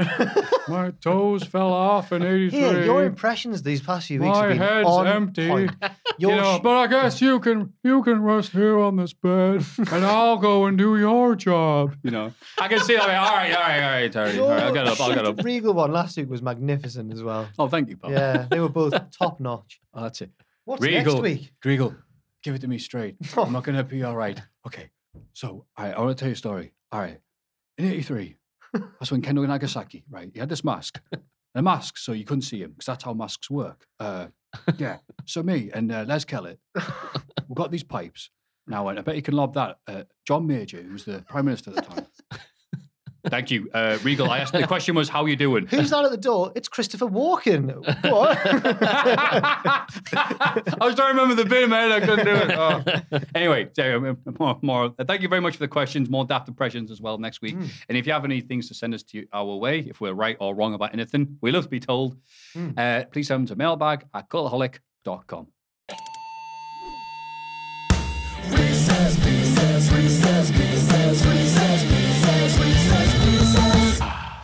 Reese's Pieces. We just had an awful discussion off camera about some really controversial topics. Let's carry on. Oh, is this how we sound like dirt sheets? Wow, the stuff Well, we've just been told. We can't tell you. I think that sometimes in this podcast, it cuts and then we all come back having clearly just been laughing loads and now we're like, on to Reese's Pieces now. Well, they cut the camera and they're all exhausted. I wonder what happened. Oh, God. Wade Barrett syndrome kicking in. Hey there, Matthew Ross Jack and the real star of the show, Puppet Jack. That's enough for ye. I have been a huge fan of all your content from the very beginning and can't begin to express how much you and Triple Jump have meant to me these past few years. Thank you very much. Enough of the sappy stuff. Oh. All right, fine. On to the Pieces of Reese. Inspired by the WWE Rivals show on A&E and the return of Jack's basketball nemesis. Oh, yes. Does he play for the Eagles? Please name each of these wrestlers' greatest rivals. Oh, nice. Or the first one that comes to mind. Oh, I like this idea. I do as well. Okay, so we'll go fastest thought first, which is obviously Jack, Ross, me. Macho Man, Randy Savage. Hulk Hogan. Controlling nature. Wow. Oh, we've not gone for a wrestler there. We've gone for a character flaw. Wow. Wow. I'm going to go for Ric Flair. Yeah. Yeah, it was various. You could have gone for Steamboat. Could have gone for anybody, Yeah. Ric Flair. Oh, God. Oh, God. Ricky Steamboat. Alcohol. At this point in his life, Conrad Thompson. Rey Mysterio. Eddie. The patella. Oh. Juventud. No. Oh, wait, I was telling people about this the other day. Was I the only person who pronounced, I saw on paper who would do Guerrera and said it like Juventus. Juventud Guerrera. Oh, right. Oh, yeah. No. That was just me as a kid. All right, moving on then. Brock Lesnar. Who's his biggest rival ever? Oh, come on, guys. Well, it's not that obvious. It is. If you say diverticulitis. No. Drug test. I'll go for Roman Reigns. Yeah, Roman Reigns. Okay, yeah. Undertaker was mine. Yeah, Fair enough. You could have also had like Cena, maybe. Yeah, the push. Goldberg. Chris Jericho. Very good. Thank you once again. Oh, thank you once again. Yes, of course. Mick Foley, in brackets, any face. Right. The weird thing is, even though I've never really, I'm far less well versed in this period of time in wrestling. My first thought was Vader. Yeah. Because he had a great feud with him in WCW. Terry Funk. Mm-hmm. There we go. That's the one. There it is. The Rock. Yes. Yeah, just because. Seth Rollins. Ooh. Oh. The other two members of the Shield. Do I have to pick one? Roman. Oh my God, Seth Rollins. Who's his standout feud apart from those two? Cena. Oh no, Jon Stewart got involved. John Stewart? Yeah. John Cena, yeah. I'll go with Cena, yeah. Okay. Ambrose. Yeah. That's a feud for me. That made Ambrose. Sting. I can't do it like Tony, sorry. Hollywood Hulk Hogan. Hollywood Hulk Hogan, yeah. The NWO. Not Flair or Horseman. Oh, yeah. Oh, for me. Yeah. No, Hollywood Hulk Not Hogan. thanks to WCW Superstars Volume 1. It's Hogan. Oh, Yeah. fair enough. DDP. Oh, here we go. Bang. Not Canyon. Why is Canyon? I love Canyon. Yeah, he did. Yeah, Canyon. Yeah. He did, but like Positively it's Canyon. not like his iconic DDP feud. I'll go for Canyon. I like Canyon. So great. More love to Canyon. Goldberg. Macho Man Randy Savage, 97. Right. Goldberg. Oh, not Hogan again. Hollywood Hulk Hogan. Dawes. Dawes, yeah. Dawes is good. A lot of blaming Oh, Goldberg's right, career yeah. on Dawes, Bosch, etc. Very good. Raven. Aye. Oh, yeah. US title. Yeah. That's right. I was Big- there. You're going, quite interesting here. You're going for the ones that made the person, maybe not the ones at their peak. Yeah. Well, Yeah. Goldberg didn't do many feuds You just at ran the through top, people. apart from, like, I don't know, Kevin Nash. Yeah. Yeah. Anyway, Yeah. Big Show / The Giant. Ooh, okay. Hulk Hogan. No, Hmm. I know you could. I'll go for Brock Lesnar. No, I don't know. Angle sprang to my mind. Yes, It's a the good comedy match. The tranquilizer gun stuck and that, with me. Yeah. Yeah. Sheamus. Oh my I God. love that feud. Shane McMahon. Did he feud with Oh, Shane? He did. Sheamus, when was that? Sheamus Big Show in 2012. Oh! Was it when it was surprisingly really Yeah, good? they had this ungodly chemistry. He was saying she was really good. He went, "Oh, fella, you ever seen a ginger snap?" And he gave him his finisher. Best moment. Okada. Ooh. Now, Omega. I know there's two obvious choices, but I'll go for Omega. The crushing jaws of defeat. Okay. I'll go for. He lost the plot, didn't he? After you lost the thing. Yeah. Dyed his hair. The red balloon, yeah. Stephen Larson. CM Punk. Oh. Sorry, you saved it. There's a lot of different ones you could go for. I'll say Samoa Joe in Ring of Honor, but because I'll go for Samoa Joe. Cena. Yeah, that yeah. Also his massive bloody ego. There's so many. Jeff Hardy. Oh yeah, perfect. Thank you. Right, okay. Chris Jericho. Oh. Oh, he's had so many as well. Shawn Michaels. Christian. Rey Mysterio. Jericho's had loads. He has. Fair play. Danielson. Oh, Daniel Bryan. He's had loads as well. The Authority. That was first name. Chris Bryan. Yeah. AJ Styles. Christopher Daniels. Oh, John Cena. Who's going to beat up Cena? That was great. I don't know if that's how it went, was it? I enjoyed how he something like that. He wore Cena's bicep thing around his head. That was funny as well. I forgot about that. Yeah, it was good. I'm going to say Kurt Angle. Mm-hmm. Just because. Volta. Volta. I'll go for Tyler Bate. I really enjoy the dynamic between them. And they've had two really good matches, I think. The Wembley one and the Cardiff one. Yeah. Dragunov. That was going to be Matthews and I didn't want to steal it. Yeah, of course it is. Think of anybody else other than Dragunov. Rampage Brown. Ah, yes. Yeah, whatever. Kane. Undertaker. Shane McMahon. I'm trying to think of anybody other than those two. Daniel Bryan is an on again, off again. Yeah. Say that. Triple H. The Rock. Sexy boy. Yeah. Mick Foley. No, loads of good ones. All in the same time. All in the same 3 years. Yeah. P.S. It was a joy seeing you all in Las Vegas. Oh. When are y'all hopping over the pond again? I don't know. Cheeky bonus question. Oh, thank you, Ryan from Houston, Texas. Thank you. Right now, our country is burning to the ground. So not for a while, but I was going to say, when someone wants to pay us to come over, they'll pay for the because we can't afford anything anymore. I might draw all my money out the bank and make a raft out of it. A tiny raft. That makes it sound like I'll do it all in fivers and make a little raft and then paddle across. Yeah. I wasn't trying to flex. That wasn't like a Ted DiBiase kind of promo. We know what you meant. Yeah. Thank you very much, Ryan from Houston, Texas. Well, Ryan, everything's bigger in Texas, including your lovely heart. Thank you very much for that delicious question there. In a different way, and if you have any of Reese's Pieces, stop it, you. Please send them to mailbag@cultaholic.com. It's Cultaholics. Big question. What a lovely podcast. Oh, it's been good, like. And there's just some time to say a big thank you to our lovely producers, Jacob Castle.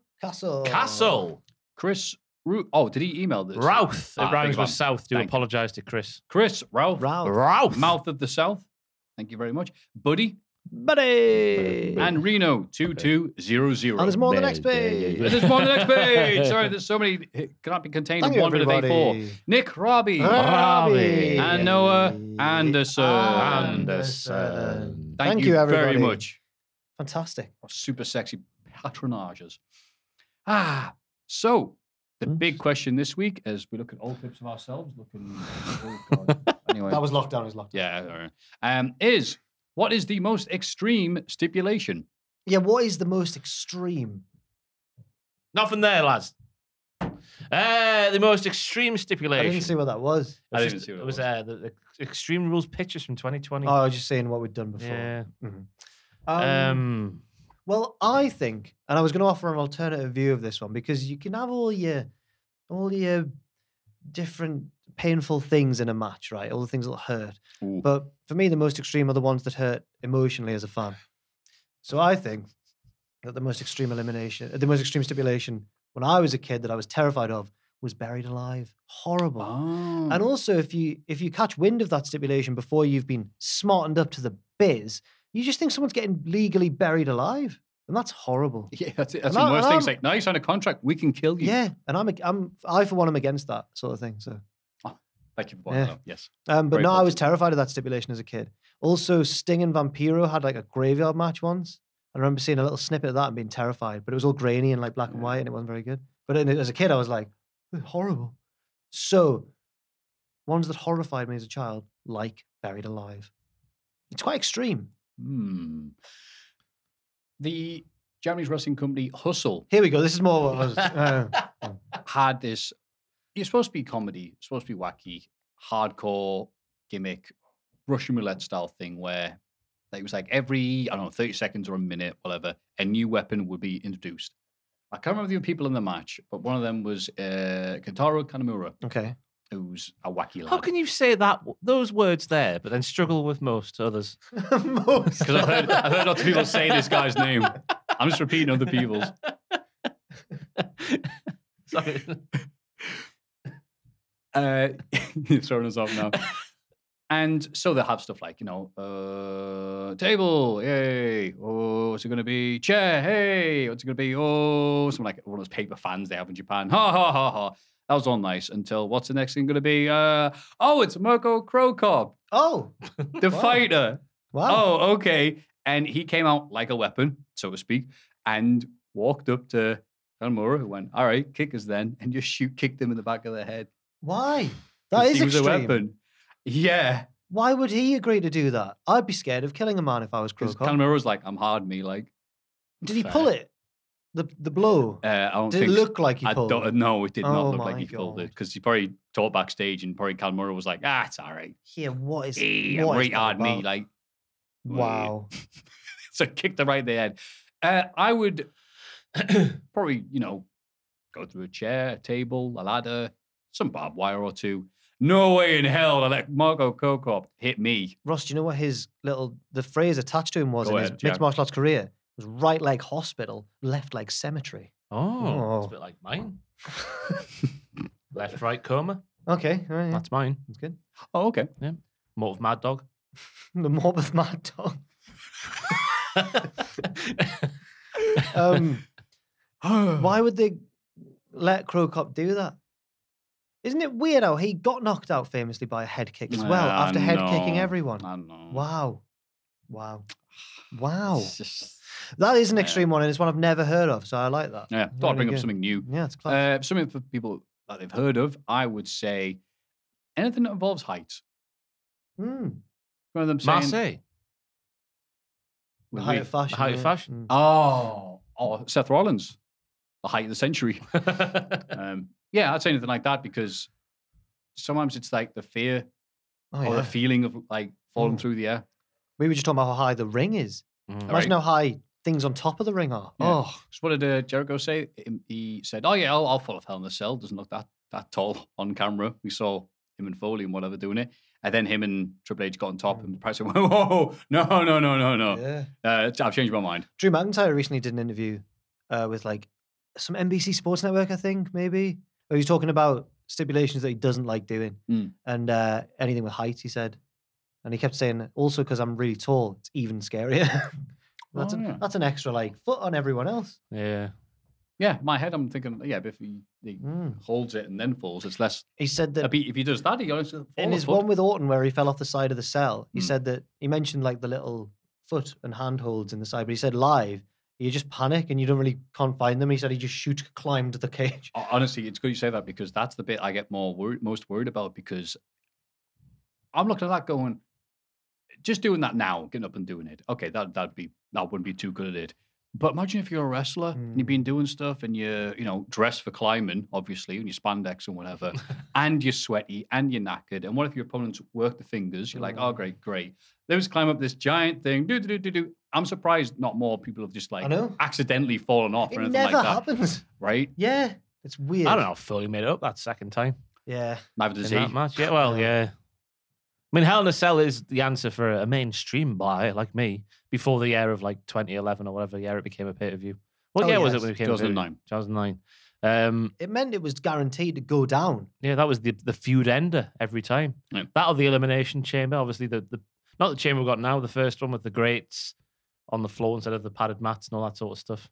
People always say it was the... Huh? I didn't mean to cut you off, sorry. What? What? You know how they've changed the design of it now? The modern one's got like padded mats on the floor instead of the grates because people would complain about how hard it is because grates are hard. But I'm trying to think, me and Sam used to do a stream back in the day on a certain unnecessarily paid for streaming thing. We looked at extreme matches and big weapons obviously being involved in matches, and obviously Drake Younger is probably the biggest weapon involved in these kind of matches. And he got involved with syringes and... Oh, yes. Oh, no. We're back. We're all right. Yeah. Oh! Let's wrap it up. Mentioned Drake. Yeah. You said the bad word. You said the bad word. Glass. Things with glass. Weapons hurt, do they? Wow, fish, fantastic. We're fine. Piranhas and fish.